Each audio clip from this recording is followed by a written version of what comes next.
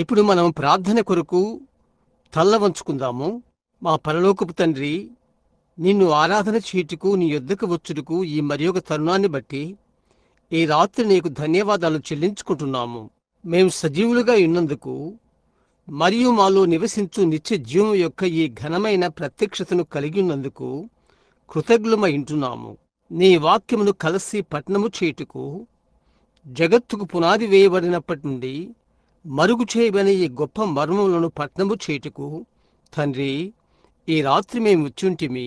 మాకది బయలుపరచున్నది గొర్రెపిల్ల ఒక్కడు మాత్రమే. ఈ రాత్రి ఆయన మా మధ్యకి వచ్చి ఆయన వాక్యమును తీసుకుని అది మాకు బయలుపరచవలనని నేను ప్రార్థిస్తున్నాను. తద్వారా ఈ అంత్యకాలములలో ఆయనకు శ్రేష్టమైన సేవకుల మగుటకు మేము ఎరుగునట్లుగా. ఓ దేవా, మేము ఇప్పుడు అంత్యకాలంలో ఉన్నామని చూచుచుండగా ప్రభువా, మా స్థానాన్ని మేము ఎరుగునట్లు మాకు సహాయం చేయుము. మరియు బలహీనమైన ఉనికిని ప్రభు త్వరగా వచ్చు నిశ్చయతను ఎరుగునట్లు చేయుము. యేసు నామములో అడుగుచున్నాము, ఆమేన్.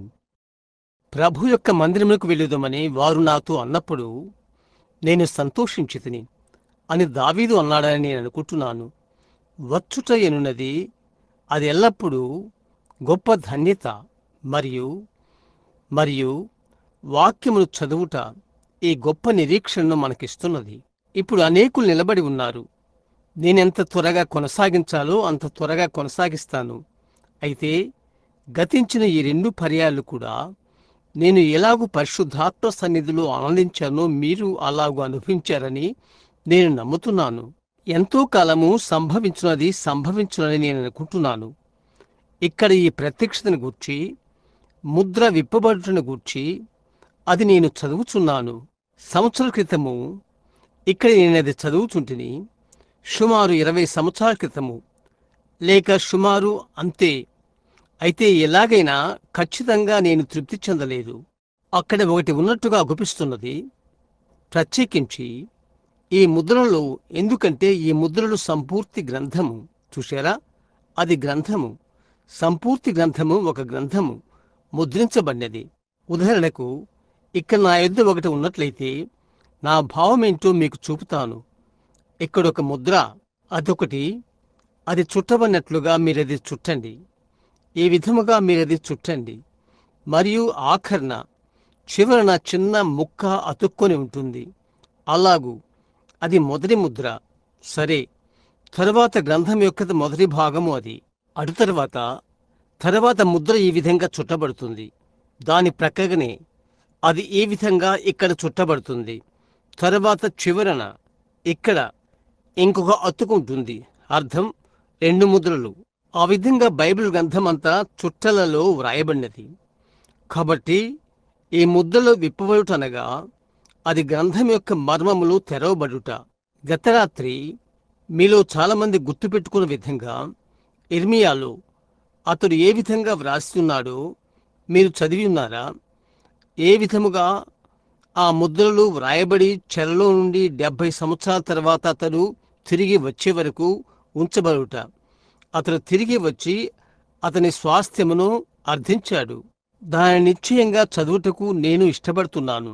కాదు, దాన్నంతటినీ తెలియపరచుటకు మార్గము లేదు. ఎందుకనగా అది నిత్యమైన వాక్యము, అది నిత్యమైన గ్రంథము. కాబట్టి ప్రాముఖ్యమైన స్థలములను ఒక విధంగా తాకనై ఉన్నాము. మరియు ఈరోజు పఠనము చేస్తూ మీరది చదువునట్లు చాలా లేఖనాలు వ్రాసుకున్నాను. మీరు పఠనం చేస్తున్నప్పుడు టేపులు దాని గురించి చాలా విషయాలు బయలుపరచును. అనేక విషయాలున్నవి. గదిలో నాకది బయలుపరచబడినట్లుగాని వేదిక పైన నిలబడి నేను మీకు బయలుపరచబడినట్లయితే అది అద్భుతకరం.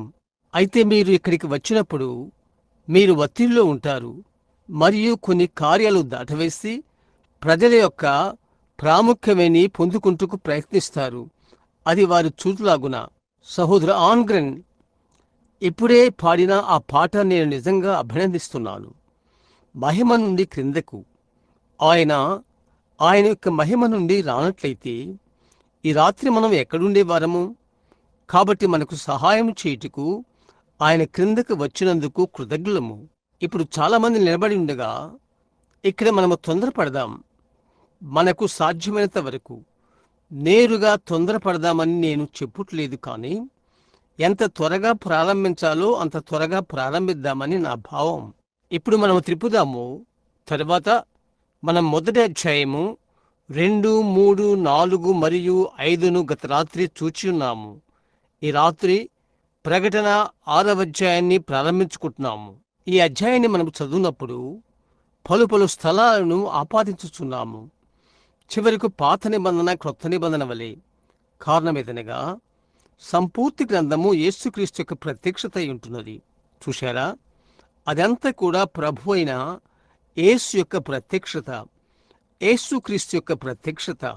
అది దేవుడు గ్రంథములో ఆయనకు ఆయన బయలుపరుచుకొనుట, గ్రంథములో క్రీస్తు ద్వారా ఆయనకు ఆయన బయలుపరుచుకొనుట. క్రీస్తే దేవుని యొక్క ప్రత్యక్షత. దేవుని బయలుపరచుటకు ఆయన వచ్చాడు. ఎందుకంటే ఆయన మరియు దేవుడు ఒక్కటే. లోకమును ఆయనతో సమాధానపరచుకొనుటకు క్రీస్తులో దేవుడు ఉండెను. మరో మాటల్లో, క్రీస్తు ద్వారా ఆయనకు ఆయన బయలుపరచుకున్నంత వరకు దేవుడు ఎవరైనది నీకు తెలియదు. అప్పుడు నీవు చూడగలుగుతావు. సంవత్సరముల క్రితము నేను తలస్తూ ఉండేవాడను. ఏదనగా, బహుశా దేవుడు నా మీద కోపంగా ఉండును, కానీ క్రీస్తు నన్ను ప్రేమిస్తున్నాడు అని. కనుగొన్నప్పటికీ అది ఒకే వ్యక్తి అయ్యున్నది. చూశారా, సాక్షాత్తు దేవుని యొక్క గుండె క్రీస్తు. ఇది మనము పఠనం చేస్తూ దాన్ని మనము సరిపోల్చుదాము. బైబిల్లోని ప్రకటన మొదటి 3 పుస్తకములు మనము బాగుగా వాటిని తరచి చూచున్నాము. అది సంఘకాలాలు, 7 సంఘకాలములు. ఇప్పుడు 7 సంఘకాలములు, 7 ముద్రలు, 7 బూరలు మరియు పాత్రలు మరియు కప్పల వంటి అపవిత్రాత్మలు మరియు ఇవన్నీ కలిసి ఉన్నవి. నేను ఒక పెద్ద చిత్రమును కలిగి ఉండి నేను చూచినట్లుగా దానిపై వ్రాసి, గమనించారా, ఏ విధముగా ఒక్కొక్కటి దాని స్థానము కలిగినదో చూపించవలనని ఇష్టపడుతున్నాను. చిన్న కాగితం ముక్కపైన నేనది గీర్చుకున్నాను. అయితే అది మీకు తెలుసు, ప్రతిదీ ఇంతవరకు ఖచ్చితంగా వచ్చుచునే ఉన్నది. సమయము, కాలములు అవి వచ్చిపోవచ్చుండగా ప్రతిదీ సంపూర్తిగా కలిసి ఉన్నవి. కాబట్టి అదంతా సరికాకపోవచ్చును. అయితే అందును గూర్చి నేనెరిగినంత వరకు అది శ్రేష్టమైనది. ఎలాగైనా నేనెరిగి ఉన్నాను. నేను మంచి చేసినంత వరకు, నేను మంచి చేయుటకు ప్రయత్నిస్తూ నేను తప్పు చేసినట్లయితే, నేనెరిగినంత వరకు మంచిని. అందుకు దేవుడు తప్పక నన్ను క్షమించును, నేను తప్పు చేసిన తప్పిదముల కొరకు. అయితే ఇప్పుడు ఆ మొదటి 3 పుస్తకములు, 7 సంఘకాలములు తరువాత మనము కనుగొంటున్నాము. ప్రకటన 4వ అధ్యాయంలో యోహాను పైకి ఎత్తబడుట. అవునా, మనము సంఘాలను చూస్తున్నాము. సంఘ కాలాలను గూర్చి ఎక్కువగా చెప్పబడలేదు. ప్రజలు ఆశ్చర్యపడబోచున్నది అక్కడే అని నేను అనుకుంటున్నాను. వారు ఆ జరగబోవు కార్యములకు, శ్రమకాలమునకు సంఘమును అన్వయించుచున్నారు. ఆదివారం నిన్న నేను చెప్పినట్లుగా మొదటి విషయం ఏదో తెలుసా? ఆ శ్రమలు బలవంతంగా ప్రవేశించును మరియు మీరు ఆశ్చర్యపడతారు. మొదటిగా వచ్చున్నది ఎత్తబడుట. అది ఎప్పటి వలె ఉండును, అది జరిగిపోతుంది. మరి నీవది ఎరుగవు. చూశారా, ఆ సంఘానికి, ఆ అన్యుల సంఘానికి పెళ్లి కుమార్తెకి ఎక్కువగా వాగ్దానం చేయబడలేదు. మీ మనసులో మీరు గుర్తుంచుకోవాలని నేను కోరుతున్నాను. సంఘము మరియు పెళ్లి కుమార్తె ఉన్నదని. అవునా, మీరు ఎల్లప్పుడూ 3 లెక్కించవలేను. 4 తప్పు, 3 3లు, 7లు, 10లు, 12లు మరియు 24లు మరియు 40లు, 50లు ఆ విడదీయని సంఖ్యలు. బైబిల్ గ్రంథము మరియు దేవుడు ఆయన వర్తమానములను, బైబిల్ గ్రంథములోని సంఖ్యలను అందించాడు. మరియు ఆ సంఖ్యలలో నుండి ఏదో ఒకటి వెడలిపోయినడేలా నీవు జాగ్రత్తగా గమనించు. తరువాత అది సరిగా రాదు. నీవెక్కడ ప్రారంభించావో అక్కడికే రావలసి ఉన్నది. సహోదరుడు వైల్, సహోదరు లీవైల్, అతడు ఇక్కడ ఉన్నాడని అనుకుంటున్నాను. త్రోవ తప్పిన కొందరిని గూర్చి నిన్నటి దినమున మేము మాట్లాడుతున్నాము. అది గురిని చూచి కొట్టుటలాంటిది. ఆ తుపాకి సరిగ్గా గురిని నిలిపి సరిగ్గా శిక్షణ పొంది సరిగ్గా పేలిస్తే అది గురిని తాకుతుంది. బ్యారెల్ కదలకున్నని ఎడల, లేదా మరొక వైపు మరలని ఎడల, లేక తొనకని ఎడల, లేదా ఏదైనా, లేదా గురి తప్పును.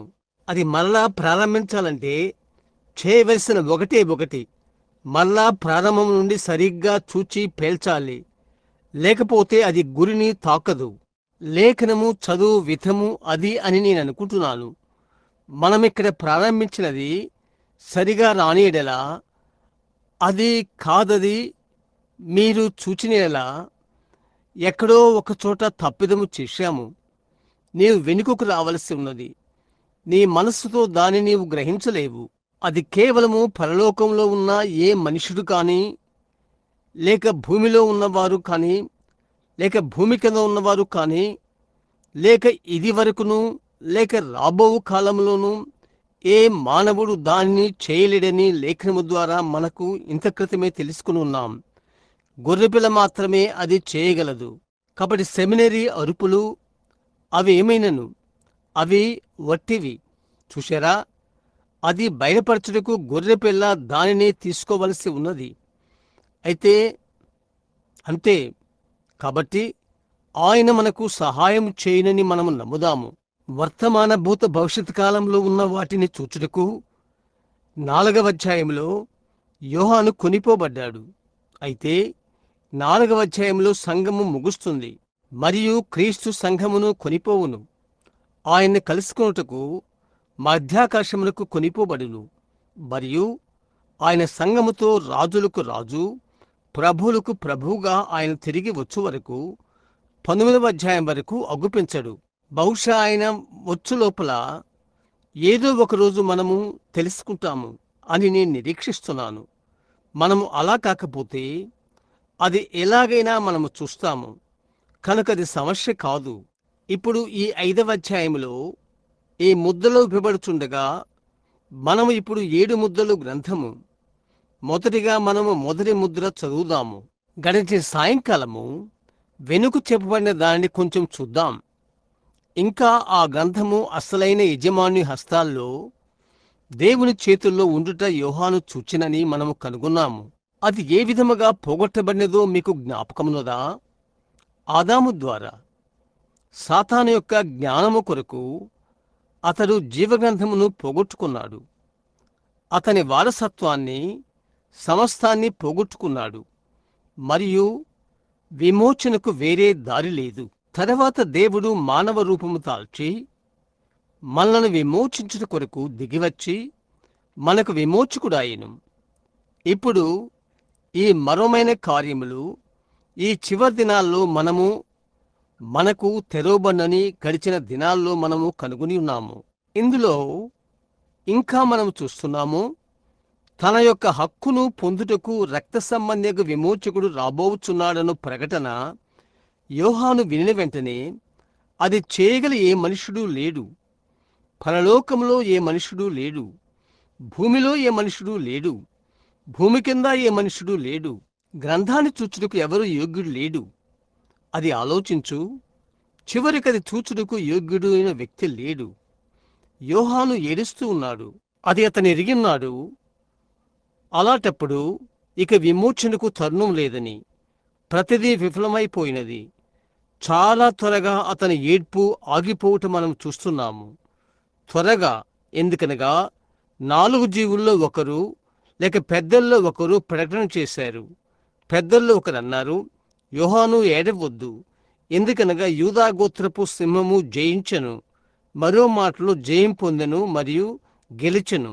యోహాను తిరుగుగా గొర్రెపిల్ల వచ్చుట అతడు చూశాడు.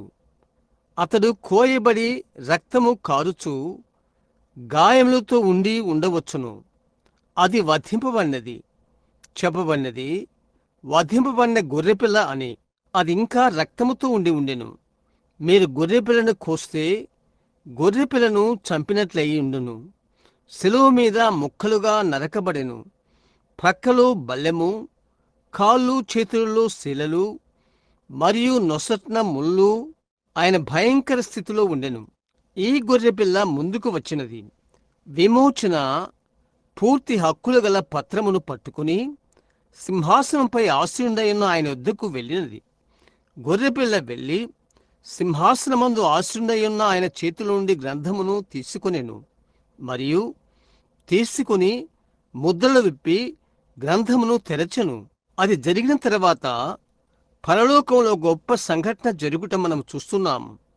20 పెద్దలు, జీవులు పరలోకమున్న అన్ని యోగ్యుడు అని కేకలు వేయసాగిరి. ఇక్కడ దూతలు వచ్చి పరిశుద్ధుల ప్రార్థనలో పాత్రలు కృమ్మరించారు. బలిపీఠం క్రింద ఉన్న భక్తులు అరుపులు అరుస్తున్నారు. ఓ గొర్రెపిల్ల, నీవే యోగ్యుడువు, ఏలయనగా నీవు మమ్ము విమోచించున్నావు. నీవు మమ్మును రాజులుగా యాజకులుగా చేసి ఉన్నావు. మేము భూమిని ఏలుదుము. ఓ మాయ్, ఆయన గ్రంథమును విప్పినప్పుడు అలాగు జరిగెను. మీరు గ్రహించారా? గ్రంథము వాస్తవముగా జగదుత్పత్తికి పునాది వేయకముందే పథకము చేయబడి వ్రాయబడి ఉండెను. ఈ గ్రంథము, బైబిల్ గ్రంథము వాస్తవంగా భూమికి పునాది వేయబడక ముందే వ్రాయబడిను. గొర్రెపిల్ల అయ్యుండి భూమికి పునాది వేయబడక ముందే వధింపబడి ఉండెను. మరియు ఆయన పెళ్లి కుమార్తెలోని సభ్యులు, వారి యొక్క పేరులు జగత్తుకు పునాది వేయబడక మునిపే గొర్రెపిల్ల జీవగంధమందు పెట్టబడెను. మరియు అది ముద్రించబడి ఉండెను. అందును గూర్చి ఎవరి పేర్లైతే అందులో వ్రాయబడి ఉన్నవో ఇప్పుడు తెరవబడెను. ఎంతటి గొప్ప విషయం! యోహాను అది చూచినప్పుడు అతడు చెప్పాడు, పరలోకమందున్నవన్నీ భూమి కింద ఉన్నవన్నీ ప్రతిదీ చెప్పడం విన్నాడు. ఆమేన్. ఆశీర్వాదములు మరియు ఘనత. అతడు మంచి సమయాన్ని కలిగి ఉన్నాడు. ఎందుకనగా గొర్రెపిల్ల యోగ్యుడు. ఇప్పుడు గొర్రెపిల్ల నిలబడి ఉన్నది. ఈ రాత్రి 6వ అధ్యాయంలో మనం ప్రవేశిస్తుండగా ఆయన గ్రంథమును ఆయన చేతిలోనికి తీసుకున్నాడు. అది బయలుపరచుటకు మొదలుపెట్టాడు. ఈ దినమున ఖచ్చితంగా ప్రజలు ఆత్మ సంబంధులని నేను నిరీక్షిస్తున్నాను. ఈరోజు సుమారు 12 గంటలకు అది అలా కానట్లయితే దానిమీద నేను ఘోర తప్పిదము చేసి ఉండేటివాడను. చెప్పుడుకు నేను వ్రాసుకోబోతున్న ఒకదానిని పరిశుద్ధాత్మ గదిలోనికి వచ్చి సరిచేశాడు. పాత సందర్భ అంశం నుండి నేనది మాట్లాడుచున్నాను. దాని గూర్చి నా యొద్ద ఏదీ లేదు. 2వ ముద్దను గూర్చి నాకేమీ తెలియదు. అయితే నా యొద్ద చాలా సంవత్సరాల క్రితం మాట్లాడి వ్రాసుకున్న ఒక పాత సందర్భాంశం నా యొద్ద ఉన్నది. ఈ సందర్భాంశము నేను సమకూర్చుకున్నాను. డాక్టర్ స్మిత్ అంశము, గొప్పవారైన అనేక మంది ఉపదేశకుల అంశములు నేను సమకూర్చుకున్నాను. వారందరూ అది నమ్మారు కాబట్టి నేను అది వ్రాసుకున్నాను. సరే, నేను ఆ కోణం నుండి చదివాను. అది నేను చెప్పబోతున్నాను. అక్కడ పగలు సుమారు 12 గంటలు పరిశుద్ధాత్మ గదిలోకి నేరుగా దూసుకొని వచ్చాడు. సమస్తమును నాకై తెరవబడినది. ఈ మొదటి ముద్ర తెరవబడిను. ఈ రాత్రి ఇక్కడ నేను నిలబడి ఉండుట ఎంత నిశ్చయమో అంత నిశ్చయంగా నేను చెప్పబోతున్నాను. ఇది సువార్త సత్యము. నేను అది ఎరిగి ఉన్నాను. ఎందుకనగా ప్రత్యక్షత వాక్యములకు విరుద్ధమైన ఎడల అలాటప్పుడు అది ప్రత్యక్షత కాదు. మీరు చూశారా? కొన్ని నిజంగా సత్యముగా కాన్పించును, ఆయనను అవి సత్యము కాదు. చూశారా? అవి అలాగే అనిపిస్తవి, అయితే అవి కావు. ఇప్పుడు మనము గ్రంథముతో గొర్రెపిల్లను చూచుచున్నాము. ఇప్పుడు 6వ అధ్యాయంలో చదువుచున్నాము. ఆ గొర్రెపిల్ల ఆ 7 ముద్రలలో మొదటి దాన్ని విప్పినప్పుడు నేను చూడగా ఆ 4 జీవుల్లో ఒకటి రమ్ము అని ఉరుము వంటి స్వరముతో చెప్పుట వింటిని. మరియు నేను చూడగా ఇదిగో ఒక తెల్లని గుర్రము కనబడెను. దానిమీద ఒకడు విల్లు పట్టుకుని కూర్చుని ఉండెను. అతనికి ఒక కిరీటం ఇయ్యబడెను. అతడు జయించుచు జయించుటకు బయలు వెళ్ళెను. ఇప్పుడది మొదటి ముద్ర. దేవుని కృప వలన ఈ రాత్రి మనము విశదపరచ ప్రయత్నించబోచున్నాము. నా శక్తి కొలది దానిని విశదపరచ ప్రయత్నించబోవు ఏ మనిషినైనను నేననుకుంటున్నాను, నీవు చేయుచున్నదేదో నీవు గ్రహించుకుంటే నీవు అపాయకరమైన స్థలములలో నీవు నడుస్తున్నావు. అవునా? కాబట్టి ప్రత్యక్షత ద్వారా అది నాకు వచ్చినట్లయితే నేను మీకు చెప్తాను. నా స్వంత మనస్సుతో నేను తీసుకునే ఎడలా అలాంటప్పుడు నేను ముందుగానే దాని గురించి చెప్పేవాడను. అయితే ఈ రాత్రి ఇక్కడ నేను నిలబడి ఉండుట ఎంతటి నిజమో అంత నిజంగా ఈరోజు సర్వశక్తిని మంతుని యుద్ధ నుండి స్వచ్ఛముగా నా యుద్ధకు వచ్చినది. అది ఈ లేఖన భాగమునకు వచ్చునప్పటికీ అలాంటి విషయాలు చెప్పుటకు నేను ఇష్టత చూపను. నేనిప్పుడు దేని గురించి మాట్లాడుతున్నానో మీరు అర్థం చేసుకుంటారని నేను అనుకుంటున్నాను. అవునా? విషయాలు నీవు చెప్పలేవు. అవి ముందే జరగకుండా ఉన్న సంగతులు ముందు ఇక్కడ పెట్టబడితే అక్కడది పెట్టబడి వరకు నీవది చెప్పలేవు. అవునా? మీరు చదువుతున్నారా? మీరు ఒకటి వింటున్నారా? అవునా? ఇప్పుడు 7 ముద్రల చుట్టబడిన గ్రంథము గొర్రెపిల్ల ద్వారా విడుదల చేయబడినది. ఈ రాత్రి ఆ స్థలాన్ని మనము సమీపిస్తున్నాము. దేవా, మాకు సహాయము చేయము. ముద్రలు విప్పబడి విడుదల నొదుచుండగా గ్రంథం యొక్క మర్మములు బయలుపరచబడును. ఇప్పుడు చూడండి, ఇది ముద్రించబడిన గ్రంథము. ఇప్పుడు మనమది నమ్ముతున్నాము. అవును కదా? మనమది నమ్ముతున్నాము. అది ముద్రించబడిన గ్రంథము. ముందు ఎన్నడూ ఇది మనకు తెలియదు. అయితే ఇది ఉన్నది. అది 7 ముద్రలతో ముద్రించబడినది. అనగా గ్రంథము వెనుక గ్రంథము 7 ముద్రలతో ముద్రించబడినది. ఈ రకమైన పుస్తకమును గురించి మనం మాట్లాడుకున్నట్లయితే దానికి అడ్డంగా త్రాడు చుట్టినట్లు 7 తాళ్ళు చుట్టినట్లుగా ఉండును. అయితే ఇది ఈ రకమైన పుస్తకము కాదు. అది ఒక చుట్ట. తర్వాత చుట్ట విప్పినప్పుడు అది ఒకటి. తర్వాత చుట్టలో ఉన్నది సంఖ్య 2. ఇక్కడే అది ఏమై ఉన్నదని చెప్తుంది. అదొక మర్మం.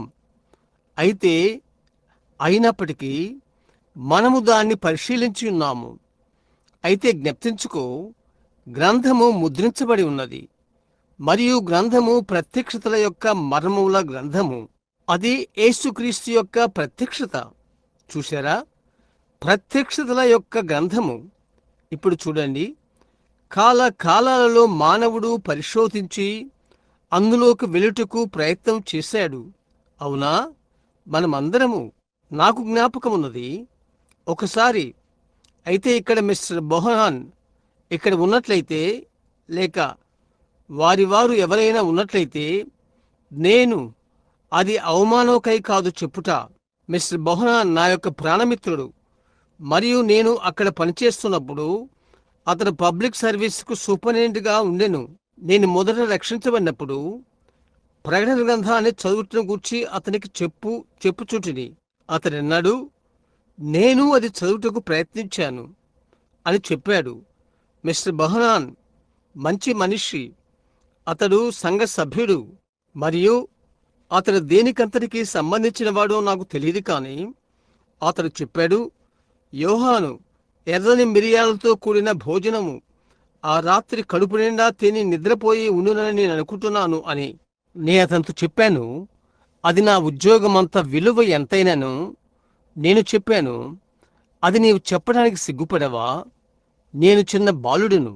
అయితే నేను అన్నాను, దేవుని వాక్యంను గూర్చి అలా చెప్పుటకు నీవు సిగ్గుపడవా? చూశారా? చిన్నవాడను, చిన్న ప్రాయము, 21, 22 సంవత్సరాలు, ఉద్యోగం దొరుకుట అరుదు, నిరుద్యోగ పరిస్థితి. అయితే ఆయనను అక్కడ భయమున్నది. దేవుని వాక్యమునకు హీనముగా మాట్లాడుట విన్నప్పుడు భయము కలిగిను. అది సత్యం, అంతా సత్యం. కాబట్టి చివరికి అది కల కాదు, లేక సంకటము కాదు, యోహాను తినినందున వచ్చినది కాదు. అతను పద్మస్తీపం మీద ఉండెను. ఎందుకనగా దేవుని యొక్క వాక్యమును పుస్తకం రూపమున పెట్టుటకు ప్రయత్నం చేశాడు మరియు రోమా ప్రభుత్వం ద్వారా దేశ బహిష్కరణ చేయబడ్డాడు. ప్రభు దినమందు అతడు ద్వీపంపై ఉండెను. విస్తార జలముల వంటి స్వరం అతడు విన్నాడు. చూచుటకు వెనుకకు తిరిగాడు. 7 సువర్ణ దీపస్తంభములు అతడు చూశాడు మరియు వాటి మధ్య దేవుని కుమారుడు నిలబడి ఉండట చూశాడు. ఇప్పుడు తరువాత గ్రంథము ప్రత్యక్షత అయి ఉన్నది. కాబట్టి ఒక దానిని తెలియచేయు ఒకటి ప్రత్యక్షత పరచు ఒకటి. ఇప్పుడు గమనించు. కాబట్టి నీవు అది మర్చిపోవద్దు. ఆఖరి కాలముల వరకు అది మూయబడినది. గమనించారా? దాని యొక్క మర్మమంతా ఆఖరి కాలం వరకు అది మూయబడినది. ఇక్కడ లేఖనములో మనమది కనుగొంటున్నాము.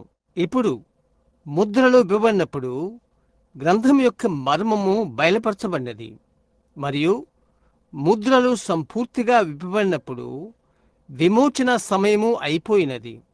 ఎందుకనగా గొర్రెపిల్ల ఆయన యొక్క హక్కులను అడుగుట మధ్యవర్తిత్వపు చోటును విడిచిపెట్టాడు. దాని మధ్య ఆయన మధ్యవర్తి. అయితే ముద్రలు విప్పబడుతున్నప్పుడు వాటి మీద నిజమైన ప్రత్యక్షత సంభవించినప్పుడు పరిశుద్ధ స్థలం నుండి గొర్రెపిల్ల వచ్చుచున్నది. అది వాక్య ప్రకారముగా ఉన్నది. గత రాత్రి మనం చదివాము. ఆయన మధ్య నుండి వచ్చాడు, గ్రంథమును తీసుకున్నాడు. కాబట్టి ఆయన ఇక మధ్యవర్తి కాదు. ఎందుకనగా వారు సింహమని పిలిచారు, మరి అది రాజు, మరియు అలాంటప్పుడు ఆయన మధ్యవర్తి కాదు. ఈ ముద్రలోని నటికులను మొదట సంఘకాలంలో ఉండినప్పటికీ ఈ ముద్రలోని నటికులు మొదటి సంఘకాలంలో ఉండినప్పటికీ ఇప్పుడు గుర్తుంచుకోండి. కాబట్టి మీరు దాని యొక్క వెనుకటి గాథను ఎంత చక్కగా గ్రహించవలెనో అంతగా గ్రహించెదరు. నటికులు దానిని ఆ విధముగా పెట్టవలనుకుంటున్నాను. ఎందుకనగా నటుడు అనగా తన ముసుగును మార్చుకొనువాడు. గ్రహించారా? ఈ రాత్రి నటనలో సాతాను తన ముసుగును మార్చుకొనుటను మనం చూడబోతున్నాము. మరియు అందరూ నటులు. క్రీస్తు ఆయన చేసినది ఆయన నటించెను. ఆత్మ నుండి మానవుడుగా ఆయన అయినప్పుడు ఆయన కేవలము నటుని వస్త్రము, మానవ శరీరం ధరించి రక్త సంబంధకు విమోచకుడగుటకు మానవ రూపమున దిగివచ్చెను. ఇప్పుడు మీరు గమనించారా? అది కేవలము నటుని రూపము. అది ఆ కారణము చేత అవన్నీ కూడా ఉపమానాలు మరియు అవి ఇక్కడున్న విధము మృగములు, జంతువులు మొదలైనవి. అది ఒక నటన. మరియు ఈ నటులు మొదటి సంఘకాలమునందు ఉండిరి. ఎందుకనగా 7 సంఘకాలాలలో క్రీస్తు తనకు తాను బయలుపరుచుకున్నాడు. మీరది గ్రహించారా? మంచిది. చూశారా? 7 సంఘకాలాలకు క్రీస్తు తనకు తాను బయలుపరుచుకొనుచున్నాడు. ఆ తర్వాత ఈ సంఘకాలాల గుండా గొప్ప గందరగోళం వచ్చుచున్నది. ఆ తర్వాత సంఘకాలం యొక్క ముగింపులో ఈ పోగొట్టుబడిన మర్మములను 7వ దూత వర్తమానము తీసుకుని సంఘానికి దానినిచ్చును. చూశారా? మనమది గ్రహిస్తాము. అయితే అప్పుడు వాటి వాస్తవమైన స్థానములో బయలుపరచబడలేదు. ఇప్పుడు బైబిలు కాలములలో మర్మములు అక్కడ ఉండెను. ఇక్కడ యోహాను చూచినట్లుగా ఈ కార్యములు జరుగుట వారు చూశారు. ఇప్పుడు అతడు చెప్తున్నాడు, అక్కడొక తెల్లని గుర్రంపై స్వారీ చేయువాడు అని. అయితే దాని యొక్క మర్మమేంటి? ఆ స్వారీ చేయువానితో ఒక మర్మం పోవుచున్నది. అదేమై ఉన్నది వారికి తెలియదు. అయితే అది బయలుపరచబడవలసి ఉన్నది. గొర్రెపిల్ల తండ్రి సింహాసనమును విడిచిన తర్వాత అది బయలుపరచబడును. రక్త సంబంధమైన విమోచకునుగా ఆయన యొక్క మధ్యత్వము అయిన తర్వాత ఇక్కడ నేను ఒకటి వదిలిపెట్టబోతున్నాను.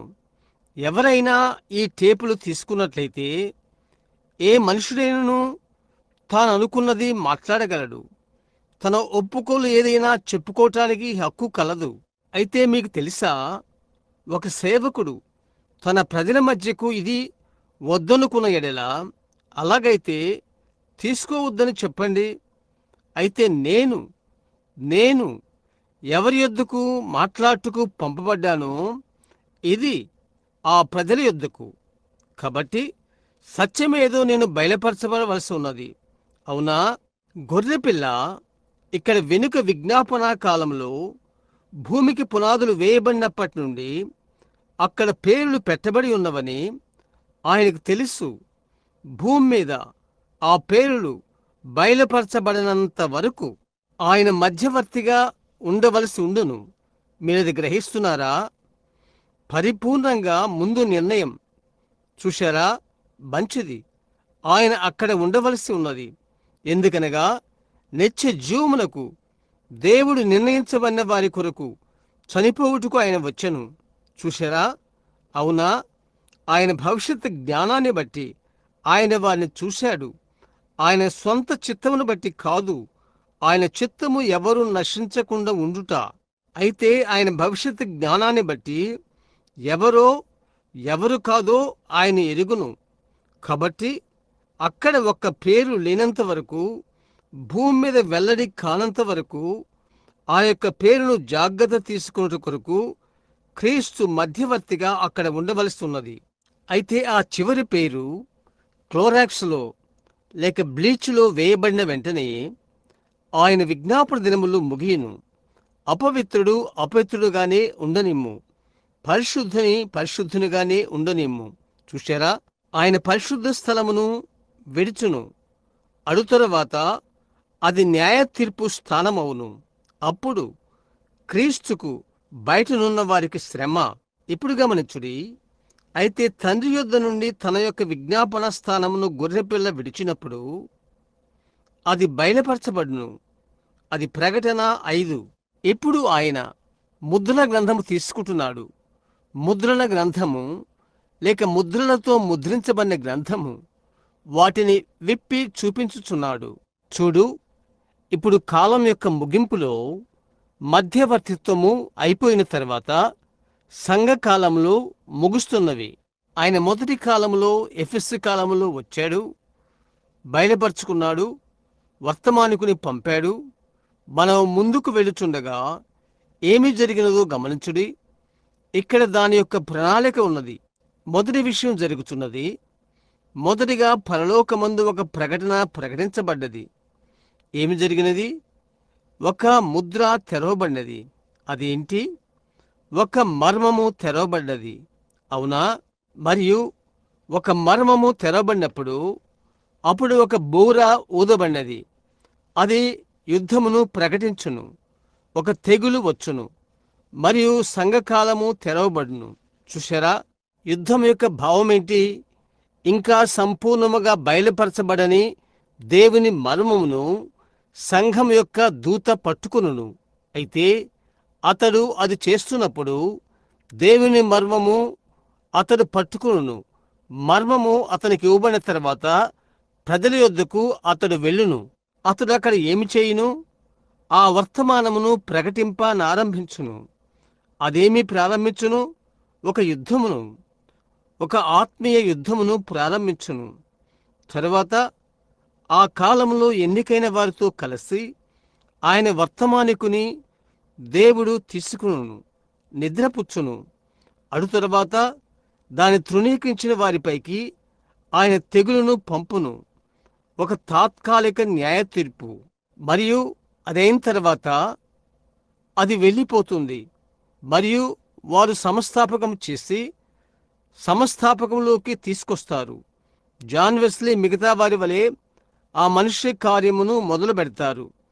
తిరిగి అది గందరగోళంలోకి వెళ్తుంది. తర్వాత ఇంకొక మర్మం వస్తుంది. తర్వాత ఏం జరుగుతుంది? సంఘకాలము కొరకు మరొక వర్తమానికుడు భూమి మీదకి వస్తాడు. చూశారా? తర్వాత అతడు వచ్చినప్పుడు అతడు బూర ఊదును. అతడు యుద్ధమును ప్రకటించును. చూశారా? ఆ తర్వాత ఏం జరుగుతుంది? చివరిగా అతడు కొనిపోబడతాడు. తర్వాత అతడు పరుండబడిన తర్వాత తెగులు వచ్చును, వారిని నాశనం చేయును. ఆత్మీయ మరణము సంఘమును తాకును. మరియు ఆ గుంపు వారు ఆమె వెళ్ళిపోవును. తర్వాత ఆయన ఇంకొకరి మీదికి వెళ్ళును. ఓహో, ఇది ఘనమైన ప్రణాళిక. ఆ యొక్క ఆఖరి దూత యొద్దకు వచ్చే వరకు అలాగ ఉండును. అతనికి ఏ ప్రత్యేకమైన మర్మము లేదు. అయితే ఆ యొక్క ఇతర కాలాలలో పోగొట్టబడినదంతా పోగొట్టబడినదంతా అతడు ప్రోగు చేసి ఇంకా నిజంగా బయలుపరచబడని సత్యములంతా చూశారా, ప్రత్యక్షత వచ్చినట్లుగా ఆ తర్వాత అతని దినాలలో ఆ విషయాలు బయలుపరచును. మీరు చదవాలనుకుంటే అక్కడే అది ఉన్నది. ప్రకటన 10, 1-4 వరకు మీరది పొందుకుంటారు.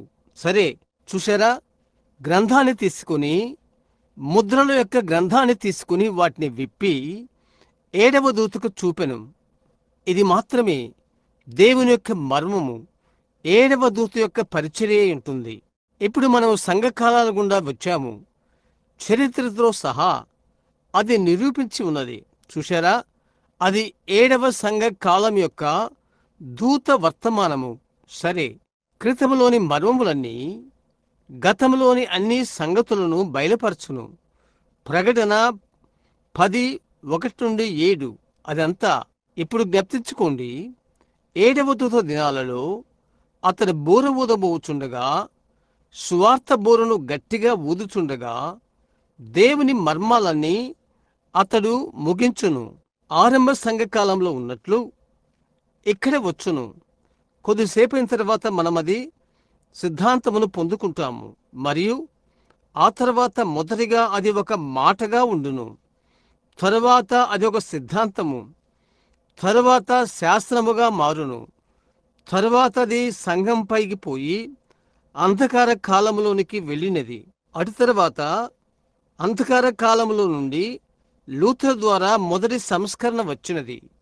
మరియు ఆ సంఘకాలంలో జరిగిన మరోమైన అన్నియు అతడు తనతో తీసుకుని వచ్చాడు. అప్పుడు ఉన్నవన్నీ, అయితే వాటిని అతడు ముగించలేదు.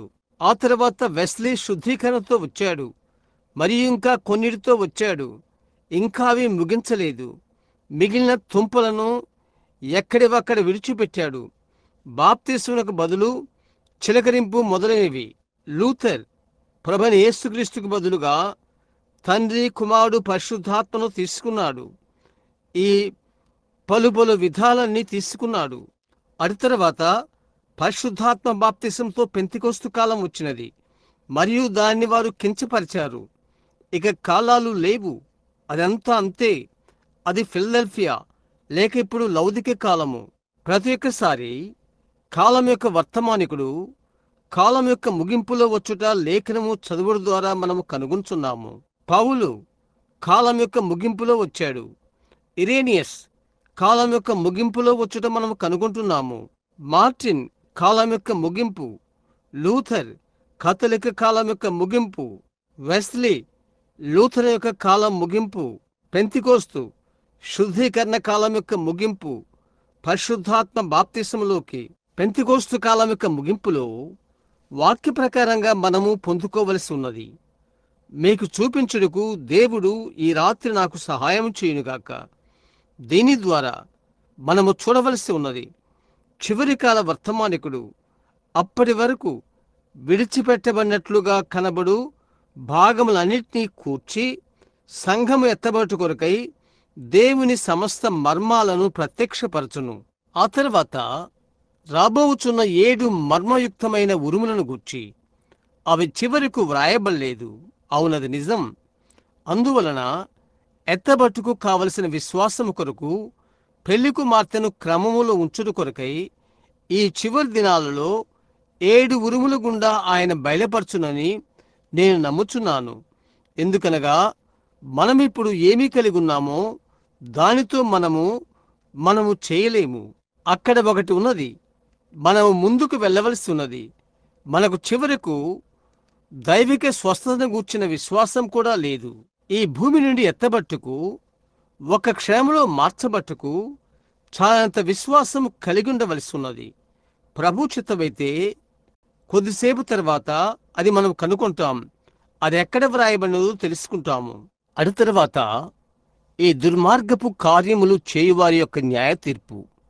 ఇప్పుడు చూడండి, చివరి ముద్ర విప్పబడినంత వరకు ఈ కాలమన్నిటిలో ముద్రలో విప్పబడుట చూస్తారు. ఇప్పుడు వారు ఈ ముద్రలు గమనించుచున్నప్పుడు మరియు వారేమి చేయుచుండిరో అనుకొనుచుండిరి.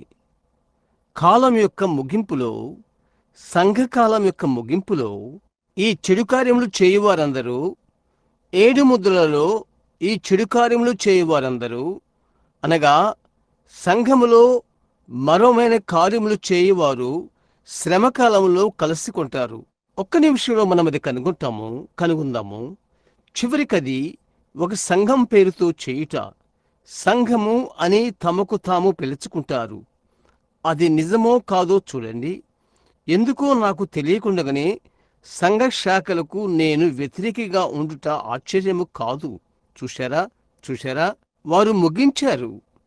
ఇప్పుడు అది వెనుక చిన్నగా ప్రారంభమై చెడిపోయిన స్థితికి వెళ్ళిపోయినది. ప్రజలు అందులోకి వెళ్ళిపోయి ఓ అవును, ఇది చాలా బాగుంది అని చెప్పారు.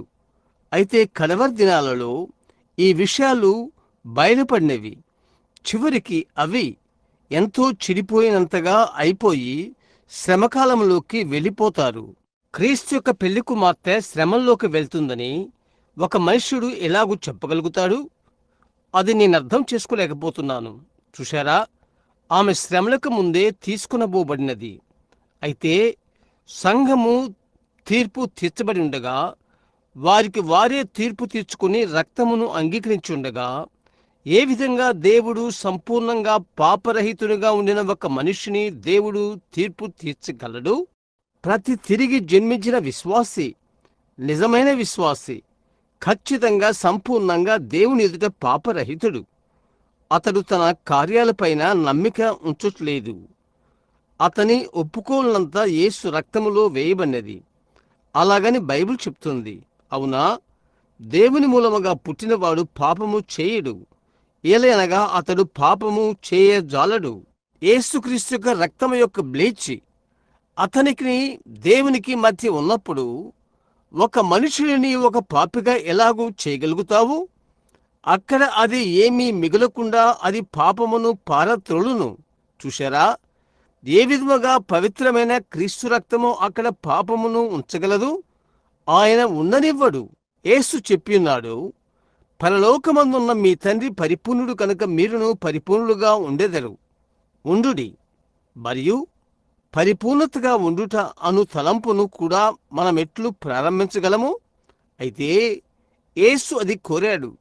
యేసు అది కోరినట్లయితే దానికి మార్గాన్ని ఆయన చేకూర్చవలసి ఉన్నది.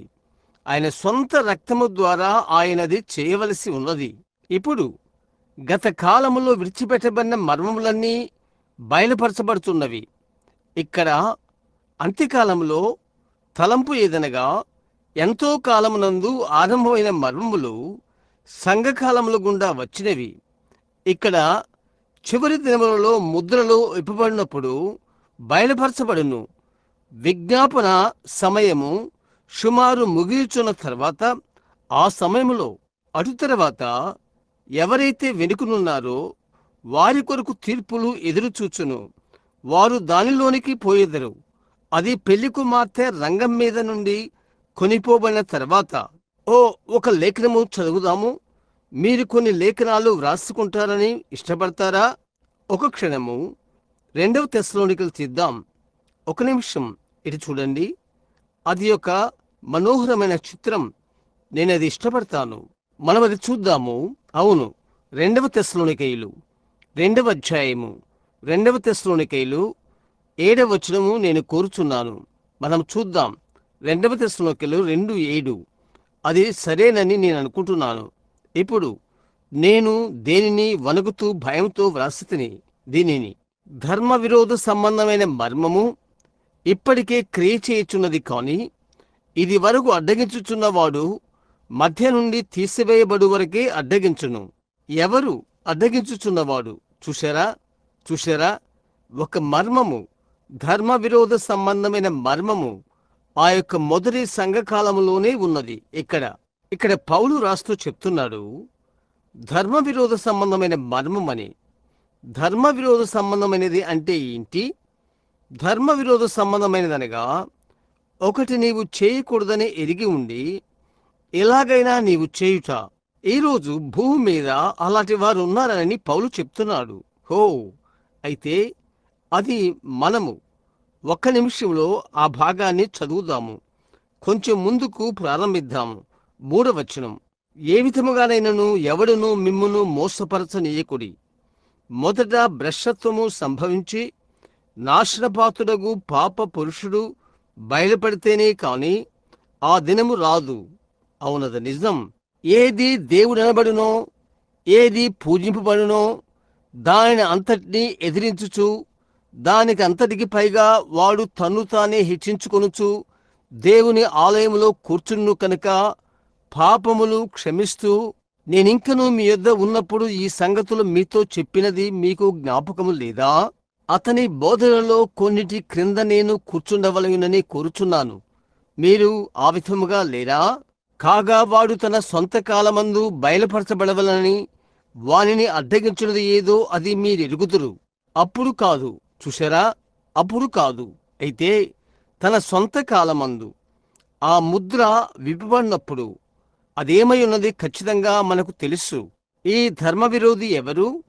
ఈ పాపపురుషుడు ఎవరు? ధర్మ విరుద్ధ కార్యాలు చేయు ఇతడెవరు? అయితే అతని కాలమందు వాడు బయలుపరచబడును. ధర్మ విరోధ సంబంధమైన మర్మము ఇప్పటికే క్రియ చేయుచున్నది. కానీ మోసగాళ్ళు, మీరు చూశారా, ప్రజలను ఒక దాని యందు మోసం చేస్తారు. చూడండి, ఇది వరకు అడ్డగించుచున్నవాడు దేవుడు మధ్య నుండి తీసివేయబడు వరకే అడ్డగించును. సంఘము, క్రీస్తు, పెళ్లి కుమార్తె. అప్పుడా ధర్మ విరోధి బయలుపరచబడును.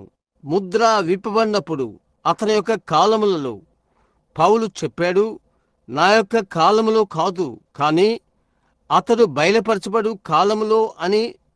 చూశారా, ప్రభు అయిన యేసు తన నోటి ఊపిరి చేత వానిని సంహరించి కొంచెం సేపైన తర్వాత మనమది పొందుకోబోతున్నాము. తన నోటి ఊపిరి చేత అదేమైంది గమనించు. తన ఆగమన ప్రకాశం చేత నాశనము చేయును. సాతాను కార్యములతో అతని రాకడయుండును. అతను ఒక మనిషి. అతని క్రియలు సాతాను క్రియలను అనుసరించి ఉండును.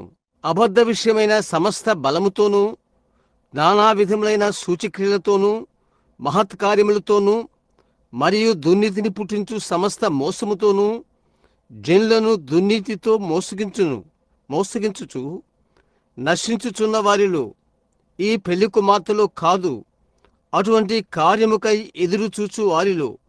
ఎందుకనగా సత్య విషయమైన ప్రేమను అవలంబకపోయిరి.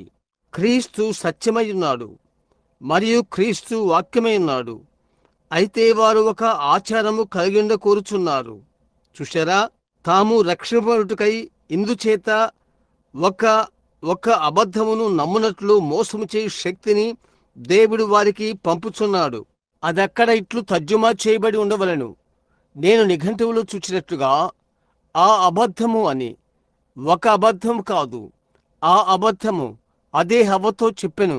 వారు సత్యము నమ్మక దుర్నీతి యందు అభిలాష గలవారందరూ శిక్షావిధి పొందుటకై. ఎంతటి గొప్ప ప్రకటన! ఓహో, పెళ్లి కుమార్తె కొనిపోబడిన తర్వాత అప్పుడు పాప పురుషుడు తనకు తాను బయలుపరుచుకొనును. ఆమె నిజమైన క్రీస్తు యొక్క పెళ్లి కుమార్తె ప్రతి సంఘకాలంలో ఏర్పరచబడుతుంది. గత దినము నేను ఒక వివరణ ఇచ్చున్నాను. పెళ్లి కుమార్తె నివాస గృహానికి వెళ్తుంది.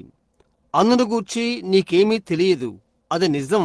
ఒకరన్నారు, సరే సహోదర బ్రహాం, అది చాలా చిన్న మంద అవుతుంది. యేసు చెప్పాడు, అది నోహు దినముల్లో ఉన్నట్లుగా అని. ఇప్పుడు అందును గూర్చి ఆయన మాట్లాడండి. చూశారా, నీటి ద్వారా 8 మంది రక్షింపబడిరి. అలాగే మనుష్య కుమారుని రాకడా ఉండును.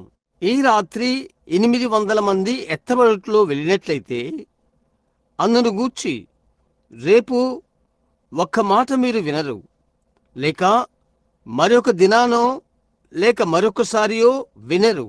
వారు వెళ్ళుదురు. అందుల గూర్చి మీకేమీ తెలియదు. చూశారా, అది అలాగే ఉండును. నేను చెప్పుటకు ప్రయత్నించుదేమనగా, నేను మిమ్మల్ని భయపెట్టట్లేదు, బాధ పెట్టట్లేదు. మీ బొటన వేలు మీద మీరు ఉండాలని నేను కోరుతున్నాను. సంసిద్ధంగా ఉండండి. ప్రతి నిమిషము మెలకువగా ఉండండి. మీ బుద్ధిహీనతను విడిచిపెట్టుడి. దేవునితో సంబంధం కలిగుండుడి. ఎందుకనగా నీవు అనుకున్న దానికంటే అది ఆలస్యమైపోయినది. నీవు జ్ఞాపకముంచుకో, నిజమైన పెళ్లి కుమార్తె ఇప్పుడు అబద్ధ పెళ్లి కుమార్తె ఉన్నది. దాన్ని మనం ప్రకటన 17లో చూస్తాము. ఆమె చెప్తుంది, నేను విధవరాలను, నాకేమీ అవసరం లేదు అని. మీరు గమనిస్తున్నారా? ఎర్రని మృగంపై ఆ విధముగా కూర్చుని ఉన్నది. అయితే నిజమైన పెళ్లి కుమార్తె వేలాది వేలాది మందితో తయారై ఉన్నది. అయితే ప్రతి ఒక్క సంఘ కాలములలో ఎన్నిక చేయబడినది. ప్రతిసారి వర్తమానం వెళ్ళినప్పుడు ప్రజలు వెలుగునందు నమ్మి దానిని అంగీకరించినప్పుడు ఆ విమోచన దినం వరకు ముద్రించబడ్డారు. యేసు అదే విషయాన్ని చెప్పలేదా? ఆయన చెప్పాడు, ఆ 7వ జామున ధ్వని వినబడును. అది చివరి సంఘ కాలము. చూశారా, చెప్పబడినది, ఇదిగో పెళ్లి కుమారుడు వచ్చుచున్నాడు, ఆయనను ఎదుర్కొంటుకు సిద్ధపడుడి. అడు తరువాత తన కళ్ళు నిలుపుకుంటూ నిద్రించుచున్న కన్యక వచ్చెను. ఆ నూనెలో కొంచెము నాకు కావలసి ఉన్నది, మీరు కొంచెం ఇస్తారా? నిజమైన అసలైన పెళ్లి కుమార్తె నిలబడి ఉన్నది అన్నదామే. మాకు సరిపడినంత మాత్రమే మాకున్నది. లోపలికి పోవుటకు సరిపడినంత మాత్రం ఉన్నది. మీకు మేమేమీ ఇవ్వలేము. మీకు కొంచెము కావలనా మీరు వెళ్ళి ప్రార్థించుడి. ఆమె వెళ్ళిపోయినప్పుడు పెళ్లి కుమారుడు వచ్చాడు. పెళ్లి కుమార్తె లోపలకు వెళ్ళిపోయినది. అక్కడ శేషించిన వారు సంపూర్తిగా సద్గుణము గలవారు. సంఘము బయట విడిచిపెట్టబడినది. అక్కడ ఏడ్పును పండ్లు కొరుకుటయు ఉండును. చూశారా, అది ఏర్పరచుకున్నవారు. పెళ్లి కుమారుడు వచ్చుచున్నాడు అను శబ్దం వినబడగానే ఆ కాలమునట్లో నిద్రించి ఉన్నవారు ప్రతి ఒక్కరూ మేల్కొన్నారు. చూశారా, మనము అనుకున్నట్లుగా అది దేవుడు కాదు. ఈ కాలములోని కొద్ది వేల మంది ఆయన్ను వెదుకుతారు మరియు వారిని తీసుకుని వెళ్తారు. అది ప్రతి కాలము నుండి ఎన్నుకొనబడినవారు. ఆ కారణము చేత ఒక విజ్ఞాపనకర్తగా ఆఖరి కాలములో నుండి ఆఖరి వ్యక్తి వచ్చు వరకు మధ్యవర్తిత్వపు స్థానము మీద క్రీస్తు ఉండవలసిన్నది. అప్పటి ఈ ప్రత్యక్షతలు ఏమయ్యున్నవో ప్రజల ఎడల తెరువబడి ఏం జరిగినదో వారు చూస్తారు. చూశారా, ఇప్పుడు మీరు అర్థం చేసుకున్నారా? సరే, గమనించుడి. మిగతా మృతులు సంఘ సభ్యులు 1000 సంవత్సరాలు గడుచు వరకు మృతులైన వారు తిరిగి జీవించరు. సంఘ సభ్యులు క్రైస్తవులు సంఘము 1000 సంవత్సరములు గడుచు వరకు తిరిగి జీవించరు. అటు తరువాత లేచి పెళ్లి కుమార్తె ముందు నిలబడతారు. అవును, రాజు రాణి ఎదుట నిలబడతారు. మహిమ. ఈరోజు కొన్ని సంఘాలు పరలోకపు రాణి అని తమ్మును తాము పిలుచుకుంటున్నవి. పరలోకపు రాణి ఎన్నిక చేయబడిన క్రీస్తు యొక్క పెళ్లి కుమార్తె మరియు ఆమె ఆయనతో వచ్చును. దానియేలు అది చూచి చెప్పాడు, వేల వేల కొలది ఆయనకు పరిచారకులు ఉన్నారు అని. దానియేలులో అక్కడ లేఖనము మీరు గమనించితే తీర్పు తీర్చుటకై గ్రంథములు తెరవబడును. ఇప్పుడు జ్ఞాపకముంచుకోనండి, ఆయన వచ్చునప్పుడు ఆయన పెళ్లి కుమార్తెతో వచ్చును. భార్య భర్తకు పరిచర్య చేయును మరియు వేల కొలది ఆయనకు పరిచర్య చేయుచుండిరి. తీర్పు తీర్చుటకై గ్రంథములు తెరవబడును. మరి ఒక గ్రంథము తెరవబడును, అది జీవ గ్రంథము. పెళ్లి కుమార్తె కాదు, కానే కాదు. ఆమె పైకి వెళ్ళిపోయి తిరిగి వచ్చి సువార్తను ఎవరైతే తిరస్కరిస్తారో ఆ తరం వారి తీర్పు నొద్ద నిలబడును. యేసు చెప్పలేదా, దక్షిణ దేశపు రాణి ఈ తరం వారితో లేచి న్యాయ తీర్పప్పుడు ఈ తరం వారిని ఖండించును. ఆమె భూమ్యంతముల నుండి సొలొమోను జ్ఞానాన్ని వినటానికి వచ్చెను మరియు సొలొమోను కంటే గొప్పవాడు ఇక్కడ ఉన్నాడు. దక్షిణ దేశపు రాణి షేబా రాణి న్యాయ తీర్పు దినమున నిలవబడి తన స్వంత సాక్ష్యమిచ్చును. చివరకు యూదుడు ఏ ఒక్కరూ ఈ తరం వారిలో లేరు, లేక రారు. వారు గుడ్డివారు, ఆయనను పోగొట్టుకున్నారు. ఎందుకనగా వారు ఆయన కొరకు ఎదురు చూచుచుండిరి. అయితే ఆయన చాలా సామాన్యతలో వచ్చినందున ఆ విధముగా తలకిందులైపోయారు. అక్కడ ఆ గొప్ప రాణి ఆమె తను తగ్గించుకున్నదై వచ్చి వర్తమానాన్ని అంగీకరించినది. తీర్పు దినమున ఆమె నిలవబడి ఆయన చెప్పాడు, ఆ తరం వారికి తీర్పు తీర్చును అని. ఇప్పుడు మీరు చూడండి, ఎల్లప్పుడూ 3 తరగతులు. గ్రంథము మృతులు తీర్పు పొందిరి, మరి ఒక గ్రంథము జీవగ్రంథము. ఎవరి పేరైతే జీవగ్రంథములో ఉండునో వారు చెప్తారు, జీవగ్రంథమందు నీ పేరున్నట్లయితే పర్వాలేదు. లేదండి, చూడు, జీవగ్రంథమందు ఇస్కరియోతు పేరు ఉన్నది. అది తప్పంటావా? మత్తయి 10లో దయ్యాలు వెళ్ళగొట్టుటకు వారికి అధికారం ఇచ్చాడు. రోగులను స్వస్థపరచుటకు వారిని పంపాడు. కుష్ఠరోగులు శుద్ధి చేయుటకు, చనిపోయిన వారిని లేపుటకు వారిని పంపాడు. వారు వెళ్ళిపోయి తిరిగి వచ్చారు. యూదా వారితో ఉన్నాడు. వారు దయ్యాలు వెళ్ళగొట్టారు, అన్ని విధాలైన అద్భుతాలు చేశారు. తిరిగి వచ్చి చెప్పారు, చివరికి దయ్యాలు లోబడుచున్నవి అని అన్నారు. యేసు చెప్పాడు, దయ్యాలు మీకు లోబడుచున్నవని మీరు సంతోషించకుడి, అయితే పరలోకమందు మీ పేరులు వ్రాయబడి ఉన్నవని సంతోషించుడి అని అన్నాడు. యూదా వారితో ఉన్నాడు. అయితే ఏం జరిగింది? ఏర్పరచుకున్న వారి గుంపు యొద్దకు వచ్చినప్పటికీ, అక్కడ పెంతెకోస్తుకు వచ్చినప్పటికీ, పరిశుద్ధాత్మ నిజముగా పొందిన వారిని చూచినప్పుడు యూదా తన రంగులు కనపరిచాడు. అక్కడ తీర్పులో అతడుంటాడు. కాబట్టి గ్రంథములు తెరవబడినవి, జీవగ్రంథం తెరవబడినది. ప్రతి ఒక్కరూ తీర్పు తీర్చబడ్డారు. ఆ విధంగా లోకమును తీర్పు తీర్చుటకు పెళ్లి కుమార్తె నిలబడి ఉన్నది. వద్దు, పౌలు చెప్తున్నాడు, తెగించుచున్నాడా? పెళ్లి కుమార్తెతో మాట్లాడుచున్నాడు. మీలో ఒకడు మరి ఒకని మీదికి వ్యాజ్యమాడినప్పుడు అనీతిమంతమైన చట్టము యొద్దకు వెళ్ళుచున్నారు. పరిశుద్ధులు లోకమునకు తీర్పు తీర్చుదురని మీకు తెలియదా? చూశారా? అక్కడే మీరున్నారు. పరిశుద్ధులు లోకానికి తీర్పు తీర్చి దానిని స్వీకరించబోతున్నారు. అవునది నిజం. లోకములో ఆ చిన్న గుంపుకు అదెట్లు సాధ్యము అని అడగవచ్చు. అది ఏ విధముగా జరగబోచున్నదో నాకు తెలియదు. అయితే ఆ విధముగా జరగనయున్నదని ఆయన చెప్పాడు. కాబట్టి నాకు తెలిసినంత వరకు అది అలాగే జరుగుతుంది. ఇప్పుడు చూడు, ఇప్పుడు గమనించు. మిగిలిన మృతులు సంఘ సభ్యులు, చనిపోయిన సంఘ సభ్యులు 1000 సంవత్సరాల వరకు బ్రతకరు. తర్వాత 1000 సంవత్సరాలలో వారు కూడుకుంటారు. మరి ఒక పునరుద్ధానం వచ్చును. అది రెండో పునరుద్ధానము. వారు కూడుకుంటారు.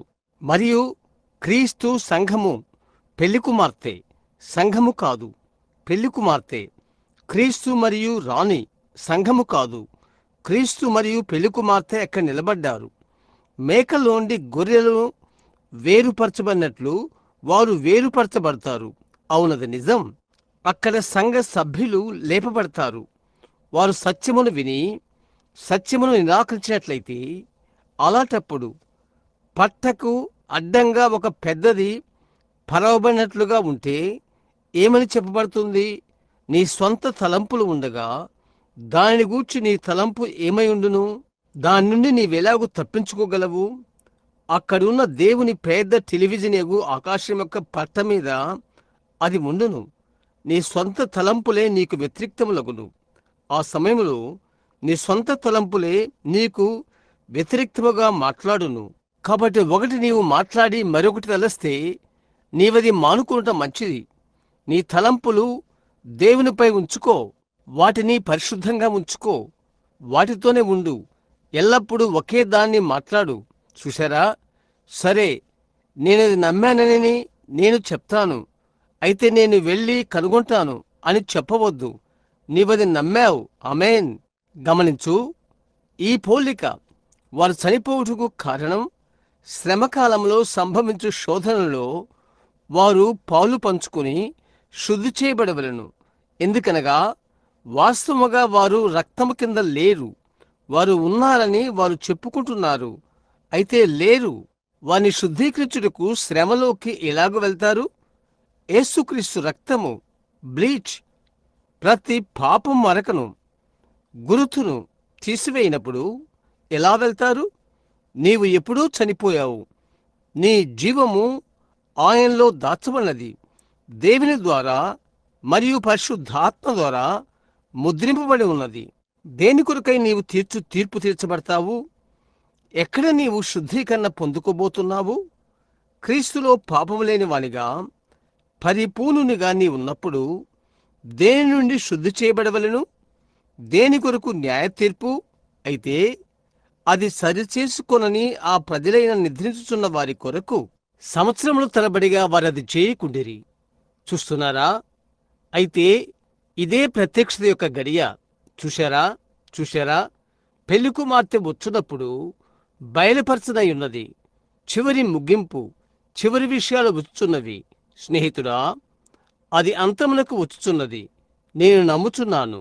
ఈ రాత్రి ఉన్నట్లుగానే ఈ రాత్రి జీవించాలనుకుంటున్నాను. నేను సంసిద్ధంగా ఉంటాను. చూశారా? ఆయన ఈ రాత్రి రావచ్చును.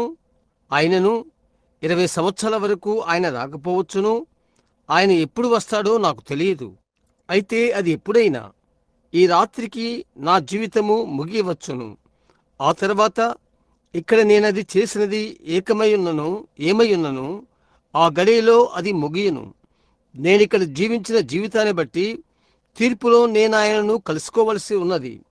చెట్టు వాలిన మార్గాన్ని బట్టి ఆ మార్గాన అది పడుతుంది.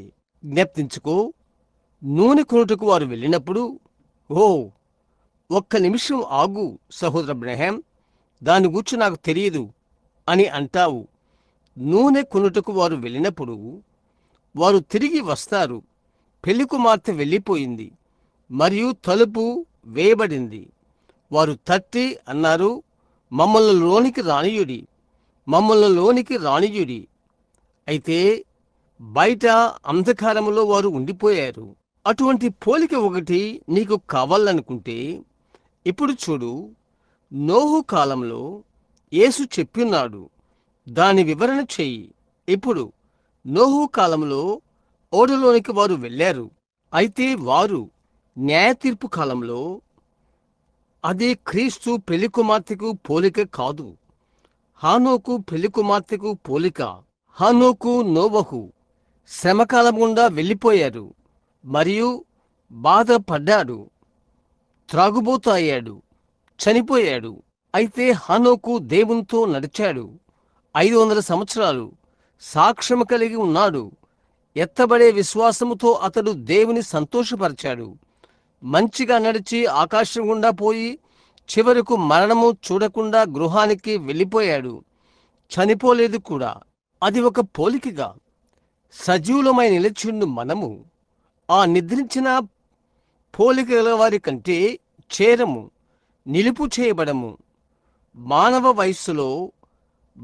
వయస్సును బట్టి నిద్రించిన వారు వెనుక వారు నిద్రించారు. అయితే వారు చనిపోలేదు, వారు నిద్రపోతున్నారు. ఆమేన్. వారు నిద్రించారు, చనిపోలేదు. కావలసిన ఒకే ఒకటి ఏదనగా వారిని మేల్కొల్పడానికి పెళ్లి కుమారుడు కావలసి ఉంది. అవును. మరియు సజీవులమై నిలిచిండు మనము ముందుగా నిద్రించిన వారి కంటే చేరము. ఏలయనగా దేవుని బూర మ్రోగును.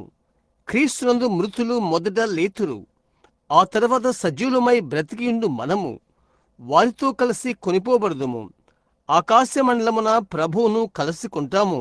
మిగిలిన మృతులు 1000 సంవత్సరములు వరకు బ్రతకరు. అక్కడే మీరు ఉన్నారు. వారు శ్రమకాలం గుండా వెళ్ళారు. అదేంటి? హానోకు వలె నోవహు హానోకును గమనించాడు.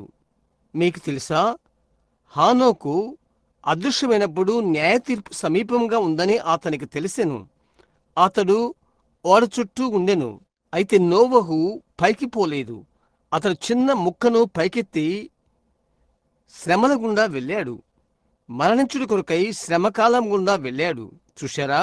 అయితే నోవహు పయనించాడు.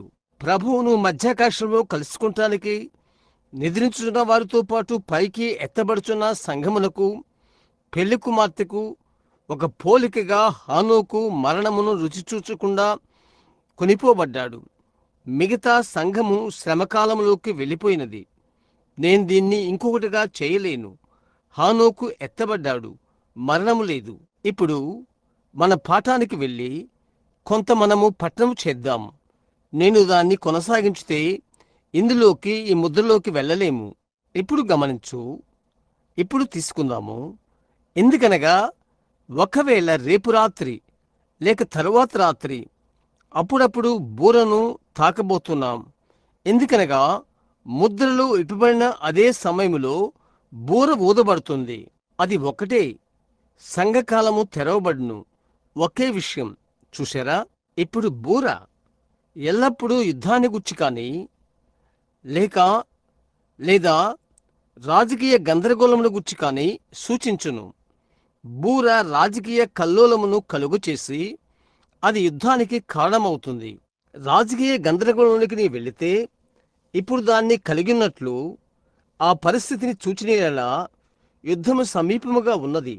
అయితే చూడు, రాజ్యము ఇంకనూ సాతానుకు చెంది ఉన్నది. ఇంకా ఈ భాగమునంతా తన హస్తాల్లో ఉంచుకొని ఉన్నది. ఎందుకని? అది క్రీస్తు ద్వారా విమోచించబడినది. అయితే ఆయన రక్త సంబంధమైన విమోచుకుని పనినే చేయుచున్నాడు. ఆయనకు సంబంధించిన వారిని తీసుకుంటూ ఆఖరి పేరు ఆ గ్రంథములో పెట్టు వరకు వారు ముందుగానే స్వీకరించి మరియు ముద్రించబడి ఉన్నారు. మీరది గ్రహించారా? అటు తర్వాత ఆయన తండ్రి సింహాసనం నుంచి వచ్చును. ముందుకు నడుచుకుంటూ వచ్చి సింహాసనమందున్న దేవుని హస్తములో నుండి గ్రంథమును తీసుకుని తన హక్కును అడుగును. ఆయన చేయు మొదటి విషయము ఆయన యొక్క వధువును పిలుచును. ఆమేన్. తర్వాత ఆయన దేనిని తీసుకును? ఆయన విరోధిని తీసుకుని, అనగా సాతానును, అతన్ని బంధించి అతని వెంబడించిన అతని అనుచరులతో కలిపి అక్కడున్న అగ్నిలోనికి వేయును. ఇప్పుడు జ్ఞాపకం ఉంచుకో, అది రష్యా కాదు. అంత్యక్రీస్తు మెత్తనివాడు. ఎంత మెత్తనివాడు గమనించుడి. అతడు తెలివైనవాడు. అవునండి, అలా పరిశుద్ధాత్మను తీసుకో. జయించగలిగినది అదొక్కటే. గమనించుడి. బూరులనగా అర్థం రాజకీయ కల్లోలములు, యుద్ధములు. మత్తయి 24 యేసు దాని గురించి మాట్లాడాడు. ఆయన చెప్పాడు, వారు యుద్ధముల గూర్చి, యుద్ధ సమాచారముల గూర్చి విందురు. చూశారా? మార్గమంతటా యేసు అది చెప్పాడు. గుర్తుంచుకోండి, యుద్ధముల గూర్చి, యుద్ధ సమాచారముల గూర్చి అంతవరకు అవి ఉండును. ఇప్పుడు అది బూరలు ఊదబడుట. మనము బూరల యుద్ధకు వెళ్ళినప్పుడు మనమక్కడ వెనుకకు వెళ్ళి ఆ ఒక్కొక్క యుద్ధాన్ని తీసుకుని ఆ సంఘాలను అవి ఎలా వెంబడించినది, అవి ఈ ముద్రలను వెంబడించినది చూపించదను. యుద్ధములు, యుద్ధ సమాచారములు. అయితే బూర రాజకీయ ఆందోళనను సూచిస్తుంది. ఇక్కడైతే ముద్రలు మత సంబంధమైన గందరగోళమును కలిగిస్తుంది. చూశారా? ఒక ముద్ర విప్పబడినది, ఒక వర్తమానమును వెల్లడైనది. అటు తర్వాత సంఘమును ఎల్లప్పుడూ కూడా ఎంతగానో తన సొంత రాజకీయ మార్గాల యందు మరియు ఇంకేమైనా వాటి వైభవమునందు కలిసిపోయినవి. ఆ యొక్క నిజమైన వర్తమానం వచ్చినప్పుడు ఆ వర్తమానికుడు వెళ్ళిపోయి వాటిని ముక్కలుగా కదిలించును. అవును, ముద్ర విప్పబడినప్పుడు అది మత సంబంధమైన గందరగోళము. అక్కడ సంభవించినది అదే. అవును, వారందరూ సియోనులో విశ్రమించిరి. సంఘమంతా స్థిరపడిరి. మేము సాధించాం అని అనుకునేది. ఇంగ్లాండు సంఘం వలె అంతా స్థిరమైంది. కథలిక్ సంఘము అంతా స్థిరపడ్డారు. తర్వాత లూథర్ వచ్చాడు. మత సంబంధమైన గందరగోళము. అవునండి, నిజం. సంఘము జింగిలితో ముందుకు సాగెను. జింగిలి నుండి పలు విధములుగా వచ్చి కాల్విన్ యొద్దకు వచ్చినది. మరియు కొంచెం కాలం తర్వాత ఆంగ్లికన్ సంఘం స్థిరపడినది. అది విశ్రాంతి పొంది వెస్లీ వచ్చాడు. అక్కడ మత సంబంధమైన గందరగోళములు. అవును, చూశారా? అది ఎల్లప్పుడూ మత సంబంధమైన కల్లోలము చూపిస్తుంది. ఇప్పుడు ముద్ర కొంచెం భాగం చదువుదాము. నేను దీనిని తీయవలని ఉన్నాను. అది చదువుదాం. నేను మాట్లాడుతూనే ఉన్నాను. నేను మరియు ఆ గొర్రెపిల్ల ఆ 7 ముద్రలలో మొదటి దాన్ని విప్పినప్పుడు నేను చూడగా ఏమి సంభవించినది? ఒక ఉరుము వంటి స్వరమును నేను వింటిని. ఎంతగా దానిపైన కొద్ది నిమిషాలు విశ్రమించాలనుకుంటున్నాను. ఈ సంగతులు ఎరిగిన ప్రజలందరూ ప్రభు యొక్క ఆదరణకై ఎదురు చూస్తున్నవారు ఎంతో శ్రద్ధగా పఠనము చేస్తారని నేను నిరీక్షిస్తున్నాను. మరియు టేపుల మీద కూడా. ఇది మీరు ఆలోచించండి. ఆ గొర్రెపిల్ల మొదటి ముద్ర విప్పగానే మొదటి విషయం జరిగిందేమనగా ఒక ఉరుము ధ్వనించెను. ఇప్పుడు దానికొక భావం ఉన్నది. దానికొక అర్థం ఉన్నది. దానికొక అర్థం ఉంది. అర్థం లేకుండా ఏదీ జరగదు. ఒక ఉరుము ఉరిమినది. ఆ ఉరుము ఏమై ఉంటుంది? అద్భుతం. ఇప్పుడు కొంచెం భాగం చదువుదాము. మత్తయి తిప్పుదాము. కాదు, పరిశుద్ధ యోహాను తీద్దాం. మొదట పరిశుద్ధ యోహాను. 1 నిమిషము అలాగే ఉంచుడి. పరిశుద్ధ యోహాను 12వ అధ్యాయం. పరిశుద్ధ యోహాను 12:23 వచనం నుండి ప్రారంభిద్దాం. ఇక్కడ వినండి. ఇప్పుడు జాగ్రత్తగా వినండి. అప్పుడు మీరు ఏమిటి ఇది అని ఆశ్చర్యపడరు. అందుకు యేసు వారితో ఇట్లనెను, మనుష్య కుమారుడు మహిమ పొందవలసిన గడియ వచ్చి ఉన్నది. చూశారా? నీవు కాలం యొక్క అంతములో ఉన్నావు. అక్కడ ఆయన పరిచర్య ముగించబడుచున్నది. చూశారా? మనుష్య కుమారుడు మహిమ పొందవలసిన గడియ వచ్చి ఉన్నది. ఆయన యొక్క పెళ్లి కుమార్తె కొనిపోబడవలసిన గడియ వచ్చి ఉన్నది. దాన్ని గురించి ఏంటి? గడియ వచ్చిన్నది. ఇక సమయం ఉండదు. దూత ఒక పాదం భూమి మీదను మరొక పాదం సముద్రం మీదను పెట్టుటకు సంసిద్ధంగా ఉన్నాడు. ఇంద్రధనస్సు ధరించుకొని ఉన్నాడు మరియు చెప్పుచున్నాడు, ఇక సమయం ఉండదు కానీ అని. ఇంకా ఇది జరిగినప్పుడు సమయం ఇక ఉండదు అని ఆయన చేతులు పైకెత్తి మరియు ఒట్టు పెట్టుకుని చెప్పాడు. ఎట్లు సంఘానికది ఒక ధ్రువప్రతమై ఖచ్చితమై ఉన్నది. మనుష్య కుమారుడు మహిమ పొందవలసిన గడియ వచ్చి ఉన్నది. గోధుమ గింజ భూమిలో పడి చావకుండిన ఎడలా అది ఒంటిగానే ఉండును. అది చచ్చిన ఎడలా విస్తారముగా ఫలించును అని మీతో నిశ్చయముగా చెప్పుచున్నాను. తన ప్రాణమును ప్రేమించువాడు దాన్ని పోగొట్టుకొనును. ఈ లోకములో తన ప్రాణమును ద్వేషించువాడు నిత్య జీవము కొరకు దానిని కాపాడుకొనును. ఒకడు నన్ను సేవించిన ఎడలా నన్ను వెంబడింపవలెను. అప్పుడు నేను ఎక్కడ ఉందునో అక్కడ నా సేవకుడు ఉండును. ఒకడు నన్ను సేవించిన ఎడలా నా తండ్రి అతనిని ఘనపరచును. ఇప్పుడు నా ప్రాణము కలవరపడుచున్నది. సరే, ఆయన మార్గము చివరికి వచ్చినందుకు నీకు కలవరం వచ్చినదని నీవు చెప్పవచ్చును. ఒక గొప్ప ఆత్మ సంబంధమైనది జరిగితే నిన్ను కలవరపరిస్తే అది నిన్ను ఏ విధముగా ఆలోచించినట్లు చేయును? ఇప్పుడు నా ప్రాణము కలవరపడుచున్నది. నేనేమందును? తండ్రి, ఈ గడియ తడిస్తించకుండా నన్ను తప్పించుము. ఆయనను ఇందుకోసమే నేను ఈ గడియకు వచ్చితిని. తండ్రి, నీ నామము మహింపరచుమని చెప్పెను. అంతటా నేను దానిని మహింపరచితిని, మరలా మహింపరతును అని ఒక శబ్దము ఆకాశం నుండి వచ్చెను. కాబట్టి అక్కడ నిల్చుండి వినిన జనసమూహము ఊరేమెను అనేది. అటు తర్వాత గొర్రెపిల్ల గ్రంథము తీసుకుని మొదటి ముద్ర విప్పగా నిత్య సింహాసనం పైన ఆయన కూర్చుని దేవుడు మాట్లాడాడు. ఆ ముద్ర ఏమై ఉన్నదో చెప్పుటకు, బయలుపరచుటకు. అయితే యోహాను ఎదుట అది పెట్టబడినప్పుడు అది ఒక సూచన. అది యోహాను చూచినప్పుడు అది ఇంకా మర్మము. ఎందుకని? అది అప్పటికి బయలుపరచబడలేదు. అంత్యకాలము అని ఆయన ఇక్కడ చెప్పు వరకు అది బయలుపరచబడదు. అయితే అది సూచనగా వచ్చినది. ఉరిమినప్పుడు గుర్తుంచుకోండి, ఉరుము యొక్క పెద్ద చప్పట్లు కొట్టు శబ్దము అది దేవుని యొక్క స్వరము.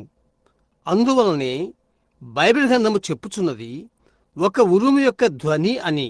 వారు దానిని ఉరుము అనుకునేది, అయితే అది దేవుడు.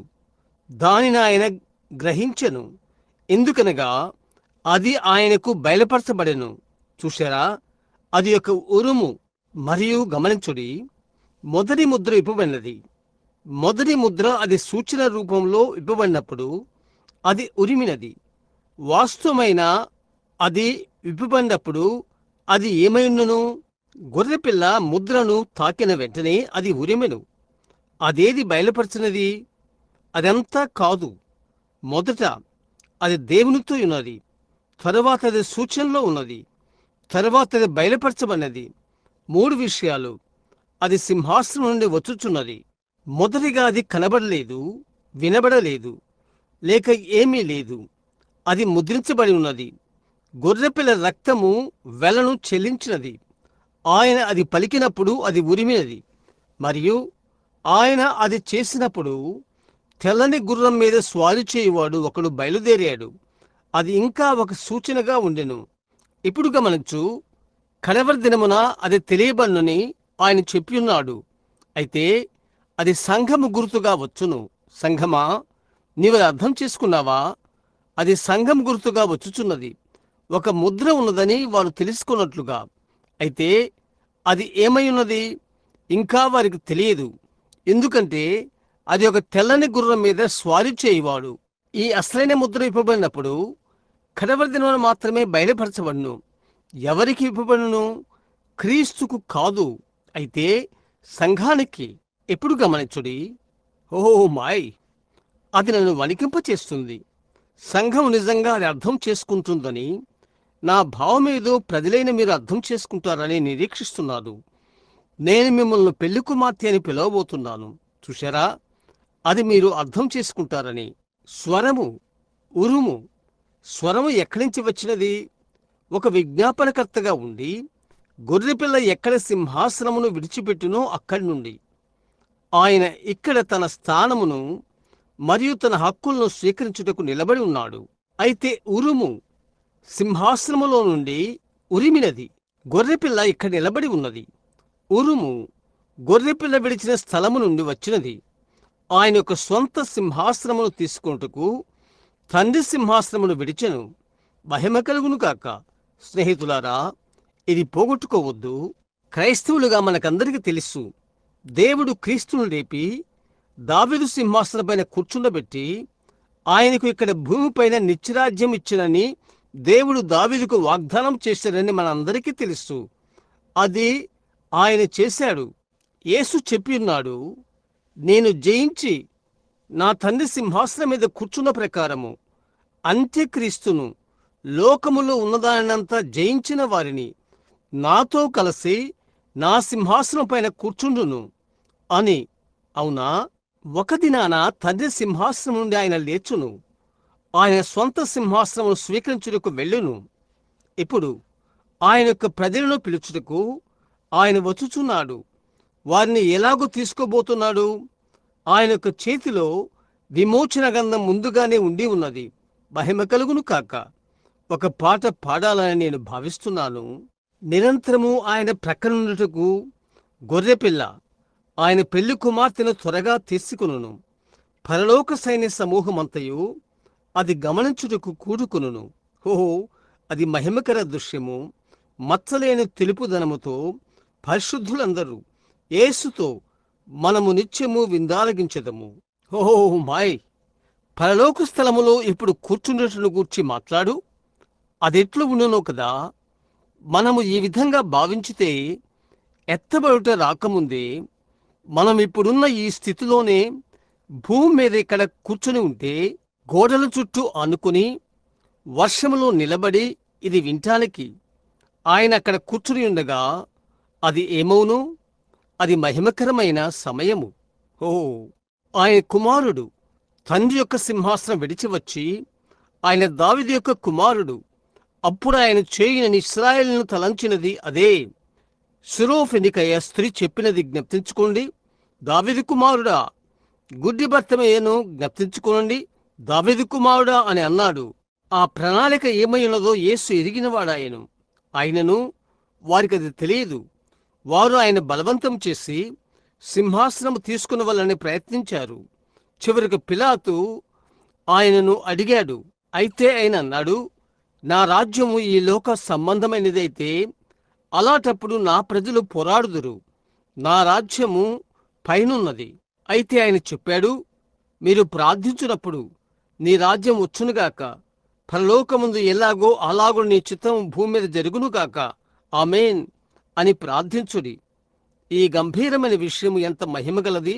ఆయన సొంత సింహాసనం తీసుకుంటానికి తండ్రి సింహాసనమును విడిచిపెట్టుట, ఆయన సొంత సింహాసనమును అడుగుటకు, ఆయన విమోచించిన ప్రజలను అడుగుటకు, ఆయన యొక్క విజ్ఞాపన పని నుండి ఇప్పుడు ఆయన వచ్చుచున్నాడు. సింహాసనము నుండి వచ్చుటకు అది కారణమవుతుంది. అటు తరువాత సింహమును పోలిన జీవి వచ్చి చూడుము అని యోహానుతో చెప్పెను. గమనించుడి, దీన్ని మీరు చదువుచున్నారా? ముద్రలో ఒకటి, మరియు అది ఆ 4 జీవుల్లో ఒకటి ఉరుము వంటి స్వరముతో, జీవులనగా ఏంటో మీకు తెలుసా? వాటిని మనము తీసుకున్నాము. ఒకటి సింహమును పోలినది, ఒకటి దూడను పోలినది, మరియు ఒకటి మనిషిని పోలినది, మరియు ఒకటి పక్షిరాజును పోలినది. గమనించు, 4 గుర్రపు స్వారీ చేయవారు వచ్చిపో వరకు ప్రతిసారి వ్యత్యాసకరమైన జీవి. 4 జీవులు మరియు 4 గుర్రపు స్వారీ చేయవారు. గమనించుడి, ఆ జీవుల్లో ఒకటి ప్రకటించెను. మత్తయి, మార్కు, లూకా మరియు యోహాను. మనం వెనుకకు వెళ్ళి ఏది మత్తయి, ఏది మార్కు, ఏది యోహాను, ఒక్కటి ఎటు వెళ్ళినది ఏమిటని రుజువు చేద్దాం. జీవులలో ఒకటి రమ్మని చెప్పగా చూడుమని ఉరుము యొక్క శబ్దమును అతడు విన్నాడు. మరియు జీవుల్లో ఒకటి ఇప్పుడు వచ్చి చూడుము అని అనెను. మరి ఒక మాటల్లో గొర్రెపిల్ల యొక్క నిలబడి ఉండగా అది జరుగుట యోహాను నిలబడి గమనిస్తున్నాడు. సింహాసనము నుండి గొర్రెపిల్ల లేచి వచ్చాడు. వధింపబడినట్లుండిన రక్తము చుట్టూ ఉండెను. యోగ్యుడిగా కనబడినవాడు ఆయన. మరియు ఆయన సమీపించి గ్రంథమును తీసుకున్నప్పటికీ ప్రతిదీ కూడా అరుపులు కేకలతో ఆనందంగా ఉన్నారు. చూశారా? ఎందుకనగా విమోచించబట్టుకు వెల చెల్లించబట్టును వారు ఎరిగి ఉండిరి. ఆయన తన సొంత వారిని అడుగుటకు వచ్చున్నాడు. కాబట్టి ఆయన గ్రంథాన్ని తీసుకున్నాడు. అక్కడి యోహాను ఎదురు నిలబడ్డాడు మరియు దానిని వెనుకకు లాగి ముద్రను విప్పాడు. ముద్రను కిందికి లాగాడు. ఆయన ముద్రను కిందికి లాగినప్పుడు ఆ స్థలమంతటిలో ఉరుము ధ్వనించెను. ఉరుము ధ్వనించినప్పుడు, ఉరుము గర్జించినప్పుడు యోహాను గాలిలో ఎగిరి ఉండుననుటకు ఎలాంటి సందేహము లేదు. అటు తర్వాత 4 జీవుల్లో ఒకటి చెప్పెను. అదేమైనది? వచ్చి చూడుము. క్రింద ఏమి బయలుపరచబడినదో ఇప్పుడు వచ్చి చూడుము. ఓ మాయ్! యోహాను, నీవు చూచినది వ్రాయి. కాబట్టి అది ఏమైంది చూచుటకు యోహాను చూచుటకు వెళ్ళాడు. ఉరుము ఏమని చెప్పినది చూచుటకు యోహాను వెళ్ళాడు. అప్పుడు ఆ జీవి యోహానుతో చెప్పినది, వచ్చి చూడు. మొదటి ముద్ర కిందనున్న మర్మము ఏమయ్యున్నది? ఉరుము. సృష్టికర్త యొక్క స్వరము పెద్దగా గర్జించెను. ఇప్పుడు అక్కడ ఏమి ఉన్నదని అతడు ఎరుగవలసి ఉండెను. చూశారా? ఓహో మాయ్! అయితే ఇప్పుడు ఆలోచించి దీన్ని అతడు వ్రాశాడు. అయితే ఆ మిగతా 7 ఉరుములు అతడు వ్రాయుటకు మొదలుపెట్టగా దాన్ని వ్రాయవద్దు అని ఆయన చెప్పాడు. అతడు చూచిన ప్రతిదీ వ్రాయుటకు అతడు ఆజ్ఞ పొందాడు. అయితే ప్రకటన 10లో పలకబడిన ఈ 7 ఉరుములు గూర్చి అయితే ఆయన చెప్పాడు, వాటిని వ్రాయవద్దని అని అన్నాడు. అవి మర్మములు. అవి ఏమై ఉన్నది మనకు ఇంతవరకు తెలియదు. అయితే నా భావం, అవి వెంటనే బయలుపరచబడును. అది అలాగైతే ఆ ఎత్తబడే కృపకు విశ్వాసమును అది అనుగ్రహించును, ఆ సంఘము కదిలింపబడుటకు. అవునా, మనము ప్రతి కార్యము నుండి, మనమెరిగిన అన్ని కార్యాల నుండి కదలి వెళుచున్నాము. ప్రతిదీ మనము గమనించాము. మనము దేవుని యొక్క మర్మములో చూశాము. కడవరి దినముల్లో పెళ్లి కుమార్తె యొక్క కూడిక యొక్క గొప్ప కల యొక్క కాన్పించుట మనము చూశాము. అయితే అయినప్పటికీ మనలను మనముగా వెలిగించుకోలేనిది అక్కడ ఒకటి ఉన్నది. ఇంకా ఏదో ఒకటి ఉన్నది. నేను ఊహిస్తున్నాను, ఈ మర్మములు వచ్చుట మొదలుపెట్టగానే దేవుడు అన్నాడు, దానినిప్పుడు పట్టుకో, ఒక్క నిమిషం ఆగు, ఆ దినమున దానిని నేను బయలుపరచెదను. యోహాను అది వ్రాయవద్దు, ఎందుకనగా దాని మీద వారు అభ్యంతరపడతారు. అది అలాగే పోనిమ్ము.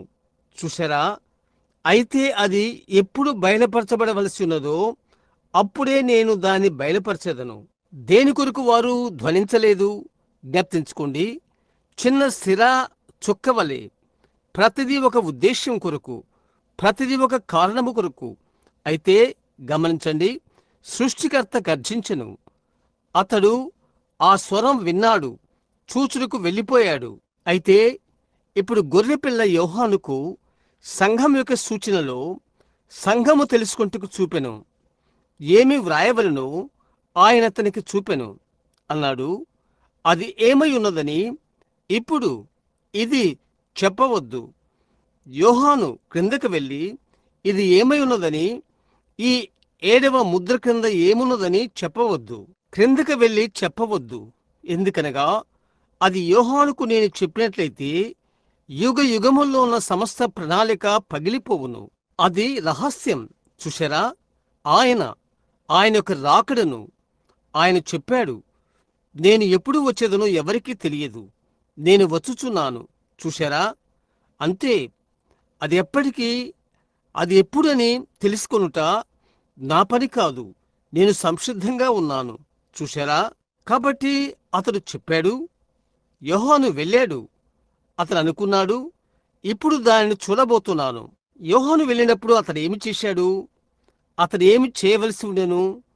సంఘ కాలానికి అతడిది వ్రాయవలసి ఉండెను. అదే అతడు చేయవలసి ఉండెను. సంఘ కాలాలకు అతడు అది వ్రాయవలసి ఉండెను. ఆ 7 సువర్ణ దీపస్తంభములు నీవు ఆరంభములో చూచిన దానిని వ్రాయుము. ఈ సంఘానికి వ్రాసిన వారికి చెప్పు. ఒక ఉరుము ఉరిమెను. అది దేవుని యొక్క స్వరమని యోహాను ఎరుగును. తర్వాత సింహము పోలిన జీవి చెప్పెను, అది ఏమై ఉంది, వచ్చి చూడు. ఇప్పుడు యోహాను అతడు ఏమి చూడబోతున్నాడో చూచి తన కలముతో వ్రాయుటకు వెళ్ళిపోయాడు. అతడు ఏమైంది ఖచ్చితంగా అతడు చూడలేదు. అతడు అది అర్థం చేసుకోలేదు. అయితే అతడు చూచినది ఏదనగా, ఒక సమయము కోసము సంఘము కొరకు దేవుడు ఏది పంపిణినో అది అతడు చూశాడు. ఇప్పుడు ఆయన చేస్తాడు. ఆయన ఎల్లప్పుడూ చేస్తాడు. దాన్ని విశదపరిచే సమయం అప్పుడు ఆయన దాన్ని విశదపరుస్తాడు. అయితే అప్పుడు ఆయన దాన్ని విశదపరచలేదు. ఎందుకనగా ఆఖరి కాలం వరకు మరుగుగా ఆయన దాన్ని ఉంచబోతున్నాడు. మరియు 7వ దూత వర్తమానం ఊదునప్పుడు ఈ మర్మములు పురోగగును, బయలుపరచబడును. చూశారా, అది విశదపరచబడలేదు. అయితే యోహాను ఏమి చూశాడో అతడు చూశాడు. స్వారీ చేయవాడు దానిపై కూర్చుండి ఒక తెల్లని గుర్రం బయలువెళ్ళెను. కాబట్టి దానినే అతడు వ్రాశాడు. వచ్చి చూడుము, అది అతడు చెప్పాడు. కాబట్టి యోహాను తాను చూడగలిగినది చూచి సంఘమునకు వ్రాయుటకు అతడు అలాగు చేసినప్పుడు అతడు అది చూశాడు. ఒక తెల్లని గుర్రం మరియు దాని మీద కూర్చున్నవాడు విల్లు పట్టుకొని ఉండెను. మరియు జయించుటకు బయలువెళ్ళెను. జయించుటకు మరియు అతడు ఒక కిరీటము అతనికి ఇయ్యబడెను. అది యోహాను చూచినది.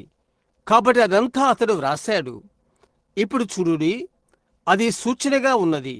ఆ విధముగానే సంఘము దానిని స్వీకరించినది. అయితే కడవరి దినమున ఆయన దాన్ని బయలుపరచెదనని అది ఏమై ఉన్నది చూపించదనని వాగ్దానం చేశాడు. అర్థం చేసుకోవటానికి మనకు సహాయం చేస్తానని వాగ్దానం చేశాడు. సంఘకాలాలైతే ఈ ఆఖరు సంఘకాలం యొక్క 7వ వర్తమానము వరకు అది సంపూర్తిగా తెలియబడదు. ఈ 7వ సంఘకాలం యొక్క వర్తమానికుని మీరు గమనిస్తే మిగతా వారు చేసినట్లుగా అతడు సంఘశాఖను స్థాపించడు. జ్ఞప్తించుకోండి, అతడు స్థాపించుకునే ఎడల లేదు. మీరు కనుగొంటే అతడు దానికి వ్యతిరేక్తము. ఏలియా దానికి వ్యతిరేక్తమా? ఖచ్చితంగా అతడు అలాగే ఉండెను. ఏలియా ఆత్మతోనున్న యోహాను దానికి వ్యతిరేక్తమా? ఏలియా తనపైన ఎలాంటి ఆత్మను కలిగి ఉండెను? అతని గురించి ఎక్కువగా ఎవరికీ తెలియదు. అతడు కేవలము మానవుడు. అయితే అతడు ప్రవక్త. అతడు ద్వేషించబడ్డాడు. అతడు ఏ కాలంలో వచ్చాడు? ఇశ్రాయేలు లోకములో కలిసిపోయి కీర్తి ప్రతిష్టలు వచ్చిన కాలం. అతడెక్కడ ఉన్నాడు? మరియు అతడు స్త్రీ దేశకుడు. అవునండి, అతడు అలాంటివాడే. అతడు అడవులను ప్రేమించాడు. అది అతని యొక్క స్వభావము. అడు తరువాత ఈ యోహాను అదే ఆత్మను తనపై కలిగి ఉండినని ఆ ప్రజలు ఎరిగి ఉండవలసి ఉండెను. గత రాత్రి నేను చెప్పినట్లు ఆడంబరముగా దుస్తులు ధరించలేదు. వారు పిల్లలను ముద్దాడుచు మరియు పెండిలు చేయుచు మరియు సమాధి కార్యక్రమములు మొదలగు వాటితో నిమగ్నమై ఉండేది. అయితే ఈ మనిషి అరణ్యవాసిగా వచ్చాడు. అతడు ఏమై ఉండెను? అతడు అడవులను ప్రేమించెను. ఇంకొకటి అతడు చేశాడు. సంఘశాఖలను అతడు ద్వేషించాడు. అతడు చెప్పాడు, మేము దీనికి సంబంధించిన వారము, దానికి సంబంధించిన వారమని చెప్పవద్దు. ఏలయనగా నేను మీకు చెప్తున్నాను, దేవుడు ఈ రాళ్ల వలన అబ్రహాముకు పిల్లలు పుట్టించగలడు. అతడు రాజీపడేవాడు కాదు. వారు అన్నారు, గాలికి కదలాడు రెల్లును చూడ వెళ్ళితిరా? యోహాను కాదు. కాదండి. ఇంకా అతడేమి చేశాడు? ఎజబెల్తో చెప్పిన ఏలియా వలె హేరోదితో చెప్పాడు. నేరుగా హేరోదు ముఖము యొద్దకు వెళ్ళి చెప్పాడు, ఆమెను ఉంచుకునుట నీకు న్యాయం కాదు. అందుకొరకు అతని తలను నరికివేసినది. అవునా? ఎలీషా కొరకు ఆమె ప్రయత్నించినది. ఎజబెల్లోనున్న అదే ఆత్మ ఆ స్త్రీలో ఉండెను. ఎజబెల్లో ఉన్న అదే ఈరోజు సంఘంలో ఉన్నది. అదే విషయం. ఇప్పుడు అది గమనించుడి. ఎటువంటి గొప్ప పాఠాన్ని మనం ఇక్కడ చూస్తున్నాము. మరియు ఆ ప్రజలు ఎరిగినట్లుగా కనిపిస్తున్నాడు. యోహాను అక్కడ నిలబడి అది ఎలీషా ఆత్మ అని వారు ఎరుగునట్లుగా ఆ ప్రజల ఎల్ల కేకలు పెడుతున్నాడు. వారు అది అర్థం చేసుకోవలసి ఉన్నది. అది ఏమై ఉండెనో అది అతడే. లేఖన ప్రకారంగా సంఘకాలాల గుండా ఆ ఆత్మ తిరిగి వచ్చు వాగ్దానమును అంత్యకాలములకు ముందు కనుగొంటున్నాము. అది నిజం. ఇక్కడ గమనించు, దాని యొక్క స్వభావాన్ని గమనించు. లూథర్ మరియు వెస్లీ మరియు మిగతా వారందరూ చేసినట్టుగా మరి ఒక సంఘకాలాన్ని అతడు ప్రారంభించలేదు. ఇంకొక సంఘాన్ని అతడు స్థాపించడు. ఎందుకనగా ప్రారంభించడానికి ఇక సంఘకాలాలు లేవు. చూశారా? ఇక మరి ఉండవు. కాబట్టి దానికి అతడు వ్యతిరేక్తమై ఉండాలి. ఎందుకనగా అతని ఆత్మ ఖచ్చితంగా వెనుకనున్న అదే ఆత్మ వలె ఉండును. గత రాత్రి నేను చెప్పినట్లుగా దేవుడు దాన్ని 3 వేరువేరు విధములుగా వినియోగించుకోవటానికి ఇష్టమాయను. అది ఆయన సంఖ్య 3. 2 కాదు, 3. అది 2 సార్లు వినియోగించబడినది. ఇప్పుడు ఆయన దీనిని తిరిగి వినియోగించబోతున్నాడు. ఆయన అలాగూ చెప్పాడు. అది వాగ్దానం చేశాడు. ఇప్పుడు గమనించు, అతడు చేసినప్పుడు అతడు సంఘశాఖను ప్రారంభించట్లేదు. ఎందుకనగా లౌకిక సంఘకాలము చివరి కాలము. వర్తమానికుడు అనగా 7వ సంఘకాలానికి 7వ దూత, 7వ వర్తమానికుడు పరిశుద్ధాత్మ వలన ఈ అన్ని మర్మమైన విషయాలను బయలుపరచబోతున్నవాడు. గత రాత్రి ఇక్కడ ఎంతమంది ఉన్నారు? మీ చేయి చూపండి. అలాగైతే అది నేను చదవనవసరం లేదనుకుంటాను. అది ఎక్కడ ఉన్నదో అది మీకు తెలుసు. 10వ అధ్యాయం. చూశారా? మంచిది. పడిపోయిన సంఘకాలంలో వాటిని దిద్దుబాటు చేయుటకు సంస్కర్తలు వచ్చారు.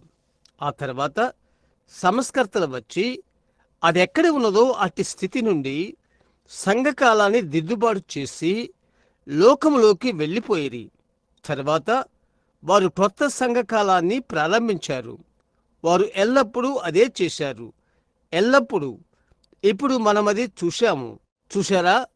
మరో మాటల్లో ఇక్కడ కేథలిక్ సంఘకాలం ఉన్నది.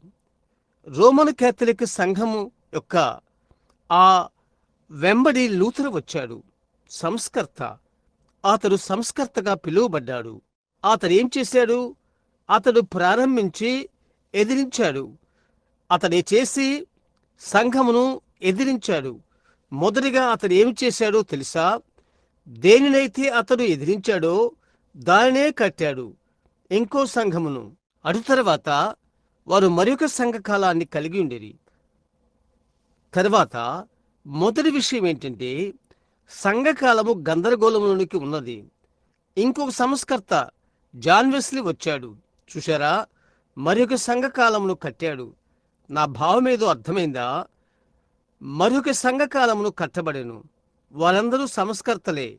గమనించు, చివరి సంఘ కాలం యొక్క ఈ చివరి వర్తమానము సంస్కర్త కాదు.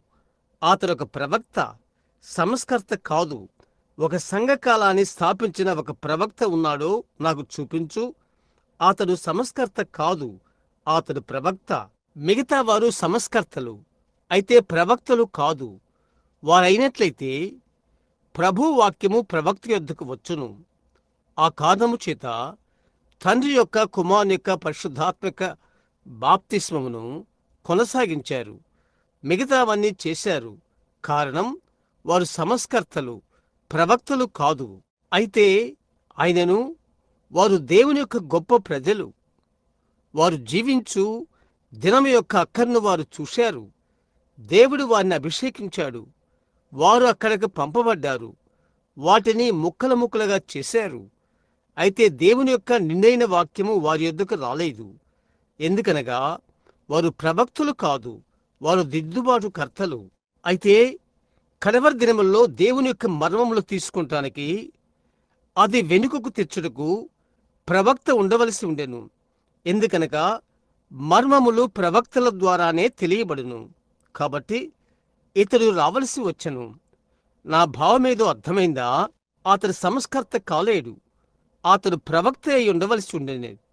ఎందుకనగా వరము కలిగిన వాడయుండు వాక్యమును పట్టుకును వాడై ఉండవలసి ఉండెను. ఇప్పుడు అక్కడ ఒక తప్పు ఉన్నదని ఆ సంస్కర్తలకు తెలుసు. ఆ రొట్టె క్రీస్తు శరీరము కాదని లూథరుకు తెలుసు. కాబట్టి అతడు బోధించాడు, నీతిమంతుడు విశ్వాసమూలముగా జీవించును. అది అతని యొక్క వర్తమానం. జాన్ వెస్లీ వచ్చినప్పుడు శుద్ధీకరణ ఉన్నదని అతడు చూశాడు. అది అతని యొక్క వర్తమానం. చూశారా?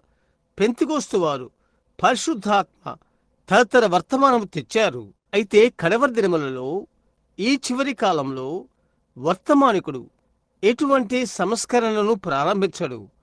అయితే ఆ సంస్కర్తలు, ఆ సంస్కరణకర్తలు వదిలిపెట్టిన అన్ని మర్మములన్నీ తీసుకుని వాటిని ఏకము చేసి వాటిని ప్రజలకు విశదపరచును. నేను మరలా వాటిని చదవనివ్వండి. అది నాకు చాలా బాగున్నది. నేనది చదువుటకు ఇష్టపడుతున్నాను. బలిష్ఠుడైన వేరొక దూత పరలోకం నుండి దిగివచ్చుట చూచితిని. మేఘము ధరించుకొని ఉండెను. ఆయన శిరస్సు మీద ఇంద్రధనస్సు ఉండెను. ఆయన ముఖము సూర్యబింబం వలె, ఆయన పాదములు అగ్ని స్తంభముల వలెను ఉండెను.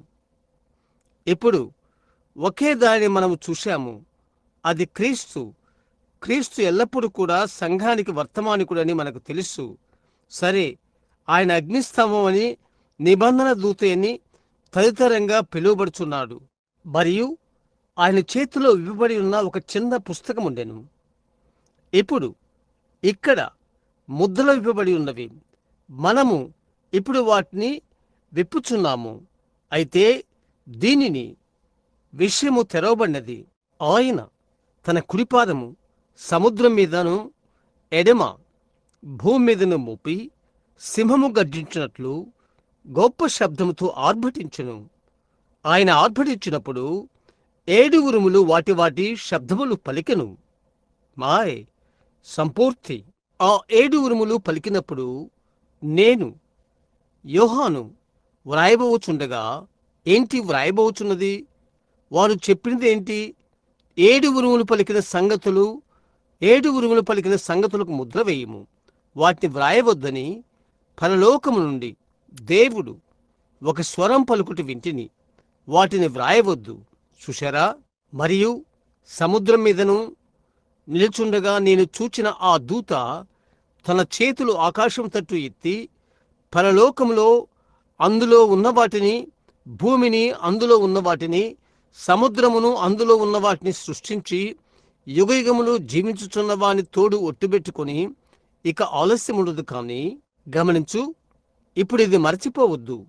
మనం ముందుకు వెళ్ళుకొలది.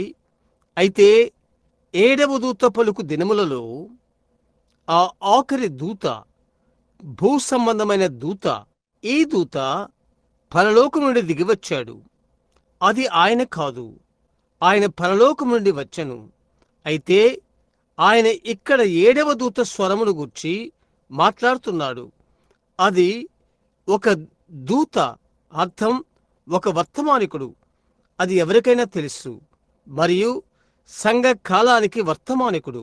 7వ దూత పలుకు దినములలో అతడు బూర ఊదబోచుండగా దేవుడు తన దాసులకు ప్రవక్తలకు తెలిపిన సువార్త ప్రకారము దేవుని మర్మము 7 ముద్రలు మొత్తము మర్మమంతా సమాప్తమగును. సమస్త మర్మము తెరవబడినది. అదే ఆ దూత యొక్క పరిచర్య. చూశారా? ఎంతో సాధారణం. ప్రజలు దానికి పైగా దాటిపోతున్నారు. అయినను అది సంపూర్తిగా నిరూపించబడును. అది సంపూర్తిగా తెలియపరచబడును. అవునా? దానిని చూడాలని కోరిన ప్రతి ఒక్కరూ అది చూడగలరు. అవునా? అవునది నిజం. అయితే యేసు చెప్పాడు, ఆయన వచ్చినప్పుడు చెప్పాడు, మీరు కనులుండి చూడరు. యెషయా చెప్పాడు, మీరు అలాగని. అవునా? మీకు చెవులున్నవి, మీరు వినరు. ఇప్పుడు కనుక అది చూద్దాం. అది నాకు భయాన్ని కలిగిస్తుంది. ఆ గడియారం వైపునకు నేను వెనుకకు చూచి అది 10 గంటలు అనుకున్నాను. అయితే అది ఇంకా 9 కూడా కాలేదు. అవునా? మంచిది. ఇప్పుడు అది తీసుకుందాం. గమనించండి, నేనిది ప్రేమిస్తున్నాను. ఇతరులు సంస్కర్తలు అయితే దేవుని యొక్క గొప్ప దైవజనులయుండి దినం యొక్క అవసరతను ఎరిగి సంస్కరణను తెచ్చారు. అయితే ప్రకటన 10 చెప్తుంది, అతని యొక్క వర్తమానమును బయలుపరచుట, దిద్దుబాటు చేయుట కాదు, మర్మములు బయలుపరచుట, మర్మములు బయలుపరచుట. అయితే అది మనుష్యుల్లో వాక్యముండుట. హెబ్రీ 4 చెప్తుంది, దేవుని వాక్యం సజీవమై బలము గలదై 2 అంచులు గల ఎటువంటి ఖడ్గము కంటే వాడిగా ఉండి ప్రాణాత్మల కీళ్లను మూలుగును విభజించున్న మట్టుకు దూరుచు హృదయం యొక్క తలంపులను ఆలోచనలు శోధించుచున్నది. చూశారా? ఈ మనుషుడు సంస్కర్త కాదు, అతడు ఒక బయలుపరచువాడు. దేనిని బయలుపరచును? దేవుని యొక్క మర్మములను. ఎక్కడ సంఘములు బిగుసుకుపోయిన సమయమున దేవుని యొక్క వాక్యముతో అతడు వచ్చి విషయాన్ని బయలుపరచును. ఎందుకనగా అతడు పిల్లల విశ్వాసమును తండ్రుల వైపునకు తిప్పును. అసలైన బైబిల్ విశ్వాసము 7వ దూత ద్వారా పునరుద్ధరణ చేయబడును. హోహో! ఇప్పుడు ఎంతగా దీనిని ప్రేమించవలెను. ముద్రల యొక్క మర్మములన్నీ సంస్కర్తలు వాటిని సంపూర్తిగా అర్థం చేసుకోలేదు. అవునా? ఒక్క నిమిషం, మలాకి 4 చూడు. సరే, నీవు దాన్ని గుర్తుపెట్టుకో.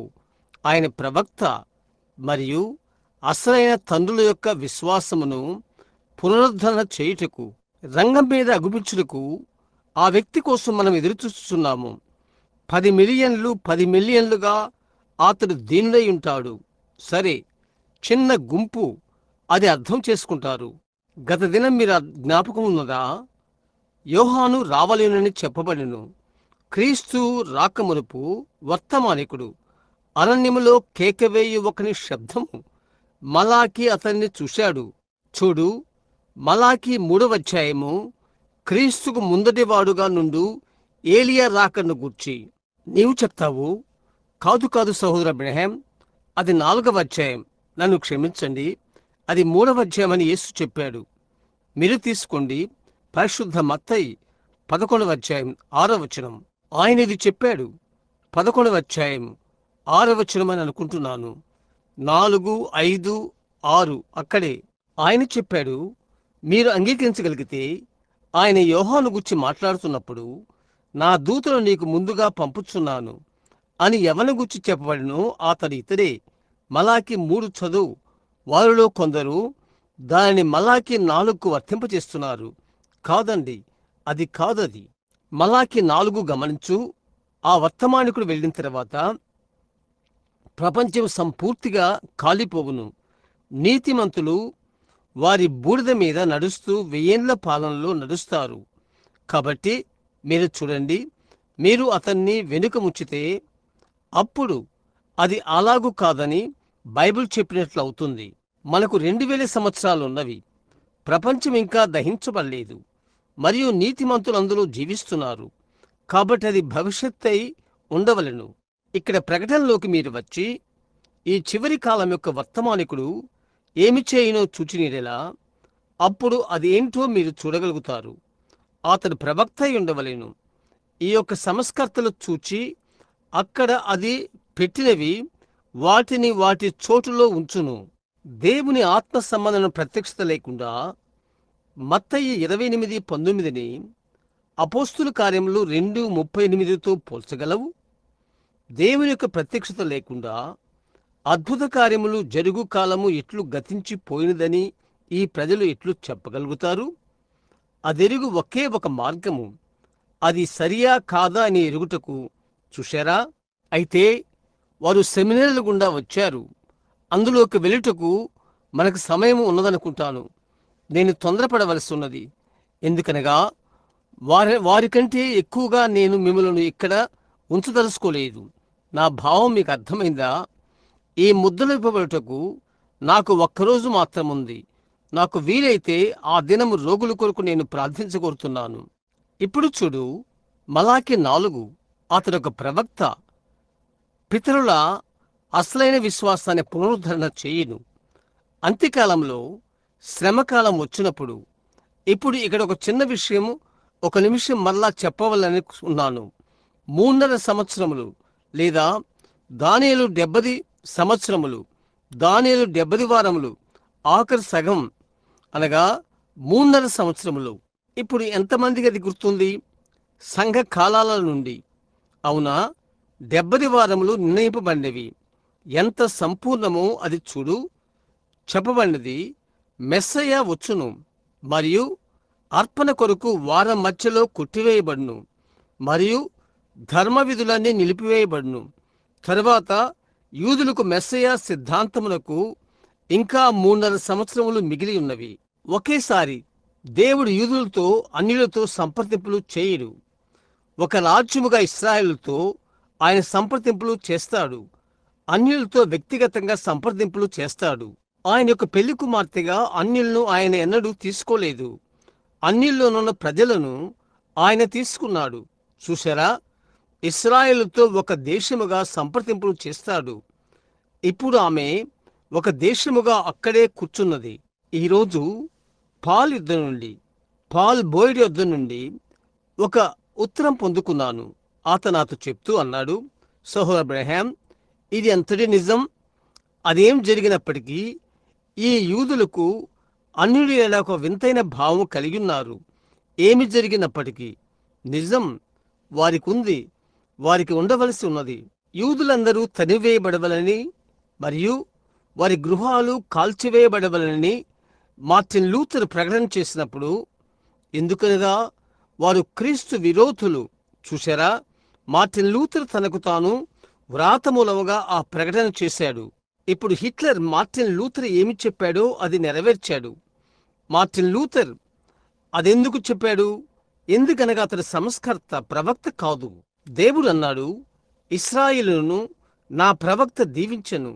అతడన్నాడు, నిన్ను దీవించువారు దీవించబడదురు, నిన్ను శపించువారు శపించబడదురు.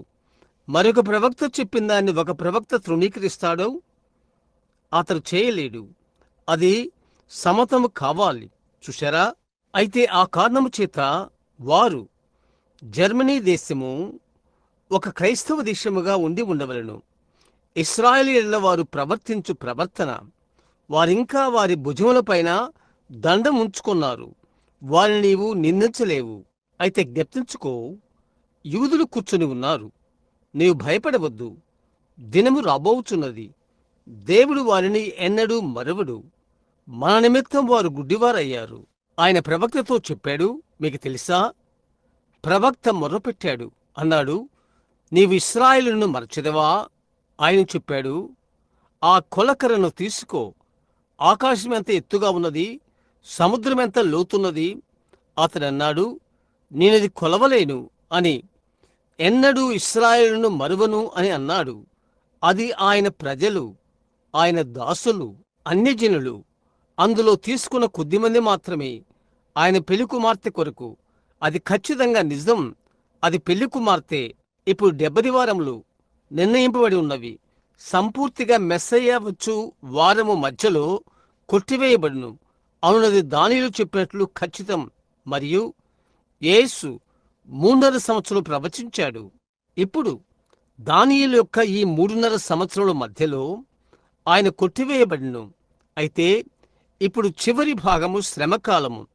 అక్కడ అన్యజనుల సంఘముండును. ఓ, ఇది గంభీరమైనది. ఇప్పుడు కాదు. పెళ్లి కుమార్తె పెళ్లి కుమారునితో వెళ్ళిపోవును. తరువాత 1000 ఏండ్ల పరిపాలన. దుష్టులు బూడిదపై నడుస్తారు. దీనిని మనము మన మనస్సులో ఉంచుకుని ఉండగా, ఇక్కడ నేనొకటి మీకు చూపించనియండి. అదేమి చెప్పినది, బైబిల్ ఏమి చెప్పినది మీకు చూపుతాను. ఇది దేవుని వాక్యమై ఉండగా మనము తృణీకరించలేము. మనం అలాగూ చేస్తే మనము అవిశ్వాసులం. చూశారా? మనము నమ్మవలసి ఉన్నది. నేను అర్థం చేసుకోలేకున్నాను అని నీవు చెప్తే నాకు అంతే. అయితే దానిని ఆయన బయలుపరచవలని నేను ఆయనకై ఎదురు చూస్తున్నాను. ఏలైనగా నియమింపబడిన దినం వచ్చుచున్నది. కొలిమి కాలునట్లు అది కాలును. గర్విష్ఠులందరూ, అమెరికా వంటి వారు మొదలగువారు, దుర్మార్గులందరూ కొయ్య కాలువలే ఉందురు. అది కాల్చబడబోతుంది. వారిలో ఒకనికి వేరైనను చిగురైనను లేకుండా రాబో దినము అందరినీ కాల్చివేయనని సైన్యములకు అధిపతికి యెహోవా సెలవిచ్చుచున్నాడు. అలాగైతే అక్కడ నిత్య నరకమునుట మీరెట్లు కలిగి ఉండగలరు? చూడండి, చివరి దినములలో ఈ విషయాలన్నీ బయలుపడును. నరకము నిరంతరమని బైబిల్ ఏ స్థలములో చెప్పబడలేదు. ఈలాగున నిత్య నరకము ఉండుటకు, అక్కడ ఉండుటకు నిత్య జీవము కలిగి ఉండవలను. ఒకే ఒక రకముకు నిత్య జీవమున్నది. దాని కొరకే మనం పోరాడుచున్నాము. ప్రతిదానికి ఆరంభము అంతము ఉంటుంది. నరకము దయ్యానికి అతని దూతలకు సృజించబడినది, మరియు అది దహించబడి అంతమైపోతుంది. సరే, చూశారా? అయితే ఇది జరుగునప్పుడు దానికి వేరైనను చిగురైనను ఉండదు. అయితే నా నామమందు భయభక్తులు గల వారకు మీకు నీతి సూర్యుడు ఉదయించును. అతని రెక్కలు ఆరోగ్యము కలుగు చేయును. కనుక మీరు బయలుదేరి క్రొవ్విన దూడలు గంతులు వేయినట్లు గంతులు వేయుదురు. నేను నియమింపబో దినమున దుర్మార్గులు మీ పాదముల క్రింద ధూళివలే ఉందురు. మీరు వారిని అనగదొక్కెదరని సైన్యములకు అధిపతికి యెహోవా సెలవిచ్చుచున్నాడు. శ్రమకాలం తర్వాత దుర్మార్గులు ఎక్కడికి పోయిదరు? బూడిదకు. హోరేబు కొండ మీద ఇశ్రాయేలందరి కొరకై నేను మోషేకు ఆజ్ఞాపించిన ధర్మశాస్త్రమును దాని కట్టడలను విధులను జ్ఞాపకం చేసుకునుడి. యెహోవా నియమించిన భయంకరమైన మహాదినము రాకమునుపు నేను ప్రవక్తయగు ఏలియాను మీ యొద్దకు పంపుదును. ఆమేన్. ఇక్కడ పాత నిబంధన ఆ విధంగా ముగింపు అవుతున్నది, మరియు ఇక్కడ క్రొత్త నిబంధన అదే విధంగా సమాప్తమగుచున్నది. దానిని ఏ విధముగా మీరు దూరంగా ఉంచగలరు? వీలు కాదు. చూడండి, ఆ దినము రాకముందు ప్రవక్తకు ఏలియాను మీ యొద్దకు పంపుదును. నేను వచ్చి దేశమును శపించుకున్నట్లు అతడు తండ్రుల హృదయములను పిల్లల తట్టును, పిల్లల హృదయములను తండ్రుల తట్టును త్రిప్పును. అక్కడే మీరున్నారు. అది ప్రభు యొక్క వాక్యము. ఆయన దాన్ని వాగ్దానం చేశాడు. అది జరగవలెను. ఇప్పుడు ఇది ఎట్లు జరుగునని మీరు గమనించితే దానిని ఎట్లు దేవుడు చేయునో అది రమ్యతగా ఉండును. పెళ్లి కుమార్తె పెళ్లి కుమారునితో వెళ్ళును, మరియు ఆ తర్వాత దుర్మార్గులు ఆరనగ్నితో కాల్చివేయబడతారు. మరియు ప్రపంచం శుద్ధీకరించబడిన తర్వాత దానికదే పునరుద్ధీకరించబడుతుంది. ప్రతిదీ శుద్ధీకరించబడును. ఆ గొప్ప చివరి కాలంలో అగ్ని పర్వతాలు బద్దలగును, మరియు ప్రపంచం బద్దలవును. అగ్ని వెదజల్లబడును. భూమి మీదున్న పాపము మురికి గుంటలన్నీ కరిగిపోవును. మహావేడిమితో కాలిపోవును. శిరారంగును బ్లీచ్ కనబడకుండా చేయునట్లే చేయును. దేవుని యొద్ద నుండి వచ్చు అగ్ని ఎంతో వేడిగా నుండి ప్రతి ఒక్క మురికి వస్తువును తమ అసలు స్థానానికి తెచ్చును. కాబట్టి దేవుని యొద్ద నుండి వచ్చు అగ్ని వేడిమి ప్రతి మురికి వస్తువును దాని అసలైన స్థానానికి తెచ్చును. సాతాను సమస్త పాపము సమస్తమును కాల్చివేయబడును. అటు తర్వాత ఏదైనా తోటలో ఏ విధముగా ఉండెనో అంత అందంగా ఉండును. అవును, హోహో, ఆ గొప్ప సమయం మన ముందున్నది. శ్రమకాలంలో ఇక్కడ మీరు ఇప్పుడు గమనించాలని నేను కోరుచున్నాను. ఒక చిన్న విషయం నేనిక్కడ వదిలివేశాను. పెళ్లి కుమార్తె పిలువబడిన తర్వాత శ్రమకాలంలో సంఘము శ్రమకాలంలో గుండా వెళ్తుంది. ప్రకటన 11లోని 2 సాక్షుల ద్వారా 144,000 మంది పిలువబడతారు. చూడు, వారు గోనెపట్ట ధరించుకొని 1260 దినములు ప్రవచిస్తారు. రోమన్ క్యాలెండర్లో ఇది ఉందని మనకు తెలుసు. మనకు 28, కొన్నిసార్లు 30 మరియు 31. అయితే వాస్తవముగా క్యాలెండర్ ఇలా పిలువబడుతుంది. ప్రతి నెలకు 30 రోజులు. అవును, ఒక 100 తీసుకో, 1260 దినములు, దానికి 30 పెట్టు. నీకేం వస్తుందో చూడు. 3.5 సంవత్సరంలో ఖచ్చితంగా అవుతుంది. నిర్ణయించబడిన సమయం అది. అక్కడ వెనకాల ఎలాగో ఇశ్రాయేలుకు మెస్సయ్య వర్తమాన కాలం అది. ఆయన తిరిగి వచ్చి ఒక సూచన రూపంలో తనకు తాను బయలుపరుచుకును. యోసేపు ఆత్మసమైన మనిషిగా ఉన్నందువలన తన సహోదరుల వల్ల నిరాకరింపబడి వేరే దేశంలోకి కునిరాబడ్డాడు. అతడు దర్శనాలు చూడగలిగాడు, కలల భావాలు చెప్పగలిగాడు. అతడు అలాగున్నప్పుడు ఇంకొక దేశంలోనికి కొనిరాబడ్డాడు. 30 వెండి నాణేలకు అమ్మబడ్డాడు. ఖచ్చితంగా క్రీస్తుకు సాదృశ్యముగా ఉన్నాడు. ఎందుకనగా అతనిలో ఉన్నది క్రీస్తు ఆత్మ. గమనించు, తర్వాత ఏం జరిగినది అది గమనించు. అతడు ఇది చేసినప్పుడు అతడు చెరసాలలో పెట్టబడిను, మరియు ఒక రక్షింపబడ్డాడు, ఒక నశించిపోయాడు. ఖచ్చితంగా ఆయన చెరసాలలో సిలువపై నుండగా ఒక దొంగ రక్షించబడ్డాడు, మరొకడు నశించాడు. ఖచ్చితంగా సమాధిలో త్రోయబడ్డాడు, మరణించాడు అనుకున్నారు. పైకి తీయబడ్డాడు, ఫరో కుడిపార్శ్వకు ఎత్తబడ్డాడు. యోసేపును మొదట చూడకుండా ఫరో ఎవరూ చూడరు. యేసు దేవుని కుడిపక్కన కూర్చున్నాడు. కుమారుని ద్వారా తప్ప ఎవడనూ తండ్రి యొద్దకు రాలేడు. అవును, గమనించు, యోసేపు ప్రతిసారి విడిచినప్పుడు ఆ సింహాసనం కుడిపక్క నుండి యోసేపు లేచినప్పుడు గమనించండి, మహిమ కలుగును కాక ఫరో యొక్క కుడిపక్కన యోసేపు కూర్చున్నాడు. యోసేపు నిలబడినప్పుడు ఆ సింహాసనమును విడిచినప్పుడు బూర ఊదబడును. ప్రతి ఒక్కరూ మోకాళ్ళు వంచుడి. ప్రతి ఒక్కరూ యోసేపు వచ్చుచున్నాడు.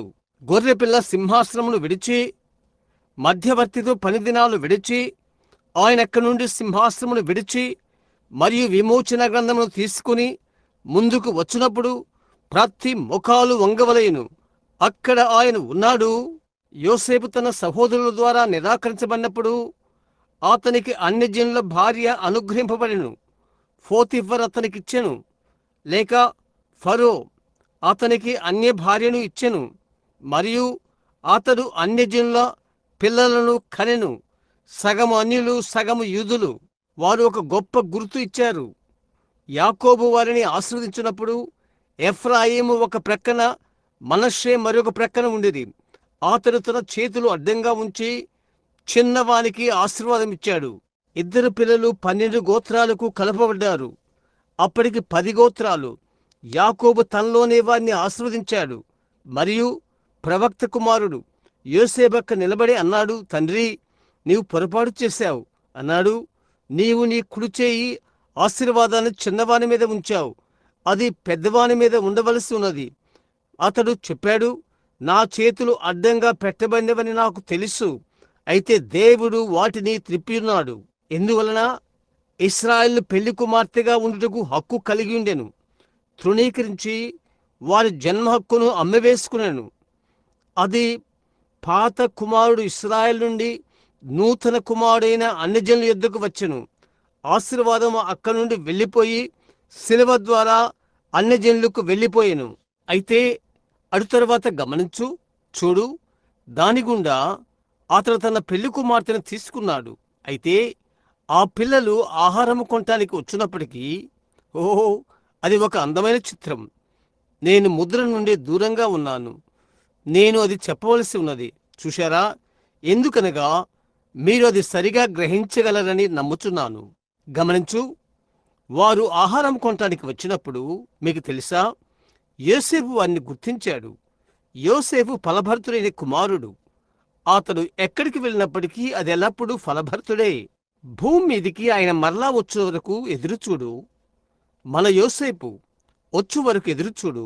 చూశారా? ఎడారి కస్తూరి పుష్పం వలె వికసించును, మరియు నీతి సూర్యుడు ఉదయించును. అతని రెక్కలు ఆరోగ్యము కలుగు చేయును.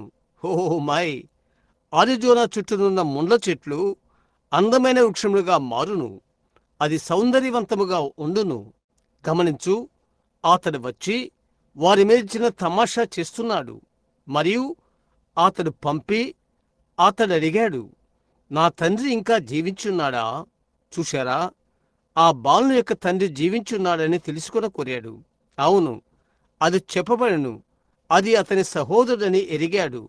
అయితే అతడు తన యొక్క సహోదరులకు తనకు తాను బయలుపరుచుకున్నటకు సిద్ధముగా ఉన్నని మీరు గమనించారా? అతడు వచ్చిన తర్వాత జన్మించిన చిన్న బెన్యామీనును అతడు కనుగొన్నాడు. ఈ యూదులకు అతడు పోలిక.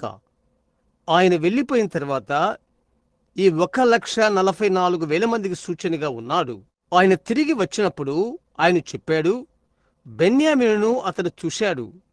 అతని గుండె బద్దలైనట్లయింది. మరియు జ్ఞప్తించుకోండి, అతడు హెబ్రీ భాష మాట్లాడగలని వారికి తెలియదు. అతడు ఒక అనువాదికునితో మాట్లాడుతున్నాడు. ఒక ఐగుప్తుని వలె అతడు నటిస్తున్నాడు. అవునా? తర్వాత అది తెలియబడినప్పుడు అతడు తన్ను తాను తెలియపరచుకోకోరాడు. చిన్న బెన్యామీన్ను వైపే అతడు చూస్తూ ఉన్నాడు. జ్ఞాపకంచుకోండి, అతని భార్యను పంపివేశాడు. తన సహోదరులకు తన్ను బయలుపరుచుకున్నప్పుడు ఆమె రాజభవనంలో ఉన్నది.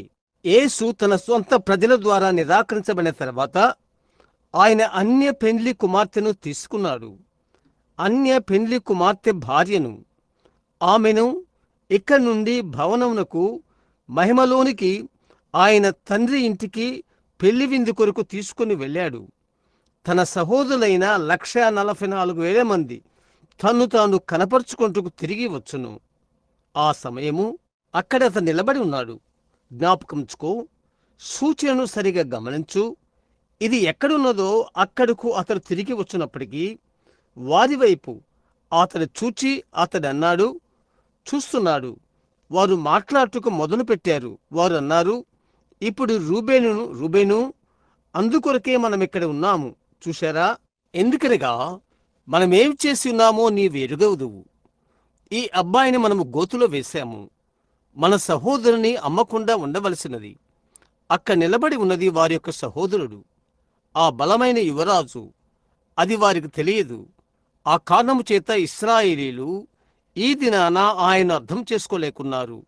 అది ఎరగవలసిన గడియ ఇంకా రాలేదు. అటు తర్వాత హెబ్రీ అతనికి అర్థం కాదని వారు అనుకున్నారు. అయితే అతడు వారిది వినుచున్నాడు. వారన్నారు, అందుకొరకే మనమున్నాం. యోసేపు వారి వైపు చూచినప్పుడు అతను నిలవలేకపోయాడు. ఇప్పుడు గుర్తుంచుకో, ఆ సమయంలో అతని భార్య బిడ్డలు రాజభవనంలో ఉన్నారు. అక్కడి నుండి పరిశుద్ధులు వెళ్ళిపోయారు. అతడు చెప్పాడు, నేను యోసేపును, మీ సహోదరుడను అని.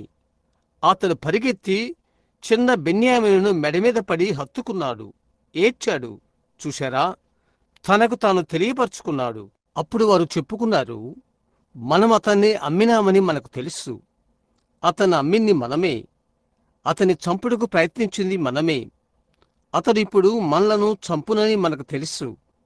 అతడన్నాడు, కాదు, మీరే కోప్పడవద్దు. ప్రాణంను కాపాడుకొరకే మీరది చేసి ఉన్నారు. అందుకు దేవుడు నన్ను ఇక్కడికి పంపాడు. ఆయనకు ఆయన బయలుపరుచుకున్నప్పుడు బైబిల్ చెప్తుంది, అందులో గుండా మనం వచ్చాము. ఆ 144,000 మందికి ఆయన బయలుపరుచుకున్నప్పుడు ఈనాటి చిన్న బెన్యామీను, అక్కడ యూదుల్లో శేషించిన వారు ఆయనకు ఆయన బయలుపరుచుకున్నప్పుడు వారంటారు, ఆ గాయములు ఎక్కడి నుండి వచ్చినవి? అవి నీ చేతిలో ఎలాగున్నవి అని అంటారు. ఆయన చెప్తాడు, ఓ, అవి నా స్నేహితుల ఇంటిలో అయినవి. చూశారా, అప్పుడు వారు మెస్సయ్యను చంపినట్లు గ్రహిస్తారు. అయితే ఆయన ఏమి చెప్తాడు? యోసేపు చెప్పినట్లుగానే చెప్పును. ప్రాణమును కాపాడుటకు మీరు చేశారు, కాదు, ప్రాణమును రక్షించుట. మిమ్ములను మీరు కోపగించుకోవద్దు. ఎందుకనగా యూదులు గుడ్డివారై ఆ విధముగా చేసి ఉండని ఎడల అన్యజనులలోనికి వచ్చి ఉండేటివారు కాదు. అన్యజనులు లోపలికి వచ్చి ఉండేటివారు కాదు. కాబట్టి వారు చేసిన కార్యాల బట్టి సంఘం యొక్క ప్రాణమును ఆయన రక్షించాడు. కనుక మీరు అక్కడ ఉన్నారు. ఆ కారణము చేత నేటి దినాన ఇది వారు అర్థం చేసుకోలేకున్నారు. అది గడియ కాదు. అది అర్థం చేసుకునే సమయం వచ్చు వరకు ఈ విషయాలు మనం అర్థం చేసుకోలేము. ఓహో మాయ్! ప్రకటనలోని 7 ఉరుములు కొనిపోబడి గొప్ప విశ్వాసం కొరకు ఏ విధముగా సిద్ధపడవలెనో ఆయన పెళ్లి కుమార్తెకు చూపును కాక. ఇప్పుడు మనం త్వరపడదాం, ఎందుకనగా ఇంకా మనకు 15-20 నిమిషాలు కూడా లేవు. ఇప్పుడు ఈ తెల్లని గుర్రమనగా అర్థమేంటి? నన్ను చదవనియండి. నేను దానిని ఎంతో దూరం వెళ్ళాను. నా అంశాన్ని తప్పినందుకు క్షమించండి. అయితే వచనం మరలా చదువుతాను. 2 వచనాలు. ఆ గొర్రెపిల్ల ఆ 7 ముద్రలలో మొదటిదాన్ని విప్పినప్పుడు నేను చూడగా ఆ 4 జీవుల్లో ఒకటి రమ్ము, చూడుము అని ఉరుము వంటి స్వరముతో చెప్పుట వింటిని. మరియు నేను చూడగా ఇదిగో ఒక తెల్లని గుర్రం కనబడెను. ఇప్పుడు 2వ వచనములకు పోవుచున్నాము. ఒక తెల్లని గుర్రము, దానిమీద ఒకడు విల్లు పట్టుకుని కూర్చుండి ఉండెను. అతనికి ఒక కిరీటం ఇయ్యబడెను. అప్పుడు అది లేదు. అతడు జయించుటకు బయలు వెళ్ళెను. అదంతా అంతే. అది ముద్ర. ఇప్పుడు సూచనలు చూద్దాం. ఉరుమనగా అర్థం మనం కనుగొన్నాము. పూర్తిగా అది ఎరిగి ఉన్నాం. చూశారా, ఉరుమనగా ముద్ర విప్పబడినప్పుడు వచ్చు దేవుని యొక్క స్వరము. ఇప్పుడు తెల్లని గుర్రమనగా అర్థమేంటి? ఇప్పుడు దాని ప్రత్యక్షత వచ్చుచున్నది. ఇక్కడ నేను నిలబడి ఉన్నది ఎంత వాస్తవమో, ఇది దేవుని వాక్యమని నేను బహు నిశ్చయముగా ఎరిగి ఉన్నాను. దాని గూర్చి నాకు దొరికిన ప్రతి పుస్తకమును నేను చదివాను. చివరిసారి నేను అది చదువుటకు ప్రయత్నం చేశాను. కేవలం బోధ చేస్తూ సుమారు 30 సంవత్సరాల క్రితం నేను గ్రంథాన్ని తీసుకున్నాను. క్రీస్తు యొక్క 2వ రాకడను గూర్చి ఎరిగిన అందరికంటే దాని మీద అడ్వెంటిస్ట్ వారిని ఎక్కువ వెలుతురు కలదని ఒకరు నాకు చెప్పారు. కాబట్టి అది చదువుటకు కొన్ని వారి పుస్తకాలు తీసుకున్నాను. దానియేలు మీద ప్రకటనలపైనే స్మిత్ పుస్తకం నేను తీసుకున్నాను. అతడు చెప్పాడు, తెల్లనిదిగా వెళ్ళిన ఈ తెల్లని గుర్రం అది జయించు ఒకనికి సూచనగా ఉన్నది. మరియు ఈ జయించుట ఇక్కడున్న అనేక మంది అడ్వెంటిస్టులైన సహోదరులకు ఆ పుస్తకం తెలుసు. మీలో మిగతా వారికి కూడా అది చదువుట వలన. మిగతా వారు 2-3 చదివాను. నేను చదివాను, వాటిని చెప్పలేను. మరి 2 పుస్తకాలు చదివాను. అది సరి అని ఇద్దరు అంగీకరించారు. వారు మంచి ఉపదేశకులు, ఉత్తమమైన వారు, వెలుగును కలిగి ఉన్నవారు. కాబట్టి నేను అనుకున్నాను, సరే, నాకు తెలియకపోతే వారేమి చెప్పారో నేను చెప్తాను. అది ఆ విధంగానే ఉపదేశించుటకు ప్రయత్నిస్తాను అని తలంచాను. దాని గూర్చి నిజంగా అర్థమేమని చాలామంది ఆశ్చర్యార్థకంగా వారిచ్చారు. వారు చెప్పారు, ఇప్పుడు ఇక్కడ ఒక తెల్లని గుర్రం ఉన్నది. తెల్లని గుర్రం ఒక శక్తి. మరియు చెప్పారు, ఆ తెల్లని గుర్రం మీద కూర్చున్న మనిషి పరిశుద్ధాత్మ.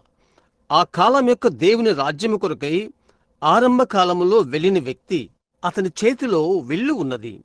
దాని అర్థం, మన్మథుని వలె అతడు ప్రేమ బాణములు ప్రజల గుండెల్లోకి వేశాడు.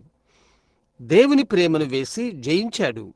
దాని భావం ఎంతో బాగుంది. అయితే అది సత్యం కాదు. కాదండి, అది కాదు. తెలుపు నీతికి అర్థం. మనమది గ్రహించున్నాం. తెలుపు నీతి అనే అర్థం.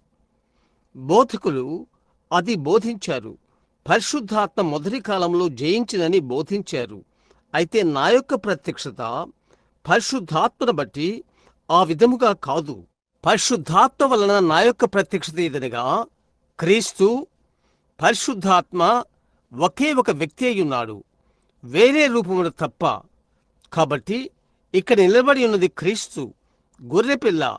ఆయన గొర్రెపిల్ల అని మనకు తెలుసు. ఆయన చేతిలో గ్రంథమును పట్టుకుని ఆయన ఇక్కడ నిలబడి ఉన్నాడు. మరియు అక్కడ తెల్లని గుర్రం మీద స్వారీ చేయవాడు వెళుచున్నాడు. చూశారా? కాబట్టి అది పరిశుద్ధాత్మ కాదు. కడవరి దినములో మర్మములో ఒకటి. క్రీస్తు ముగ్గురు వ్యక్తుల్లో ఒకటిగా ఎట్లున్నాడు? అది ముగ్గురు వేర్వేరు వ్యక్తులు కాదు. తండ్రి, కుమారుడు, పరిశుద్ధాత్మ ముగ్గురు దేవుళ్ళు అని త్రిత్వవాదులు మనకు చెప్తున్నట్లు కాదు. ఒకే ఒక వ్యక్తి యొక్క మూడు ప్రత్యక్షతలు, లేకుంటే మూడు కార్యాలని నీవు పిలవచ్చు. నీవు సేవకులతో మాట్లాడుతుంటే కార్యాలయమును ఉపయోగించరు. ఎందుకనగా నేను టేపు మీద ఉన్నానని అనుకుంటున్నాను కనుక నేను నీకు చెప్తున్నాను. ఏలయనగా నా కార్యాలయము కొరకు నేను ప్రార్థింతును, మరియు ఆయన మిమ్ములను మరి ఒక కార్యాలయములకు పంపును అని క్రీస్తు చెప్పడు. అది మనకు తెలుసు. అయితే అది ఒక్క దేవుడు, మూడు గుణగణాలు. అవునా? అది ముగ్గురు దేవుళ్ళు కాదు, ఒకే దేవుని యొక్క మూడు గుణలక్షణాలు. చూశారా? కాబట్టి క్రీస్తు ఆ తెల్లని గుర్రం పైన కూర్చొని అక్కడ జయించుచు ఇక్కడ పుస్తకము చేతిలో ఉంచుకొని ఎట్లుండగలడు? కాబట్టి అది కాదు. అది క్రీస్తు కాదు. గమనించుడి, పరిశుద్ధాత్మ ప్రకటనలో మరియు క్రీస్తు వేరొక రూపములో ఉన్న క్రీస్తే ఆ పరిశుద్ధాత్మ అయి ఉన్నది. అవును, గమనించుడి, గ్రంథములను తెరిచినది గొర్రెపిల్ల. గొర్రెపిల్ల క్రీస్తు. అప్పటి నుండి క్రీస్తు ఇక కనబడలేదు. అయితే ఆయన ప్రకటన పుస్తకంలోని 19వ అధ్యాయంలో తెల్లని గుర్రం మీద వస్తూ ఆయన కనబడుతున్నాడు. మీరు అది చదవాలనుకుంటే ప్రకటన 19:11 త్రిప్పుదాం. త్వరగా చదువుదాం. మనకు చాలినంత సమయం ఉన్నదని అనుకుంటున్నాను. కాబట్టి మనకు ఇంకొద్దిగా చదువు బాగుండును. 19:11 11వ వచనం ఆరంభము నుండి 16వ వచనం వరకు. మరియు పరలోకము తెరవబడినటువంటి చూచితిని. అప్పుడు అదిగో తెల్లని గుర్రం ఒకటి కనబడెను. భూమి మీద కాదు, పరలోకములో. చూశారా? దాని మీద కూర్చుని ఉన్నవాడు నమ్మకమైన వాడును సత్యవంతుడును అను నామము గలవాడు. ఆయన నీతిని బట్టి విమర్శ చేయుచు యుద్ధము జరిగించుచున్నాడు. ఆయన నేత్రములు అగ్ని జ్వాల వంటివి. ఆయన శిరస్సు మీద అనేక కిరీటములుండెను. చూడు, కిరీటము వ్రాయబడిన ఒక నామము ఆయనకు కలదు. అది ఆయనకే గాని మరి ఎవనికిని తెలియదు. ఒక నిమిషం దాని మీద నిలుపు చేయాలనుకుంటున్నాను. ఓహో మాయ్, నాకు మంచి తలంపు వచ్చినది. అయితే మీరు చూశారా? అది ఎవరికీ తెలియదు. యెహోవాను నామము సరికాదని మీకెప్పుడైనా తెలుసా? ఎవరికైనా తెలుసా? డాక్టర్ వెయిల్, అది నిజమని నీకు తెలుసు. అనువాదికులు ఎన్నడూ అనువాదము చేయలేదు. అది JUHV JVHU అని పలకబడినది. అది యెహోవా అని కాదు. వారు దాన్ని తాకలేదు. అదేమైంది వారికి తెలియదు. అది యెహోవా అని పిలిచారు. అయితే అది ఆయన పేరు కాదు. చూడు, జయం పొందు ప్రతిసారి లేక ఏదైనా కార్యము జరిగినప్పుడు పేరు మార్చబడను. అబ్రాహాము దినాలు చూడు, అతడు మొదట అబ్రాముగా ఉండెను. అబ్రహాముగా అతని పేరు మారు వరకు ఆ బిడ్డను అతడు పొందుకోలేదు. మరియు షారాయి SARRA ఏమీ లేదు. ఆమె పేరు SARAHగా మారు వరకు మృతతుల్యమైన గర్భము ఆమె కలిగి ఉండెను. యాకోబనగా మోసగాడు, వంచకుడు. అతడు చేసినది, తనపైన గొర్రె చర్మం పెట్టుకుని తన ప్రవక్త తండ్రిని మోసం చేశాడు, జన్మ హక్కులు పొందుట కొరకై. అతడు నీటిలో నిర్వంజించువల వేసి గర్భముతో నుండి పశువులకు మచ్చలు చారలు పడులాగా చేశాడు. అవి మచ్చలు గల పశువులు, గొర్రెలు పుట్టినట్లు చేసింది. అతడు మోసగాడు కాక మరొకరు కాదు. ఒకరోజు ఒక నిజమైన ఒక దాన్ని పట్టుకున్నాడు. అది నిజమని అతను తెలుసుకున్నాడు. దానితోనే అతడు ఉండిపోయాడు మరియు జయించు వరకు పట్టుకున్నాడు. అతని పేరు మారినది, ఇశ్రాయేలు అని పిలువబడినది. దాని అర్థం దేవుని ఎదురు శక్తిగల రాజకుమారుడు. అవునది నిజమా? జయించు ప్రతివాడు. సీమోను చేపల పట్టువాడు. యేసు అతనితో తానే మెస్సయానని, అతని పేరు అతని తండ్రి పేరు ఏమిటో అని చెప్పినప్పుడు అతని యొక్క విశ్వాసం ద్వారా దానిని కనుగొని ఆయనే యేసు అని ఎరిగినప్పుడు అతడు జయించువాడై సీమోనును పేరు నుండి పేతురను పేరుగా మార్చబడ్డాడు. సౌలు ఒక మంచి పేరు. సౌలు ఒక సమయమందు ఇశ్రాయేలుకు ఒక రాజు. అయితే అతడు ఒక సౌలు, ఒక అపోస్తులుగా సరిపడలేదు. రాజుకు సరిపడవచ్చునేమో, అయితే ఒక అపోస్తులుగా. కాబట్టి అతని పేరును యేసు మార్చాడు. దేని నుండి? సౌలు నుండి పౌలుకు. ఉరిమెడు కుమారులను చూడు. మరియు యేసు భూమి మీద ఆయన పేరు విమోచకుడు. యేసు భూమి మీద ఆయన ఉన్నప్పుడు ఆయన విమోచకుడు. అది నిజం. అయితే మరణమును, పాతాళ లోకమును ఆయన జయించినప్పుడు, వాటిని జయించినప్పుడు, ఉన్నత స్థలమునకు వెళ్ళినప్పుడు ఆయన కొత్త పేరును పొందెను. ఆ కారణము చేత మీరు ఎంతగా కేకలు వేసినను వారు పొందరు. అది ఉరుములలో బయలుపరచబడును. చూశారా? మర్మములు గమనించుడి. ఆయన వచ్చుచున్నాడు, స్వారీ చేయుచున్నాడు. ఈ సంఘాన్ని మార్చుటకు ఒకటి కావలసి ఉన్నది. అది మీకు తెలుసు. ఒకటి ఉండవలసి ఉన్నది. గమనించు, ఆయనకు తప్ప ఏ మనుషునికి తెలియదు. ఇప్పుడు గమనించు, ఏ మనుషునికి తెలియదు ఆయనకు తప్ప. రక్తములో ముంచబడిన వస్త్రము ఆయన ధరించుకుని ఉండెను, మరియు దేవుని వాక్యమను నామము ఆయనకు పెట్టబడి ఉన్నది. ఓహో మహై! గమనించుడి, పరలోకమందున్న సేనలు శుభ్రమైన తెల్లని నారబట్లు ధరించుకుని తెల్లని గుర్రములెక్కి ఆయన్ని వెంబడించుచుండిరి. జనములను కొట్టుటకై ఆయన నోట నుండి వాడిగల ఖడ్గము బయలువెళ్ళుచున్నది. ఆయన ఇనుపదండముతో వారిని ఏలును. ఆయనే సర్వాధికారియగు దేవుని తీక్షమైన ఉగ్రత అను మధ్యపు తొట్టి త్రొక్కును. రాజులకు రాజును, ప్రభువులకు ప్రభువును అను నామము ఆయన వస్త్రం మీదను తొడ మీదను వ్రాయబడి ఉన్నది. అక్కడే మెస్సయా వచ్చుచున్నాడు. అక్కడే ఆయన ఉన్నాడు. ఇక్కడ వెనుక గుర్రం మీదనున్న వ్యక్తి కాదు. వ్యత్యాసాన్ని గమనించు. ఇక్కడ ఆయన చేతిలో గ్రంథాన్ని పట్టుకుని ఇక్కడ ఆయన నిలబడి ఉన్నాడు.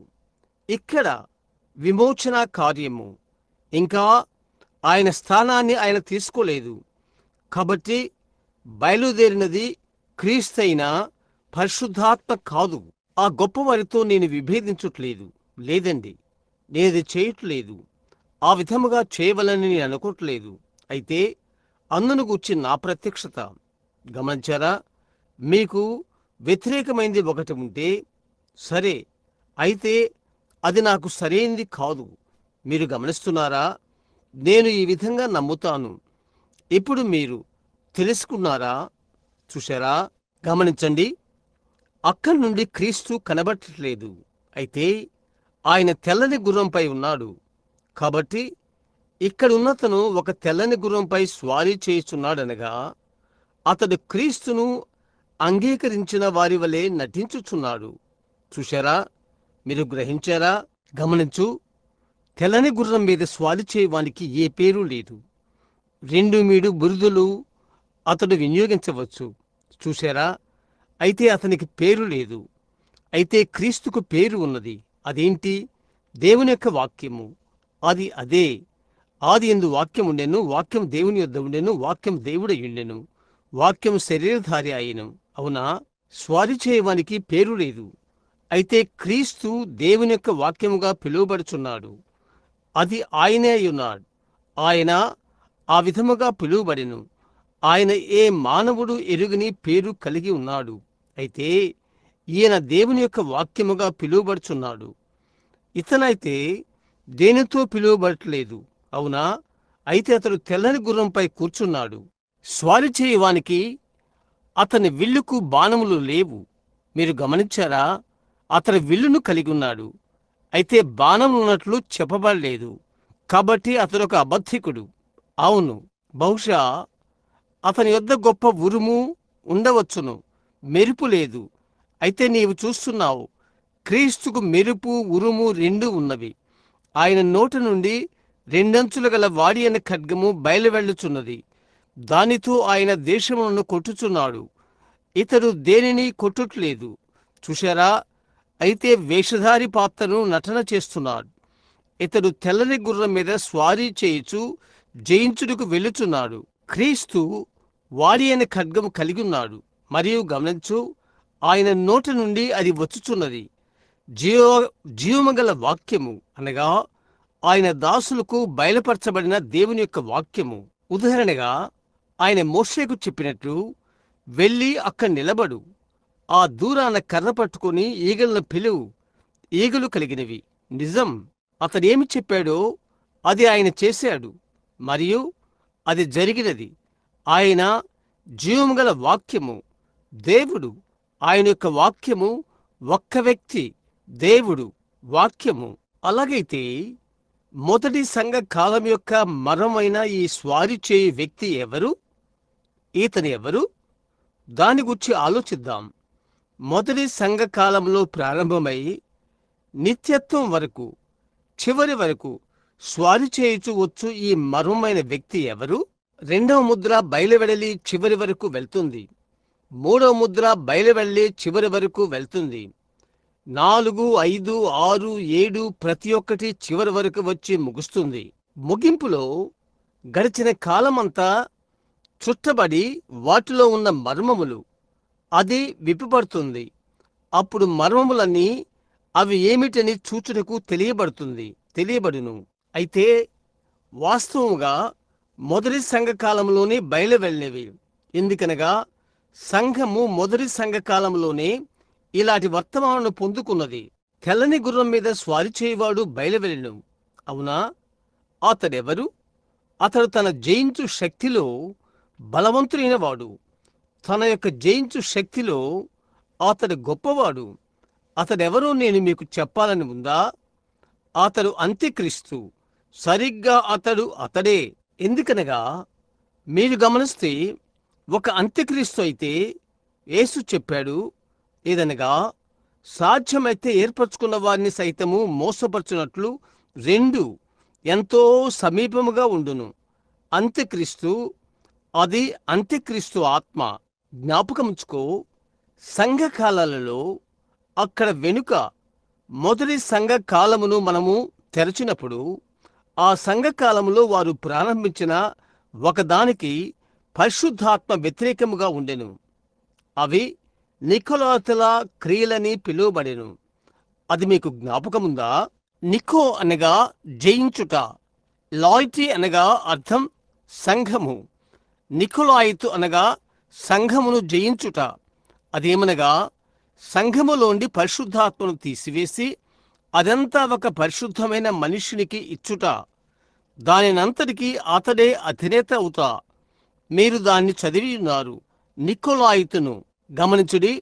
నికోలాయితు ఒక సంఘములో ఒక మాట, అది ఒక బోధగా మారిపోయినది. ఆ తర్వాత సంఘకాలంలో మరియు మూడవ సంఘకాలంలో అది ఒక బలవంతము చేయబడినది. వారు దాన్ని నైసియా ఆలోచన సభ యందు పెట్టారు. అటు తర్వాత సంఘంలో ఒక సిద్ధాంతమైనది. మొదట జరిగిందేంటి? దాని నుండి ఒక సంస్థాపకమును చేసినది. అవునా? ప్రప్రథముగా నిర్మాణాత్మకమైన సంఘం ఎక్కడి నుండి వచ్చినదో నాకు చెప్పు. రోమన్ కేథలిక్ సంఘము ప్రకటన ఇలా చెప్పుట్లేదా? ప్రకటన పుస్తకము 17లో ఆమె వేశ్యని, ఆమె కుమార్తెలు వేశ్యలని చెప్పుట్లేదా? అది నాకు చెప్పు. ఆమెతో సంస్థగా చేరిన అదే విషయం వేశ్యలు. వారు హేయమును, తమ జారత్వం యొక్క అపవిత్రతను ఆ బోధ కొరకు తీసుకున్నారు. మానవుల యొక్క ఆజ్ఞలను బోధగా వారు బోధించారు. గమనించుడి. చూడు, అతడు జయించుటకు బయలువెళ్ళెను. గమనించుడి, అతనికి కిరీటం లేదు. ఇక్కడ నేను తెల్లని గుర్రం మీద స్వారీ చేయువాని గూర్చి మాట్లాడుతున్నాను. గమనిస్తున్నారా? ఒక విల్లు, అటు తరువాత అతనికి కిరీటం ఇయ్యబడినది. అవునా? ఆరంభములో అతనికి కిరీటం లేదు, అయితే కిరీటము ఇవ్వబడినది. గమనించు, తరువాత అతనికి కిరీటం ఇయ్యబడినది. అవును, 3 కిరీటములు, ఒకదానిపై ఒకటిగా 3 కిరీటములు. అది 300 సంవత్సరాల తర్వాత నికీయా ఆలోచన సభలో ఇయ్యబడిను. అతడు అది ప్రారంభించినప్పుడు నికోలాయుతో ఆత్మ ప్రజల మధ్య ఒక సంస్థను రూపొందించినది. అది అలాగే ఉండిపోయి ఒక మాట అయి అటు తర్వాత బోధగా మారెను. తిరిగి సంఘములో క్రీస్తు మాట్లాడుచున్నాడు. ఈ నికులత క్రియలు నీవు ద్వేషిస్తున్నావు కనుక నేను కూడా ద్వేషించుచున్నాను అని అంటాను. జయించుటకు ప్రయత్నించుట పరిశుద్ధాత్మను తీసుకుని ఒకే ఒక పరిశుద్ధ మనుషుని మీద అతడు అన్ని పాపములు క్షమించగలడు. ప్రతిదీ అక్కడ ఇప్పుడే అది చదివి ఉన్నాము. పౌలు అది చెప్పాడు. ఆ వస్తువు కడవరి దినాలలో కూర్చుండును. చివరి దినముల వరకు అతడు బయలుపరచబడెడు. ఆ తర్వాత ఆయన దానిని అనుమతించి దేవుని యొక్క ఆత్మను అక్కడి నుండి తీసివేయును. మరియు తరువాత ఆయనకు ఆయన బయలుపరుచుకును. ఈరోజు అతడు తెల్లని గుర్రం ముసుగులో ఉన్నాడు. కొన్ని నిమిషాల్లో గమనించు, ఏ విధముగా ఆ తెల్లని గుర్రము నుండి మారున్నది. అతడు తెల్లని గుర్రముగా మారుట మాత్రమే కాదు, కాని అనేకమైన తలలు, కొమ్ములు గల మృగముగా మారుతుంది. చూశారా? తెల్లని గుర్రం. ఇప్పుడు అతడు మోసగాడు. మరియు ఆ కారణము చేత ప్రజలు ఈ సమయమంతట్లో గుర్తింపలేకున్నారు. వారు దాన్ని తలంచెరి. అయితే ఇప్పుడు అది ఉన్నది. లేఖనము వలన అది బయలుపరచబడినయున్నది. గమనించుడి, ఒక నికోలాయితు. చూశారా? అంత్యక్రీస్తు చివరికి మానవుల్లో అవతారం ఎత్తాడు. అటు తర్వాత కిరీటధారి అయ్యాడు. సంఘములో నికోలాయితు ఆత్మగా ఆరంభమైనప్పుడు అతడొక ఆత్మకు కిరీటమును తొడగలేవు. అయితే 300 సంవత్సరాల తర్వాత అతడు పోపు అయ్యాడు. అప్పుడు అతనిని కిరీటధారునిగా చేశారు. అతనికి ప్రారంభములో కిరీటము లేదు, తరువాత అతనికి కిరీటం ఇచ్చారు. చూశారా? ఆ ఆత్మ మానవుడైన తర్వాత అతడు మానవుడయ్యాడు. నికోలాయిత బోధ మానవుడిగా మారాడు. తరువాత అతని కిరీటం ధరింపచేశారు. వాళ్ళది చేయలేకపోయారు. ఎందుకనగా అతడు కేవలం బోధ మాత్రమే. మహిమ కలుగును కాక. గమనించుడి, మనము కలిగి ఉన్న ఈ పరిశుద్ధాత్మ మన కొరకు శరీరధారి అయ్యాడు.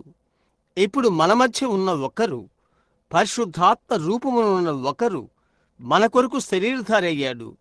యేసుక్రీస్తు అనే వ్యక్తిలో రాజుల రాజుగా ఆయన్ను కిరీటధారునిగా చేస్తాము. అవునది నిజం. చూశారా? ఇప్పుడు జ్ఞప్తించుకోండి, క్రీస్తు సింహాసనంపైకి వచ్చునప్పటికీ అంత్యక్రీస్తు సింహాసనంపైకి వచ్చును. యూదా. క్రీస్తు భూమిని వదిలిన అదే సమయంలో యూదా కూడా భూమిని వదలను. ఆ సమయంలో పరిశుద్ధాత్మ తిరిగి వచ్చాడు. అంత్యక్రీస్తు తిరిగి వచ్చాడు. ఇక్కడ యోహాను చెప్పింది మీకు తెలుసా? చిన్నపిల్లలారా, మీకు తెలియకుండా నాకు ఇష్టం లేదు అంత్యక్రీస్తుని గూర్చి. అదెప్పుడూ వచ్చి అవిధేయ వారి మధ్య పనిచేస్తుంది. అప్పుడు అంత్యక్రీస్తుగా ఉన్నాడు. ఒక సంస్థను స్థాపించుటకు నికోలాయిత ఆత్మగా ఉన్నాడు. నేను ద్వేషించుట్లో ఎటువంటి ఆశ్చర్యం లేదు. చూశారా? అక్కడే మీరున్నారు. అది నేను కాదు. ఇక్కడ ఒకటి ఉన్నది. అది విషయం. అది బయటికి వచ్చినది. మీరు చూస్తున్నారా? దాని చుట్టుప్రక్కల నేను చూస్తున్నాను. ఇప్పటి వరకు దాన్ని చూడలేకున్నాను. ఇప్పుడు అది నాకు తెలుసు. దేవుడు ద్వేషించిన నికులత ఆత్మ అక్కడే ఉన్నది. ఇప్పుడు ఆ ఆత్మ అవతారమెత్తినది. వారు దానికి కిరీటం పెట్టారు.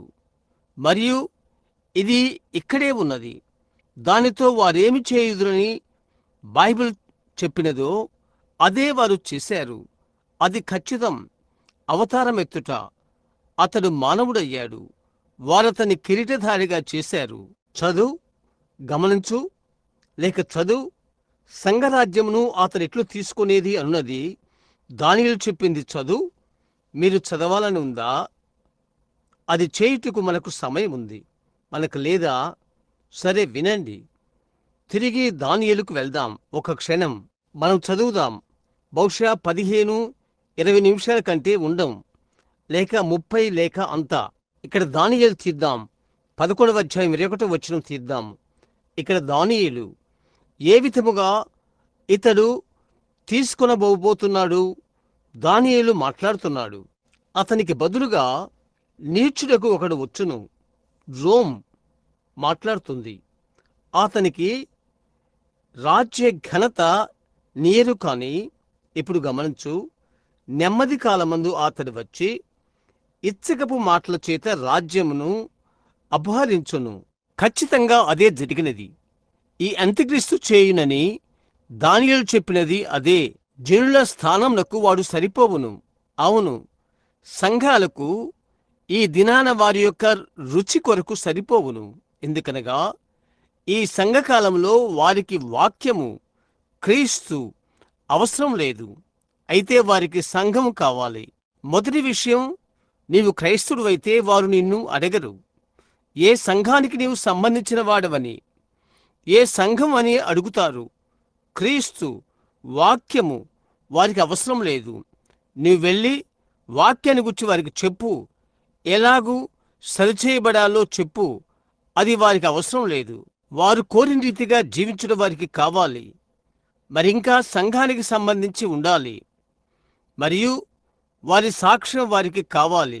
చూశారా? కాబట్టి వారు కోరుకున్నట్లు అనుకూలంగా ఉండును. వారిని తృప్తిపరచువానిగా ఉండను. జ్ఞప్తించుకోండి, అతడు చివరికి బైబిల్ గ్రంథంలో ఆమె అని పిలువబడును. ఆమె వేశ్య, మరియు ఆమెకు కుమార్తెలు కలరు. ప్రజలకు ఏం కావాలో ఆ రోజు బిల్లుకు ఆమె సరిగ్గా సరిపోతుంది. అక్కడ ఆమె ఉంది.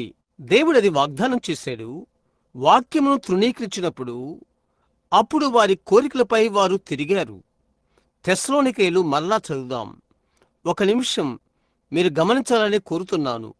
సరే, కొంచెం సేపటి క్రితము మనం చదివాము. 2వ తెస్సలోనికీయులు 2:9-11 వరకు. అది ఇలాగు చెప్పుచున్నది, వారు సత్యమును త్రోసివేయుదురు. భ్రష్ట మనస్సు వారికి వచ్చును. అబద్ధమును నమ్మునట్లు మోసపోయి శిక్షావిధి పొందుటకు పోయిదరు. ఇప్పుడు అదే పరిశుద్ధాత్మ చెప్పినది. ఇప్పుడు సంఘం యొక్క కోరిక ఈరోజు అదే కాదా? ఇది చేయి, అది చేయి, లేక మరొకటి చేయి అని ప్రజలకు నీవు చెప్పినలా వెంటనే వారు చెప్తారు. వారు మెథడిస్టు, ప్రెస్బిటేరియను లేక మరేదో అంటారు. నీతో కలిసి వచ్చుటకు వారు ఇష్టపడరు. చూశారా?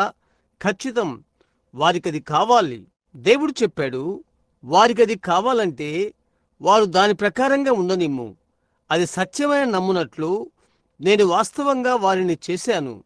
ఎందుకనగా సత్యమును గూర్చి భ్రష్ట మనస్సు నేను వారికిచ్చాను. ఇక్కడ బైబిల్ ఏం చెప్తుందో చూడు. ఇంకా ఎంబ్రేను వారు మోషేను ఎదిరించినట్లు వీరును సత్యమును గూర్చి చెడిన మనస్సు గలవారై, మరియు వారు మన దేవుని కృపను తమ దురాశలకు వాడుకుంటారు. ప్రభు అయిన దేవుని నిరాకరిస్తారు. అది ఎక్కడున్నది మీరు చూశారా? కేథలికులు మాత్రమే కాదు, అయితే ప్రొటెస్టాంట్లో కూడా. అది సర్వ ప్రపంచము నిర్మలాత్మైనది. అది ఆ తెల్లని గుర్రం మీద స్వారీ చేయువాడు. ఒక తెల్లని నీతి అను సంఘముగా ఉన్నాడు. చూశారా? అయితే అది అంత్యక్రీస్తు. అది ఆ విధముగానే అగుపించవలసిన్నది. ఒక గుర్రం మీద, చివరికి క్రీస్తు గుర్రం మీద వచ్చినట్లుగా. అవునా? ఓహో, వ్యతిరేకం. ఏర్పరచుకున్న వారిని మోసం చేయనంతగా ఎంతో సమీపం. అతడు ఇక్కడ ఉన్నాడు. అతడు అంత్యక్రీస్తు. అతడు మొదటి సంఘకాలంలోనే స్వారీ చేయుటకు ప్రారంభించాడు. ప్రతి కాలంలోనూ స్వారీ చేయుటకు ప్రారంభించాడు. ఇప్పుడు అతన్ని గమనించండి. మీరంటారు, వెనుక వెనుక అపోస్తుల కాలంలోన అతడు నికోలతగా పిలువబడ్డాడు. తరువాత సంఘకాలంలో, తరువాత అతడు సిద్ధాంతమయ్యాడు. సంఘములో మొదటిగా అతడొక మాట అలాగుండి, తరువాత అది సిద్ధాంతముగా మారినది. అతడు మారాడు. వినోదాలు ఆచరించు ప్రజలు, చక్కని వస్త్రములు ధరించేవారు, గొప్ప విద్యావంతులు, కీర్తిఘనతలు కోరువారు సంఘములో అది కొనసాగించుటకు ఇష్టపడరు. లేదు, పరిశుద్ధాత్మను కూర్చుందంతా వారికి అవసరం లేదు. సంఘముగా ఉంటే చాలు. మరియు రోములోని నిస్సియా సభగుండా మనం వెళ్దాం అని అంటారు. తరువాత వారు అక్కడికి వచ్చినప్పుడు వారు సంఘమును తీసుకొని, అన్యత్వమును తీసుకుని, రోమన్ క్యాథలిక్ను తీసుకుని, లేక అన్యుల అలవాట్లు తీసుకుని, అన్ని రోమ్ నుండి కొన్ని మూఢాచారాలు తీసుకున్నారు. మరియు అస్తారోతు ఆకాశపు రాణిని తీసుకుని తల్లిని మరీగా మార్చారు. చనిపోయిన వారిలో నుండి విజ్ఞాపన చేయువారిని తయారు చేశారు. గుండ్రని పలచని రొట్టెను తీసుకుని దానిని మరింత గుండ్రంగా చేసి దాన్ని క్రీస్తు శరీరమని పిలిచారు. ఎందుకనగా అది ఆకాశపు తల్లికి పోలిక. ఒక కేథలిక్ వెళ్తున్నప్పుడు అతనికతనే దాటి వెళ్తాడు. ఎందుకనగా అక్కడ వెలుగుచున్న దీపములు యాజకుని యొక్క శక్తి వలన అక్కడున్న పలుచని రొట్టెలు దేవునిగా భావించును. లోకములో అదేమీ లేదు, కాని అది కేవలం విషదముగానున్న అన్యత్వం మాత్రమే. చూశారా? అది నిజం. వెంటనే నాకు అర్థం కాలేదు. సరే, అవును, నాకు అర్థమైంది. అవునండి, దేవుని కృప ద్వారా అది నాకు అర్థమైంది. నిజం. ఇప్పుడు గమనించు. ఓహో మాయ్, వారెట్లు దాన్ని చేయగలరు? చూశారా? మరియు వారి కోరికలను వారిచ్చారు. లేదు, అది నిజం. అది వారు చేయనవసరం లేదు. లేదండి, నీవది చేయనవసరం లేదంటే నీవది బలవంతముగా చేయనవసరం లేదు. దేవుడు జీవించే మార్గంలో ఆరాధన మొదలగు వాటిలో నీవు సమతూగకూడదనుకుంటే నీవు అది చేయనవసరం లేదు. అది ఎవరో చేయాలని దేవుడు కోరడు. ఒక విషయం నీకు చెప్పనివు. జగత్తుకు పునాది వేయబడక ముందే గొర్రెపిల్ల యొక్క జీవగ్రంథమందు నీ పేరు పెట్టబడినట్లయితే అది చేయుటకు నీవెంతో సంతోషిస్తావు. అది చేయుటకు ఒక్క నిమిషం ఆగవు. ఇక్కడ చూడు, నేను భక్తిగలవాడును కనుక నాకు అర్థమగునని అనుకుంటున్నాను అని చెప్తావు. అది సత్యము కావచ్చు. చూడు, ప్రభుని యేసు దినాలలో ఆ యాజకులు భక్తిగలవారు కారని ఎవరు చెప్పగలరు? అరణ్య యాత్రలో ఇశ్రాయేలీయులు భక్తిగలవారు కారని ఎవరు చెప్పగలరు? చివరికి వారు అనేకసార్లు దేవుడు నన్ను దీవించాడు. అవును, వారిని కూడా వారి జీవనోపాధి కోసం వారు పనిచేయలేదు కూడా. ఆకాశం నుండి ఆయన వారిని పోషించాడు. యేసు చెప్పాడు, వారు ప్రతి ఒక్కరూ నశించారు. మా పితరులు వారు అడిగారు, 40 సంవత్సరాల అరణ్యములో మన్నాను తిన్నారు. యేసు చెప్పాడు, వారిలో ప్రతి ఒక్కరూ చనిపోయారు, నిరంతరముగా వేరైపోయారు. అవునా? ఆయన చెప్పాడు, పరలోకము నుండి దేవుని యొద్ద నుండి దిగివచ్చిన జీవాహారమును నేనే. ఈ ఆహారము తినువాడు అతడు ఎన్నడూ చనిపోడు. చూశారా? జీవవృక్షము ఆయనే. ఎప్పుడు ఏ విధముగా యేసు వచ్చునని గమనించుడి. అక్కడికి వచ్చిన ఆ యాజకులు చాలా భక్తిగలవారు. అబ్బాయ్, వారు మంచివారు కాదని ఎవరూ చెప్పలేరు. మాయ్, ఆ ధర్మశాస్త్రము యొక్క బాటలో వారు నడిచారు. సంఘం ఏం చెప్పిందో అదే వారు చేశారు. వారు చేయకపోతే వారు రాళ్లతో కొట్టబడతారు.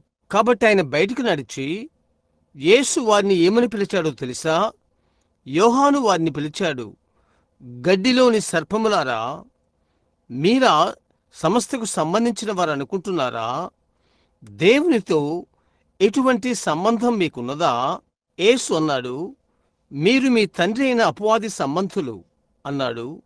ప్రతిసారి దేవుడు ప్రవక్తను పంపినప్పుడెల్లా ఏమి జరుగుతుంది?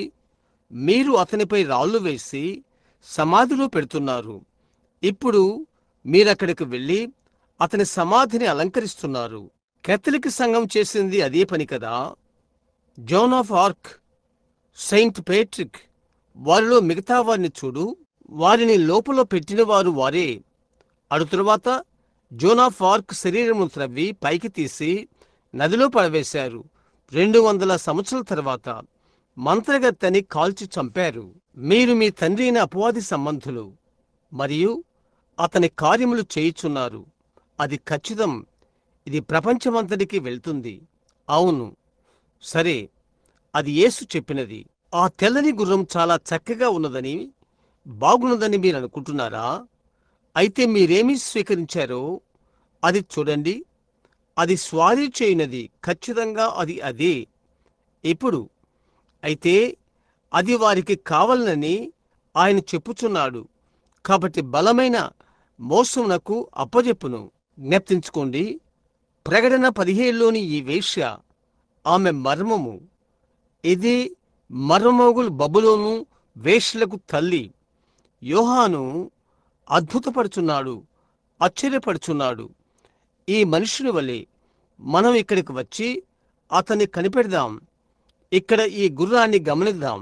చూడండి, అయితే మీరది గమనిస్తే అక్కడ సంభవించిందేమనగా, అతడు ఆమెను చూచి బహుగా ఆశ్చర్యపడ్డాడు.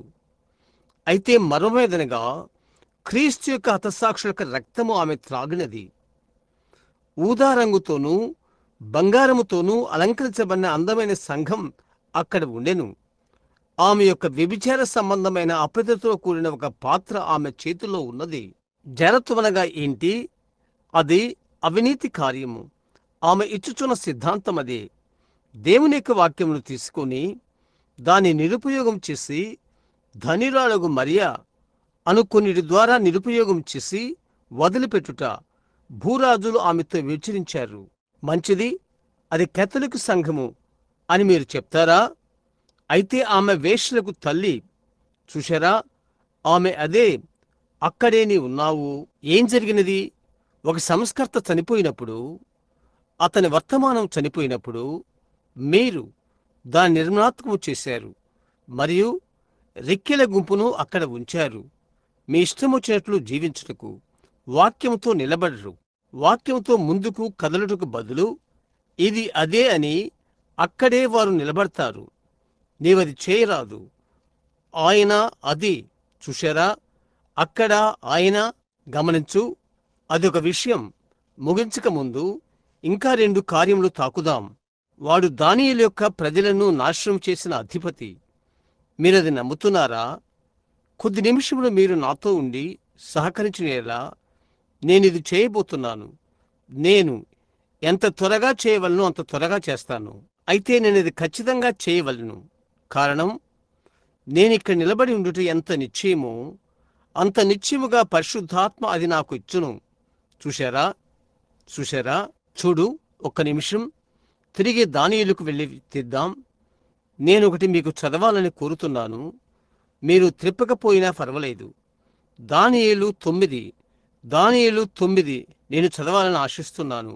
దానియేలు 9, 26, 27 వచనాలు నేను చదువుతాను. మరియు గమనించండి, దానియేలు ప్రజలను నాశనము చేయునది అతడైనట్లయితే అతడేమి చేయబోతున్నాడు? ఈ 62 వారంలో జరిగిన పిమ్మట ఏమీయూ లేకుండా అభిషక్తుడు నిర్మూలము చేయబడును. చూశారా? 70 వారములో నుండి 62 వారములను ఆయన నిర్మూలము చేయబడును. వచ్చునట్టి రాజు యొక్క ప్రజలు పవిత్ర పట్టణమును, పరిశుద్ధ ఆలయమును నశింపచేయుదురు. వాని అంతము హఠాత్తుగా వచ్చును మరియు యుద్ధకాలాంతం వరకు నాశనము జరుగునని నిర్ణయింపబడిను. ప్రజలైన మిమ్మల్ని నేను ఒకటి అడగాలనుకుంటున్నాను. భూమి మీద క్రీస్తు కొట్టివేయబడిన తర్వాత ఆయన యొక్క 3.5 సంవత్సరాల పరిచర్య కాలంలో దేవాలయమును ఏది నాశనం చేసింది? ఎవరు దాన్ని నాశనం చేశారు? రోమ్. నిశ్చయం కాన్స్టాంటైన్, లేక కాదు, నన్ను క్షమించండి, టైటస్, రోమా సైన్యాధిపతి. అధిపతిని అతడు నిర్మూలన చేశాడు. ఇప్పుడు గమనించుడి, వీరిని గమనించుడి. అతడు ఈ గోడ వరకు వచ్చి ఉన్నాడు. యేసు జన్మించినప్పుడు పరలోకమందున్న ఎర్రని మహాఘటసర్పము అది శిశువును కనగనే మృంగవల్లని ఆ స్త్రీ ఎదుట నిలబడి ఉన్నది. అవునా? అది జన్మింపగానే శిశువు మింగవేయుటకు ప్రయత్నించినది. ఎవరు అది? రోమ్. చూశారా? అక్కడ ఎర్రని ఘటసర్పం ఉన్నది. ఇక్కడ మీ అధిపతి ఉన్నాడు. ఇక్కడ మీ మృగము ఉన్నాడు. చూశారా? వారక్కడే ఉన్నారు. వారిలో ప్రతి ఒక్కరూ ఒకే విధముగా. చూశారా? శిశువును మృంగివేయుటకు దేవుడు ఆ శిశువును పరలోకానికి తీసుకుని వెళ్ళి ఆయన సింహాసనంపై కూర్చుండబెట్టాడు. నిర్ణయకాలం వచ్చే వరకు క్రీస్తు అక్కడ ఉన్నాడు. చూశారా? ఇప్పుడు అతడు ఏమి చేయునో గమనించుడి. హో, ఇక్కడ నేను ఒకరితో మాట్లాడుతున్నాను. దీనిని గూర్చి ఈరోజు సహోదరుడు రాబర్ట్సన్ లేక ఇంకొకరితో నేను మాట్లాడుతున్నాను. ఇక్కడ దీన్ని గురించి కాదు, అయితే అలాంటి విషయమే. దానిని గూర్చి కొంచెం కాలం క్రితము ఇక్కడ నేను బోధించాను. ఈ ద్రవ్య సంబంధమైన దాని మీద ఈ సంయుక్త రాష్ట్రాలకు ఏమి సంభవిస్తుందని. చూశారా? ఇప్పటి నుండి 40 సంవత్సరాల వరకు చెల్లించవలసిన అప్పులపై పన్నులు ఇప్పుడు మనం చెల్లిస్తున్నాము. అంతవరకు మనము వెనుకబడి ఉన్నాము. వాషింగ్టన్ నుండి వచ్చు ఖైర్ లేక లైఫ్ లైన్ ఎప్పుడైనా మీరు విన్నారా? ఎందుకని మనము సంపూర్తిగా మునిగిపోయున్నాము? అది అంతే. కారణమేంటి? బంగారమంతా దాచిపెట్టబడినది. యూదుల యొద్ద బ్యాండు పత్రాలున్నవి. అది రోము యొద్దకు పోవును. ఇప్పుడు గమనించు, పెద్ద వ్యాపార సంస్థలు ఎవరి యొద్ద ఉన్నవో మనకు తెలుసు. అయితే రోమ్ ప్రపంచంలోని సంపదలో అధిక భాగము కలిగున్నది. మిగతాది యూదుల యొద్ద ఉన్నది. ఇప్పుడు దీన్ని గమనించుడి. ఇది వినండి. ఏ విధంగా పరిశుద్ధాత్మ నాకై దీన్ని బయటకు తెచ్చినో వినుడి.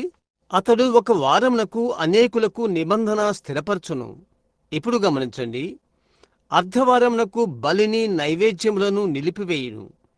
హేయమైనది నిలుచు వరకు నాశనము చేయువాడు వచ్చును. నాశనము చేయవానికి రావాలని నిర్ణయించిన నాశనము ముగించు వరకు ఇలాగూ జరుగును. గమనించు, ఎటువంటి బుద్ధి కుశలత కలిగిన కార్యం అతడు చేశాడు. ఇక్కడే అతడున్నాడు. మన పటమును మనము తీసుకొని అతడు రోమ్ అని తెలుసుకున్నాము. మనము అతడు తెల్లని గుర్రం మీద స్వారీ చేయవాడని మనం తెలుసుకున్నాము. మనము ఒక సిద్ధాంతముగా అతడు వెళ్ళి ఉండెనని మనకు తెలుసుకున్నాము. తరువాత అన్య రోమ్ ఏమై ఉండెను? అది పోప్ రోముగా మార్చబడి కిరీటం పొందుకున్నది. ఇప్పుడు గమనించు, అంత్యకాలంలో క్రీస్తు బోధించిన ఆరంభకాలంలో కాదు, కానీ అంత్యకాలంలో వారం యొక్క చివరి భాగమున అక్కడే మనము దానియేలు 70 వారములు తీసుకున్నాము. మరియు క్రీస్తు 3.5 సంవత్సరములు ప్రవచించాడు. ఇంకా 3.5 సంవత్సరములు నిర్ణయింపబడి ఉన్నవి. అవునా? ఆ సమయంలో ఈ అధిపతి దానియేలు ప్రజలతో అనగా యూదులతో నిబంధన చేయును. ఇప్పుడు పెళ్లి కుమార్తె ఎత్తబడిన తర్వాత జరుగును. ఆమె అది చూడదు. గమనించుడి, దానియేలు యొక్క చివరి అర్ధవార భాగమున ప్రజలు నిబంధన చేస్తారు. ఈ అధిపతి రోముతో నిబంధన చేయును. వారితో నిబంధన చేయును నిస్సందేహంగా ఆర్థిక సంపద కొరకు. ఎందుకనగా కేథోలిక్కులు, యూదులు ప్రపంచ సంపదను కలిగి ఉంటారు. నేను వాటికన్లో ఉన్నాను. నేను ముక్కోనపు కిరీటము చూశాను. పోపుతో సమాలోచన చేయవలసి ఉండెను. బుధవారం మధ్యాహ్నం 3 గంటలకు బారన్ వాన్ బోంబ్లర్క్ ఏర్పాటు చేశాడు. వారు నన్ను రాజునొద్దకు తీసుకుని వెళ్ళినప్పుడు నా ట్రౌజరు యొక్క మడత అంచును తీసి వేశారు. అయితే వెనుకకు తిరగకుండా అతని యొద్ద నుండి వెళ్ళమన్నారు. అంతే. అయితే నేను అడిగాను, ఇతని ఎదుట నేనేమి చేయాలి అని. చెప్పారు, సరే నీవు వెళ్ళి ఒక మోకాలు మీద మోకరించి అతని వ్రేలిని ముద్దు పెట్టుకో. నేను చెప్పాను, అది జరగదు, అది జరగదు. లేదండి. నేను చెప్పాను, ఎవరినైనాను సహోదరుగా ఉండకోనేడిలా వారెవరైనా సరే వారి నేను సహోదరుడా అని పిలుస్తాను. ఎవరైనాను రెవరెండ్ అని పిలుచుకున్నట్టుకు ఆశించినడెలా అతన్ని ఆ విధంగా పిలుస్తాను. అయితే మనిషిని ఆరాధించుట అదంతా యేసుక్రీస్తుకే చెందుతుంది. అవునా? కాదు, కాదండి. అలాగ మనిషిని చేతిని ముద్దు పెట్టుకునుట కాదు, ఏమాత్రము కాదు. కనుక నేది చేయలేదు. అయితే నేను వాటికన్ అంతా వెళ్ళవలసి ఉండెను. ఎందుకని? నీవు దాన్ని 100 బిలియన్లతో కొనలేవు. సరే నీవు మరి ఆలోచించే. లోకం యొక్క సంపద బైబిల్ చెప్తుంది ఆమె యొద్ద ఉన్నది. ఓహో, గొప్ప స్థలాలను గురించి ఆలోచించు. బిలియన్ రెట్లు. ఎందుకు రష్యాలో కమ్యూనిజం పుట్టినది? అనేక మంది ప్రసంగికులు కమ్యూనిజంను గురించి కేకలు వేస్తుంటే అది నా కడుపులో త్రిప్పినట్లయితే వారెందుకు అరుస్తున్నారో కూడా వారికి తెలియదు. అవును, కమ్యూనిజం ఏమీ లేదు. భక్తుల రక్తం నిమిత్తమై భూమిపైన పగ తీర్చుకొను దేవుని చేతిలో సాధనం. అవునది వాస్తవం. సంఘము కొనిపోబడిన తర్వాత రోమ్ మరియు యూదులు ఒకరితో ఒకరు నిబంధన చేసుకుంటారు. పరిశుద్ధులతో వారు ఆ విధముగా నిబంధన చేసుకుంటారని బైబిల్ గ్రంథం చెప్పుచున్నది. ఇప్పుడు గమనించుడి, వారు ఆ విధముగా చేస్తారు. ఇందువలన ఈ దేశం దివాలా తీయబోతుంది. మిగతా ప్రపంచం యొక్క బంగారపు ధర కూలిపోతుంది. మీకు తెలుసా?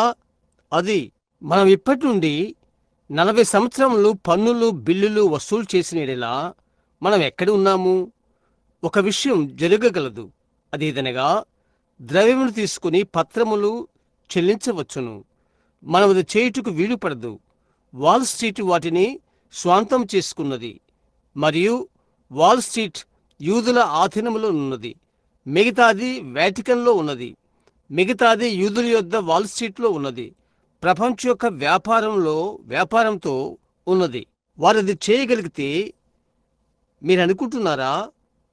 ఈ యొక్క విస్కీ వ్యాపారులు, ఆ యొక్క పొగాకు వ్యాపారులు మరియు వారు ఒక సంవత్సరమునకు కోట్ల కొలది డాలర్లు అసభ్యమైన చిత్రములు తీయటం ద్వారా ఆదాయ పన్నును ఎగవేస్తారు. అక్కడకు అరిజోనాకు వెళ్ళిపోయి లక్షల కొలది ఎకరాలు కొంటారు. పెద్ద బావులను త్రవ్వుతారు. $50,000 వారి ఆదాయ పన్నులో సరిచేస్తారు. నీవు నీది చెల్లించకపోతే వారు నిన్ను ఖైదులు పెడతారు. అయితే వారు ఆదాయ పన్నును చెల్లింపక త్రవ్విన బావులను పెల్చివేసి బుల్డోజర్లతో మూసివేస్తారు. మరియు వారు ఏం చేస్తారు? వారు సంపాదించిన డబ్బుతో గృహ నిర్మాణ పనులు అక్కడ పెడతారు. ఒక పెట్టుబడి పెడతారు. గృహ నిర్మాణాలు ప్రణాళికలు పెట్టి మిలియన్ల డాలర్లను వాటికి అమ్ముతారు. వారు కరెన్సీ మార్చుటకు రాజీ పడతారని మీరు అనుకుంటున్నారా? ఇక్కడున్న ఈ చిన్న వ్యక్తి, అతడి పేరు కాస్ట్రో చేశాడు. అతడు ఎన్నడూ చేయని తెలివైన కార్యం చేశాడు. అడు తరువాత ద్రవ్యం చెల్లించి పత్రములు తీసుకుని వాటిని నాశనం చేశాడు. గమనించు. అయితే మనం అది చేయలేము. వీరు దాన్ని అనుమతించరు. ప్రపంచంలోని ధనికులైన వర్తకులు దాన్ని పట్టుకుంటారు. ఒకటి మాత్రం చేయవలసి ఉన్నది. కేథలిక్ సంఘం దాన్ని చెల్లించగలదు. డబ్బును కలిగి ఉన్నది. ఆమె యుద్ధ మాత్రమే. ఆమె చేయగలదు. ఆమె చేస్తుంది. ఇది చేయుట కొరకు, అది పొందుకుంటానికి యూదులతో ఆమె రాజీ పడుతుంది. నిబంధన చేయుట కొరకై యూదులతో ఈ నిబంధన ఆమె చేసినప్పుడు జ్ఞప్తించుకోండి. ఇప్పుడు నేను లేఖనమును తీసుకుంటున్నాను. ఇప్పుడు ఆమె ఇది చేసినప్పుడు, ఈ నిబంధన చేసినప్పుడు దానియేలు 8:23-25లో మనం గమనిస్తున్నాము. అతడు వర్ధిల్ల చేయు ఉత్పత్తులను చేయును. మరియు ఉత్పత్తి అని అర్థం. అతని చేతిలో అతడు ఈ నిబంధనను యూదులతో చేయును. మరియు ఈ 3.5 సంవత్సర కాలం మధ్యలో విషయమంతా చేరవేసుకున్న తర్వాత యూదుల డబ్బంతా చేరవేసుకున్న తర్వాత తన నిబంధనను తెంచివేయును. అతను చేసినప్పుడు మై సంఘకాలం యొక్క ముగింపు వరకు ఇతడు అంత్యక్రీస్తుగా పిలువబడుచున్నాడు. ఎందుకనగా అతడు మరియు అతని యొక్క పిల్లలు క్రీస్తుకు వాక్యములకు విరోధము. ఈ మనుష్యుడు అంత్యక్రీస్తుగా పిలువబడుచున్నాడు. డబ్బును అతడు పట్టుకోబోతున్నాడు. అది వచ్చునని అక్కడే నేను నమ్ముతున్నాను. ఒక నిమిషం నేనిది చెప్పి తర్వాత దాని కొరకై ఒక నిమిషంలో వెనుకకు వెళ్తాను. అతడు అంత్యక్రీస్తని పిలువబడును మరియు అంత్యక్రీస్తని పిలువబడతాడు చివరి కాలంలో దేవుని దృష్టిలో. ఇప్పుడైతే అటుపిదప మరొకటిగా పిలువబడతాడు. ధనమంతా తన స్వాధీనంలోకి తీసుకున్నప్పుడు దానియేలు చేయునని ఇక్కడ చెప్పినట్లు అప్పుడు అతడు యూదులతో చేసిన నిబంధనను తెగతించుకును. దానియేలు యొక్క 70 వారములు ఆఖరి సగం యొక్క మధ్యలో. అడుతరువాత సహోదరుడా, అతడు ఏం చేస్తాడు? అతని చేతిలో ప్రపంచ వ్యాపారము వాణిజ్యము ఉండును. ప్రపంచంతో ఒక ఒప్పందం కుదుర్చుకును. ఎందుకనగా ప్రపంచపు సంపదయంతా పూర్తిగా అతని స్వాధీనములో ఉండును. ఆ సమయంలో ఆ 2 ప్రవక్తలు రంగం మీదికి లేచి ఆ 1,44,000 మందిని పిలుస్తారు. తర్వాత ఏమి జరుగుతుంది? అప్పుడు ప్రకటన 13లోని మృగం యొక్క ముద్ర స్థిరపడును. కారణం, సమస్త వ్యాపారము వాణిజ్యము ప్రపంచంలోని సమస్తమును తన వశమున ఉంచుకును. అప్పుడేమి జరుగును? మృగం యొక్క ముద్ర వచ్చును.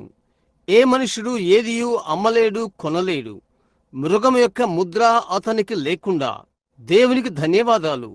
సంఘము 3.5 సంవత్సరము ఆ గొప్ప మహిమలో సంతోషించుచుండెదరు. అందులో నుండి వెళ్ళనవసరం లేదు. ఇప్పుడు గమనించు, అంత్యకాలంలో సంఘకాలం యొక్క అంతములో ఇప్పుడు అతడు పిలువబడును. అతడు అతని యొక్క సంతానము అంత్యక్రీస్తు అని పిలువబడుదురు. ఎందుకనగా క్రీస్తుకు విరోధమైనది ఏదైనను అది అంత్యక్రీస్తు. వాక్యమునకు వ్యతిరేక్తమైనది ఏదైనను క్రీస్తుకు విరోధమైతే, ఎందుకనగా క్రీస్తు వాక్యమై ఉన్నాడు. ఇప్పుడు అతడు అంత్యక్రీస్తు. తర్వాత ప్రకటన 12:7-9లో నేరం మోపువాడైన సాతాను బయటకు వెళ్ళగొట్టబడినప్పుడు మీరు దాన్ని గుర్తుపెట్టుకుంటారా? కారణం, అది నేను చదవాలని కోరుతున్నాను. ఇప్పుడు మనకు సమయం లేదు. ఇది ముగింపు. 10:20-15 చూశారా? అయితే ప్రకటన 12:7-9లో సాతాను, ఆత్మ, దయ్యము ఇప్పుడు పైనున్నాడు. మన సహోదరుల మీద నేరం మోపుమాడు. అవును, సంఘం ఎత్తబడుతుంది మరియు సాతాను బయటకు త్రోసివేయబడును. సంఘం పైకి వెళ్ళినప్పుడు సాతాను క్రిందికి వచ్చును. అప్పుడు సాతాను అంత్యక్రీస్తులోకి వెళ్ళి అవతారమెత్తును. అది మృగమని పిలువబడును. అటు తరువాత ప్రకటన 13 అతడు ముద్ర వేయును. చూశారా? అడ్డగించుచున్నవాడు మాత్రమే. ఇప్పుడు భూమి మీద క్రైస్తవ్యం మాత్రమే పవిత్రముగా నున్నది. ఎందుకనగా అడ్డగించువాడు అడ్డగించు వరకు. ఇక్కడ వెనుక తెస్సలోనికలో ఇది జ్ఞప్తించుకోండి.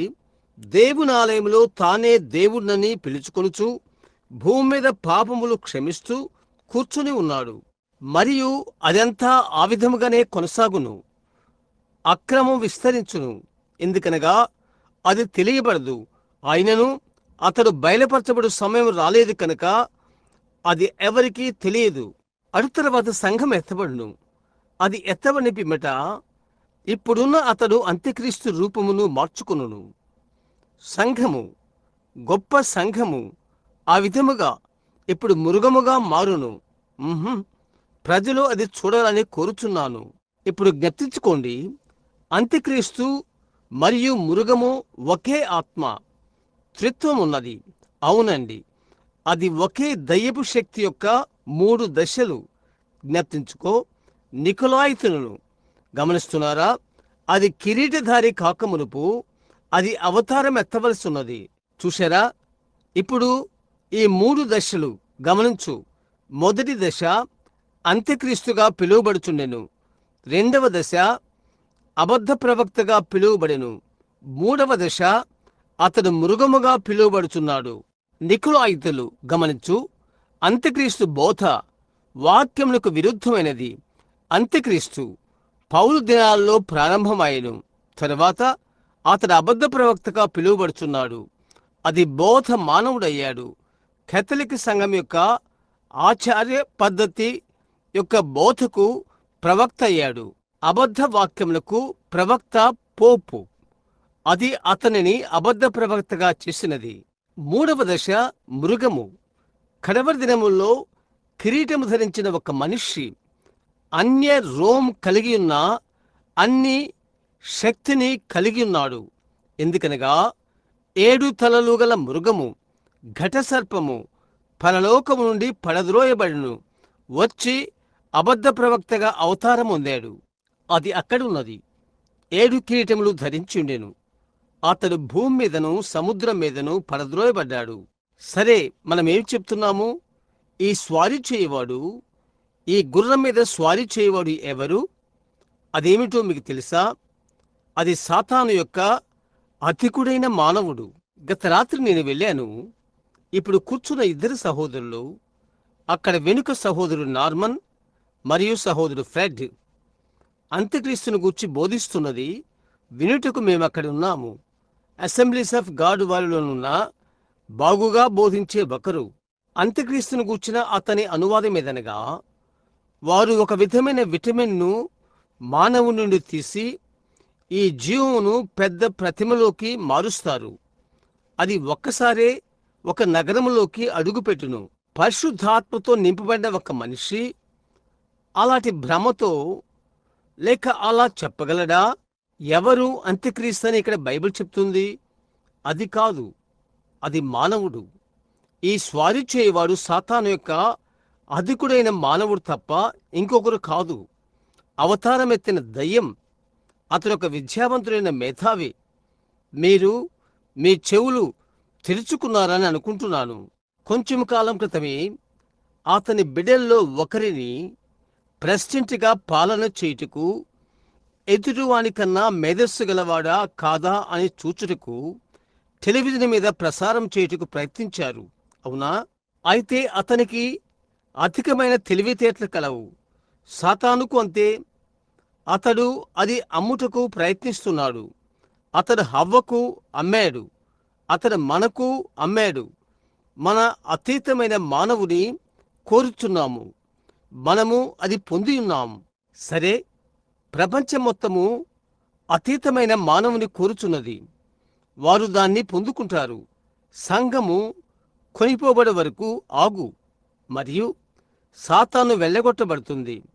అతడి అవతారం ఎత్తును.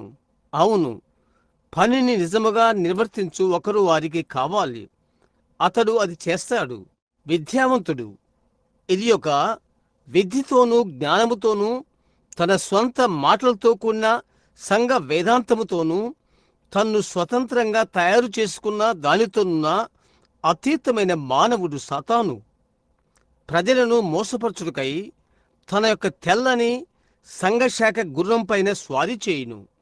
లోకములోని అన్ని మతాలను అతడు జయించును. ఎందుకనగా అతన్ని సంఘములు సమాఖ్యలోకి, ప్రపంచము సంఘముల సమాఖ్యలోకి వెళ్ళనై ఉన్నవి. వారి భవనాలు ఎప్పుడో నిర్మాణమై ఉన్నవి. ప్రతిదీ సిద్ధముగా ఉన్నది. ఏదీ మిగిలి ఉండలేదు. ప్రతి ఒక్క సంఘశాఖ దానిలోనికి విలీనమైపోయినది. సంఘముల సమాఖ్యలోకి. దాన్ని ఏది బలపరుస్తుంది? రోమ్. మరియు మనమందరం ఒక్కటే. మనం ఏకమవుదాం, ఒక్కటిగా నడుద్దాం అని పోపు కేకవేయుచున్నాడు. వీరు సంపూర్ణ సువార్తను చెప్పు మీలో కొందరు అలాంటి అడుగును స్వీకరించుటకు, అలాంటి బోధనను వదులుకోవలసి ఉంటున్నది. మీరేం చేస్తారు? ఆ సంఘశాఖ సంగతిని చూచుటకు ఎంతో గుడ్డివారుగా ఉన్నారు. మీరు సత్యమును తృణీకరించారు. సత్యం వారి ఎదుట పెట్టబడింది. వారు దాని నుండి దూరంగా వెళ్ళిపోయి దాన్ని విడిచారు. ఇప్పుడు వారు అసత్యమును నమ్మి శిక్షావిధి పొందినట్లు ఘోరమైన వంచనకు పాత్రులగుదురు. అది ఏమైందో ఖచ్చితంగా అది అదే. దాన్నంతటినీ అంత్యక్రీస్తు తీసుకుంటాడు. బైబిల్ చెప్తుంది, అదేదనగా అతడు అందరినీ మోసగించెను అని. ఏ 2 భూమి మీదనున్న అందరినీ, జగత్తు పునాది వేయబడక మునుపు ఎవరి పేరైతే ముద్రల కింద వ్రాయబడలేదో వారిని అతడు చేశాడు అని బైబిల్ చెప్తే, అతడు చేశాడు. వారు చెప్తారు, సరే నేను దానికి చెందినవాడను అని. అక్కడే నీ ఉన్నావు. అది ఖచ్చితం. అది అలాంటి వేశ్యల పాఠశాల. అది అదే పద్ధతిలో ఆరంభమైనది. అది అంత్యక్రీస్తు. అలాగే కొనసాగుచున్నది. దాని నుండి నేను వింటాను. అయితే అది సత్యం. నేను ఎదురుచూచుచున్నాను. ఆమేన్. ఇప్పుడు గమనించుడి, అతడు జయించును. మరియు ఇప్పటికే అతడు తన స్వాధీనమంచుకుని ఉన్నాడు. అతడు మృగముగా మారక మునుపు అతడు ఇంకా అంత్యక్రీస్తుగానే ఉన్నాడు. క్రూరమైన శిక్షణ గురించి మీరు మాట్లాడుచున్నారా? మీరు కొద్దిగా నిదానించండి. వారిని గమనించుడి. భూమి మీద విడిచిపెట్టబడవలసిన వారు ఏ విధముగా వెళ్ళవలసి ఉన్నదో చూడండి. అక్కడ ఏడ్పును, రోదనయు, పళ్ళు కొరుకుటయు ఉండును. పెళ్లి కుమార్తె ఎన్నిక చేయబడి కొనిపోబడిన తర్వాత శ్రేష్టమైన స్త్రీ సంతానముతో యుద్ధము చేయుటకు ఘటసర్పం అనగా రోమ్ తన నోటి నుండి నీటిని చిమ్మును. ఘటసర్పము శేషముతో యుద్ధము చేయును. వారు లోపలకు వచ్చుటకు ఇష్టపడకపోయిరి మరియు వేటాడబడిరి. సాధ్యమైతే నిజమైన సంఘము దానిలో గుండా వెళ్ళును. అయితే మీరు చూడండి, క్రీస్తు కృపను బట్టి ఈ రక్తం కింద ఉన్నవారున్నారు. ఎలాంటి శ్రమలోకి వారు వెళ్ళరు. వారికి శ్రమల కాలం ఉండదు. సంఘానికి తదుపరి విషయము ఎత్తబడుట. ఆమేన్ మరియు ఆమేన్. దేవునికి స్తోత్రం. ఓహో, ఎంతగా నేనిది ప్రేమిస్తున్నాను. నన్ను చెప్పనివ్వండి, అతడు ఎటువంటి జయశాలి కాబోతున్నాడనియు మరియు నిజముగా జయించుననియు మేము చెప్తున్నాము. అతడిది వరకే చేసి ఉన్నాడు. అది ముందుగానే సిద్ధంగా ఉన్నది. దానంతటినీ ఒక్కటిగా కూర్చుకొనుచున్నాడు. ధనముతో, అసహ్యమైన సుఖభోగములతో. అది ఖచ్చితం. దేవుని కంటే ఎక్కువగా డబ్బును వారు ప్రేమిస్తారు. ఇప్పుడు వారు ఆలోచన చేసేదంతా అతని యొద్ద ఎంత ధనమున్నది, అది ఏమిటి. అనేక సార్లు ఇలా చెప్పబడుతుంది, మీకు తెలుసా? సంఘానికి ధనమివ్వండి, ఆమె ప్రపంచమును విప్లవాత్మకంగా మార్చును. సంఘమునకు ధనమివ్వండి, ఆమె ప్రపంచమంతటా సువార్థికులను పంపును. మరియు ఆమె ఏం చేస్తుంది? ఆమె క్రీస్తు కొరకు ప్రపంచమును జయించును. దీనుడైన నా గుడ్డి స్నేహితుడా, నేను నీకొక విషయం చెప్పనివ్వు. ప్రపంచము డబ్బు ద్వారా జయించబడదు. అయితే యేసుక్రీస్తు రక్తము ద్వారా. ధైర్యశాలులైన మనుషులను దేవునికివ్వు. ఆ వాక్యం మీద నిలబడతారు. బ్రతకటమా లేక చావటమా? జయిస్తారు. జయించుటకు ఒకే ఒక విషయం. జగత్తుకు పునాది వేయబడక మునిపే ఎవరి పేరైతే గొర్రెపిల్ల యొక్క జీవగ్రంథమందు వ్రాయబడి ఉన్నదో వారు జయిస్తారు. వారు దానికి మాత్రమే వింటారు. దానిని మాత్రమే వింటారు. ధనము ఏమీ చేయలేదు. వారి యొక్క సంఘశాఖల ఆచారంలోకి దూరముగా వారిని పంపు. మనము చూద్దాము. అవును, విద్యామేధస్సుతో అతడు తెలివైనవాడు. మాయ్ మాయ్ మాయ్. మరియు అతని చుట్టూనున్న అతని బిడ్డలు తెలివైన వారు అవుతారు. పిహెచ్డి, ఎల్ఎల్డి, డబ్ల్యూఎల్డి, క్యూఎస్డి, ఏబిసిడిఈఎఫ్, అక్కడి నుండి జెడ్ వరకు అదంతా వారికి ఉంటుంది. ఎందుకని? అది సాతాను యొక్క క్రమము. బైబిలుకు వ్యతిరేకమైన ఎటువంటి తెలివి, యుక్తి గాని అది సాతానుకు సంబంధించినదే. అది ఖచ్చితంగా హవ్వ యొద్ద వినియోగించిన కార్యము. హవ్వ చెప్పినది, ఓహో, ఇలాగూ వ్రాయబడి ఉన్నది, అది చేయకూడదని దేవుడు మాకు చెప్పాడు.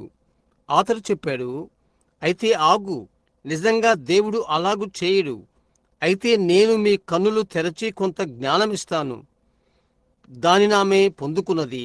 మనమతన్ని కోరుచున్నాము, మనమది పొందియున్నాము. ఈ దేశము కూడా గమనించు, సర్వ మత ప్రపంచమును అతడు జయించును. దానియేలు యొక్క ప్రజలతో ఒక నిబంధన చేయును. ఇక్కడే అది ఉన్నది. అన్యజనులలోనూ మరియు దానియేలు జనులలోనూ ఆఖరి వారంలోనున్న యూదులలోనూ ఉన్నది. మరియు మనం ఇక్కడున్నాము. బోర్డుల మీద కూడా గీయబడి ఉన్నది. మీరది చూస్తున్నారు. సంపూర్తిగా అది ఎక్కడున్నదో అక్కడ. దేవునికి ధన్యవాదాలు. అతడెక్కడ ఉన్నాడు. ఆ నిర్మాణాత్మక సమస్త పద్ధతి దయ్యానికి సంబంధించినది మరియు దానిపైన ఎలాంటి రంధ్రాలు పొడవబడవు కూడా. చూశారా? ఖచ్చితం, అది దయ్యం యొక్క మార్గం. ఇప్పుడు అక్కడున్న ప్రజలు కాదు, వారిలో అనేకులు దేవుని ప్రజలు. అయితే ఏంటో తెలుసా? మనము ఇచ్చుటకు వచ్చు వరకు, ఈ బూరల యొద్దకు మనము వచ్చు వరకు, తరువాత నేను వచ్చినప్పటికీ ఈ బూరలు ఊదబడతవి. జ్ఞాపకముంచుకోండి. ఆఖరి దూత యొక్క ఆ మూడవ దూత వచ్చి, నా ప్రజలారా, ఆమెలో నుండి బయటికి రండి.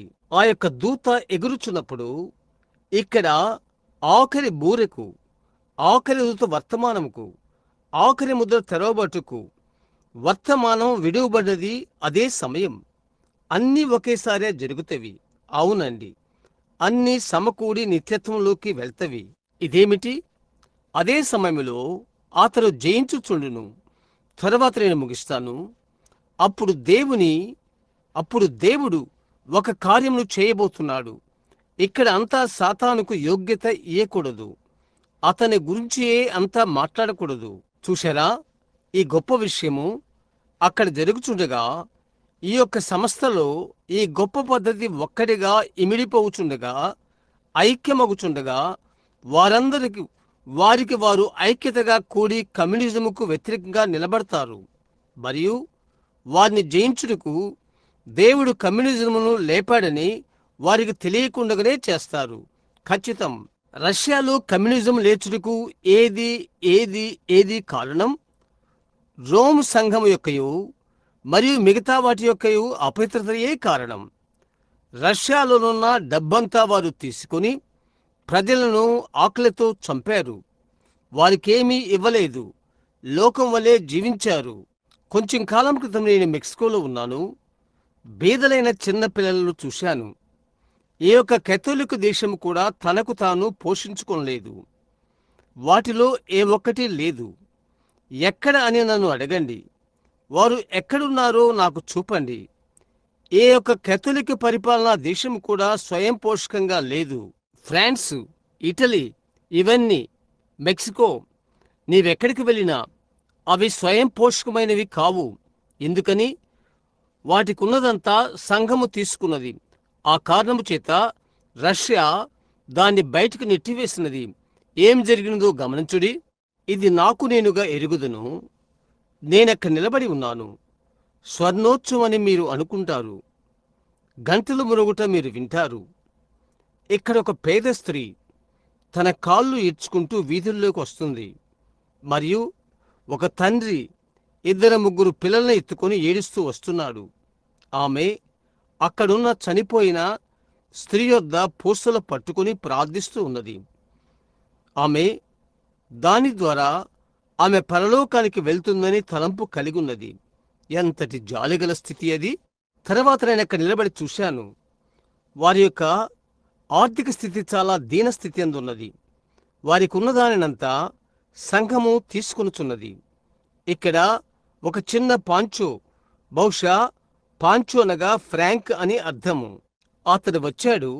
అతడు ఇటుక మేస్త్రి మరియు అతడు 20 పేసోస్లు సంపాదిస్తాడు. అయితే ఆ మొత్తం 20 పేసోస్ తీసుకుని అతనికి ఒక జత చెప్పులు కొంటారు. అది వారి ఆర్థిక స్థితి. అయితే ఇప్పుడు అలాగైనట్లయితే ఇంటి అతడు మేస్త్రి అయ్యుండి మరియు ఇటుకలు పెట్టువాడయ్యుండి మరియు ఒక వారమునకు 20 పేసోస్లు సంపాదిస్తూ, అలా చెప్తున్నాను, నాకు తెలియదు ఎంత అతడు సంపాదిస్తాడని. అయితే సమానత గల ఒక ఆర్థిక పద్ధతి అని చెప్పుట. ఇప్పుడు గమనించు. ఒక వారానికి అతడు 20 పేసోస్లు సంపాదిస్తే ఇక్కడ ఒక చీకో ఉన్నాడు. చూశారా? దాని అర్థం చిన్నవాడు అని అర్థం. అక్కడ అతడు వారానికి సుమారు 5 పేసోస్కు పనిచేస్తాడు. అతను పోషించుటకు అతనికి 10 మంది పిల్లలున్నారు. అయితే అక్కడ ఒకరు తలుపు తడుతున్నారు. సుమారు 5 పేసెస్లు లేక 4, ఎలాగైనా తీసుకుంటానికి. దేనికనగా లక్షల విలువ చేయు బంగారు బలిపీఠం పైన అతని పాపముల కొరకు క్రొవ్వొత్తి వెలిగించుటకు. అక్కడే నీ ఉన్నావు. అది వారి యొక్క ఆర్థిక స్థితి. అలాగుంటవి ఆ దేశాలు. అది దానినంతటినీ తీసుకుంటుంది. సంఘం దానినంతటినీ తీసుకుంటుంది. అది ఆమె హస్తాల్లో పెట్టుకుంటుంది. అంతే. మరియు ఆమె యూదుల యొక్క ధనముతో ఆ నిబంధన ద్వారా బైబిల్ చెప్పినట్లు వారు సమస్తమును తీసుకుంటారు. అటు తరువాత అతడు మృగముగా మారుతాడు. అతని నిబంధన ఉల్లంఘించి దోచుకుంటాడు. అతడు శేషించిన స్త్రీ సంతానమును అతడు ఆ విధముగా చేయును. అతని నోట నుండి నీటిని చిమ్మి యుద్ధం చేస్తాడు. అక్కడ ఏడ్పును, రోదన, పళ్ళు కొరుకుట ఉండును. మరియు అదే సమయంలో మహిమలో పెళ్లి కుమార్తె వివాహము చేసుకును. స్నేహితుడా, ఇది పోగొట్టుకోవద్దు. దేవా, నాకు సహాయం చేయుము. నేను అక్కడ ఉండగోరుతాను. అదెంత మూల్యమైనా పర్వాలేదు. నేను అక్కడ ఉండగోరుతాను. ఎప్పుడు గమనించు, ఇదే సమయంలో ఇది జరుగుచుండగా భూమి మీద దేవుడు వాగ్దానం చేశాడు. ఆ అన్ని సంఘశాఖల ముక్కలు వారి సిద్ధాంతాలను గూర్చి వాదిస్తుండగా దేవుడు వాగ్దానం చేశాడు. మనకై ఆయన నిజవాక్యం యొక్క వర్తమానంతో నిజమైన ప్రవక్తను పంపుతానని వాగ్దానం చేశాడు. అసలైన దేవుని యొక్క వాక్యము కొరకు మరియు పితరుల విశ్వాసం యొద్దకు త్రిప్పుటకు, పరిశుద్ధాత్మ యొక్క శక్తిని ప్రజల యొద్దకు తెచ్చుటకు, ఈ విషయాలకు పైగా ఆమెను పైకెత్తుటకు తగిన శక్తితో అదే సమయంలో ఆమెను లోపలకు తెచ్చుటకు. అవును, యేసుక్రీస్తు యొక్క ఒకే వాక్యము రుజువవుట ద్వారా ఆయన నిన్న నేడు యుగములు ఒక్కటే రీతిగా ఉన్నాడని రుజువట వలన, ఇదిగో యుగ పర్యంతము మీతో కూడా ఉన్నాను, నేను చేయు కార్యములు మీరును చేతురు, నేను మీతో కూడా ఉందును, కొంచెము కాలము వారు నన్ను చూడరు, ఎందుకనగా వారికి వారు నిర్మాత్మకం చేసుకుని చెదరిపోవుదురు, అయితే మీరు నన్ను చూతురు, ఎందుకనగా యుగ పర్యంతరము నేను మీతో కూడా ఉందును, మీలో ఉందును. ఇప్పుడు యుగ సమాప్తి తర్వాత ఆయన యొక్క ఉగ్రత కృంభనింపబడును, మీరు దాన్ని గ్రహించుడి. ఓ దేవా, ఆ తెల్లని గుర్రం మీద స్వారీ చేయువాడెవరు? మీరు గుడ్డివారు కాదు. అది ఎవరనేది మీరు చూస్తున్నారా? అది అంత్యక్రీస్తు వెళ్ళిపోయి పెనవేసుకున్న ఆ మోసపూరిత ఆత్మ.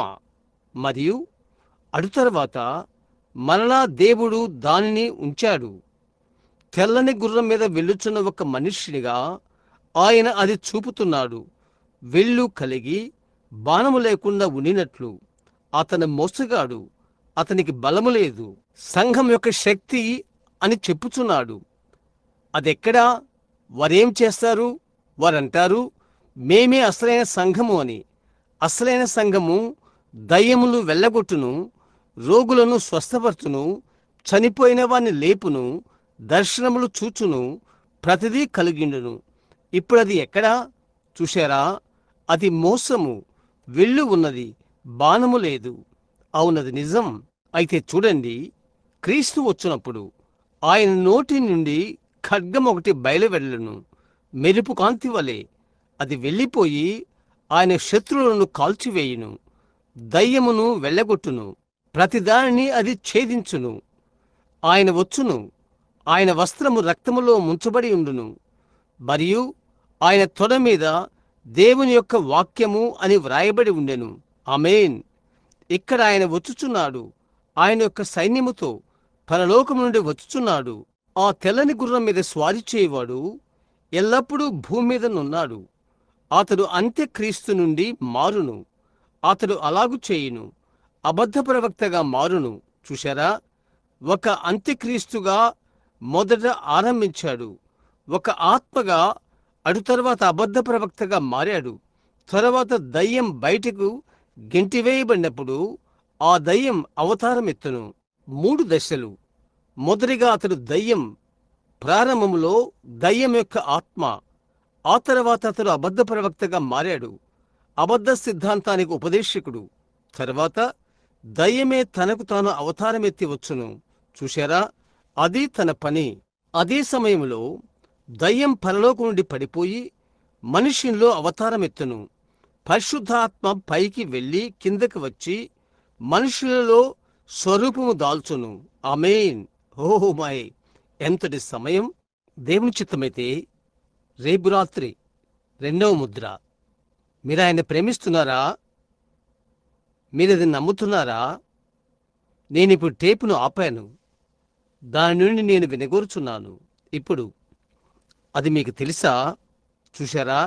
అయితే నేను ఎదురు చూస్తున్నాను. సహోదరుడా, నేనొకటి నీకు చెప్పనివ్వు. ఇప్పుడు నేను తెలుసుకున్నాను. ఆ యొక్క సంస్థాపకునకు వాటికి విరోధముగా ఆ ఆత్మ హెచ్చరిక చేస్తున్నాడు. నా జీవితంలో ఒక్కసారి తెలుసుకున్నాను. ఈ విషయాలు నాకు చూపించినందుకు ప్రభువైన దేవునికి నేను కృతజ్ఞులను.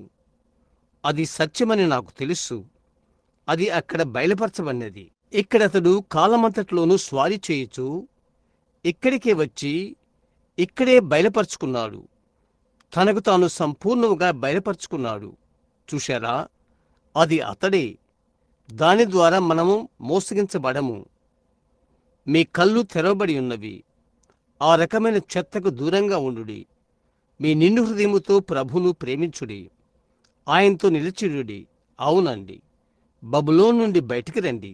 3 విషయాలు వాక్యం ద్వారా రుజువు చేయబడినవి, పఠము ద్వారా చూపించబడినది, ఆత్మ కార్యముల ద్వారా ప్రత్యక్షపరచబడినది.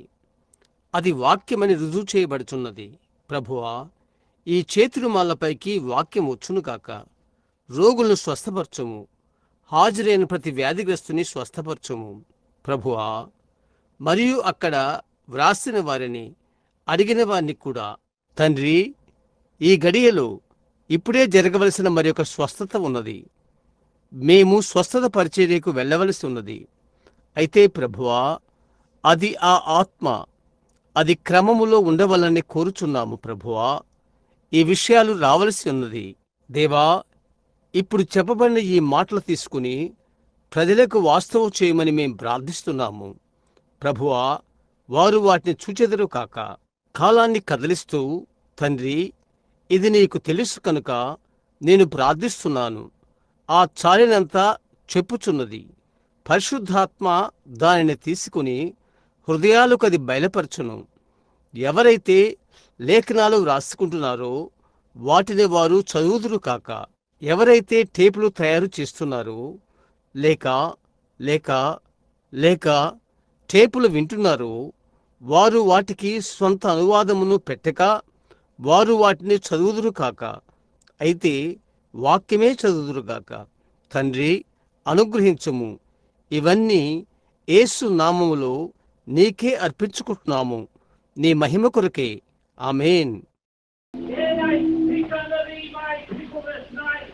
I say truly my word has come forth. It has come forth in truth, for I have revealed unto my prophet that which I was having to speak, and I have anointed his lips this night. I say truly the kingdom of God has come nigh unto thee this night, and what wilt thou do with it? I say I shall require of thee in that day, and I shall require that thou dost serve me henceforth closer than thou hast heretofore. And I say unto thee, my people, tonight, if thou ever expect to draw nigh unto me and to serve me, do it from this day henceforth, and thou shalt be true children of mine, praise the Almighty God. ఆమేన్. హో, ధన్యవాదాలు నీకు.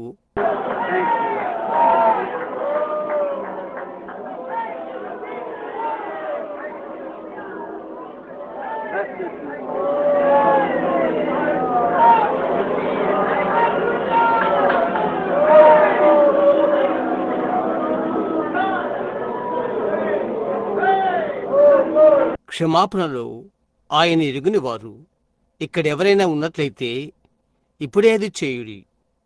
ఆ సరళమైన గట్టి గద్దింపును వినండి. దగ్గరికి వచ్చుట మీరెన్నడూ అనుకోకపోతే ఇప్పుడు చేయుడి.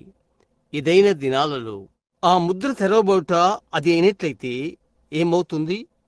అక్కడికి పంపబడిన ఆ దూత గత దినం 3 సాక్షులు దగ్గరగా నిలబడి ఉన్నప్పుడు నేల మీద నన్ను పేల్చినట్లయితే ఏమవును?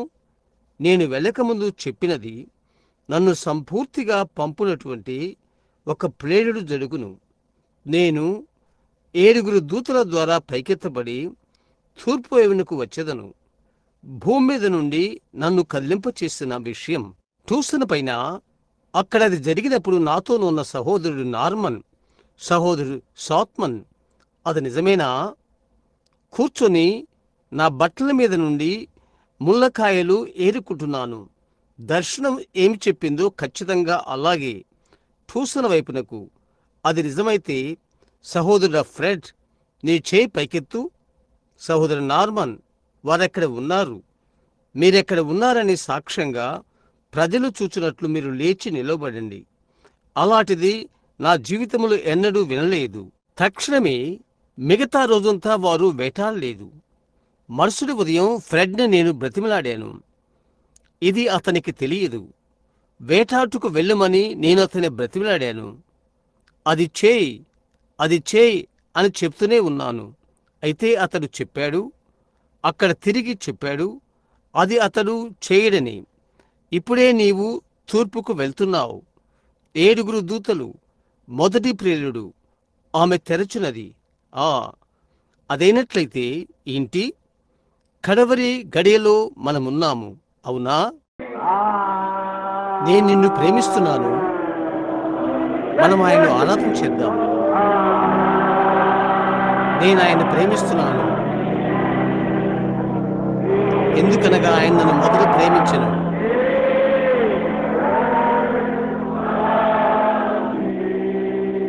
నిలబడదాం.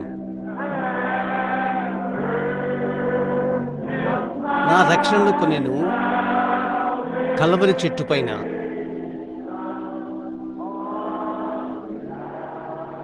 సహోదరులారా, మనం తల్ల వంచుకుంటూ ఇప్పుడు మన హృదయాలు కడుక్కుందాం. నా సహోదరులు, మీతో కఠినంగా మాట్లాడాను. అయితే దైవిక ప్రేమలో నేనది చేశాను. ఎందుకనగా నేను మిమ్మల్ని ప్రేమించాను. పొడవాటి వెంట్రుకలు పెంచుకుంటూను, వస్త్రధారణ, క్రమమైన నడవడి మొదలైన వాటిని గూర్చి నేను చేశాను. ఎందుకనగా దైవికమైన ప్రేమను బట్టి దేవుని యొక్క క్లోరెక్స్ ఉండగానే మన మనస్సాక్షిని శుద్ధి చేసుకుందాం. ఉదయవేళలో బహుశా చాలా ఆలస్యం ఆయన ముందడుగు వేయవచ్చు. ప్రియులారా, ఈ విషయాలు ఈ విధంగా వచ్చును.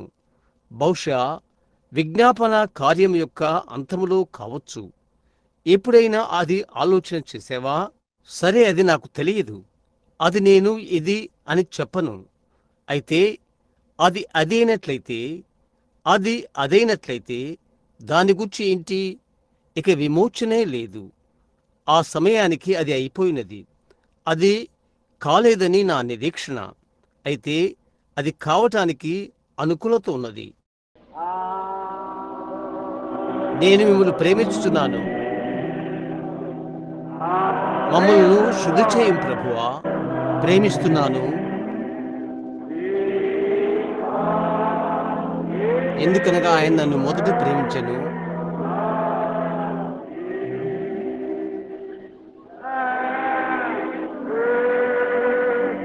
నా రక్షణ కొనెను.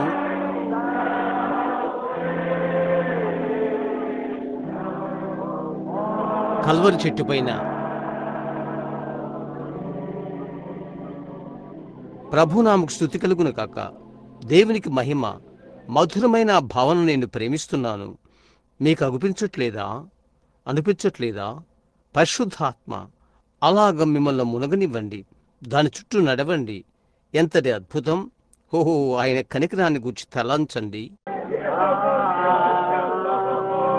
నేను ఆయన ప్రేమించుచున్నాను.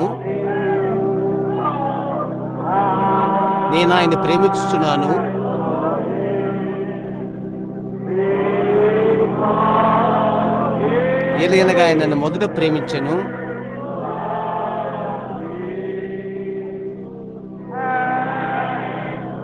నా రక్షణ కొనెను.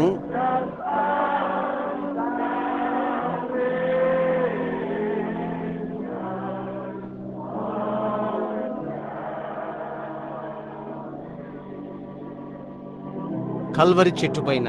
స్నేహితుడా, దాన్ని మర్చిపోవద్దు, దాన్ని మర్చిపోవద్దు. నీతో ఇంటికి తీసుకుని వెళ్ళు, దానితోనే ఉండు. నీ దిండిలో ఉంచుకో, దాన్ని మర్చిపోవద్దు, దానితోనే ఉండు. ఇప్పుడు దేవుడు నిన్ను దీవించునుగాక. సహోదరు నెవిల్, మీ కాపరి.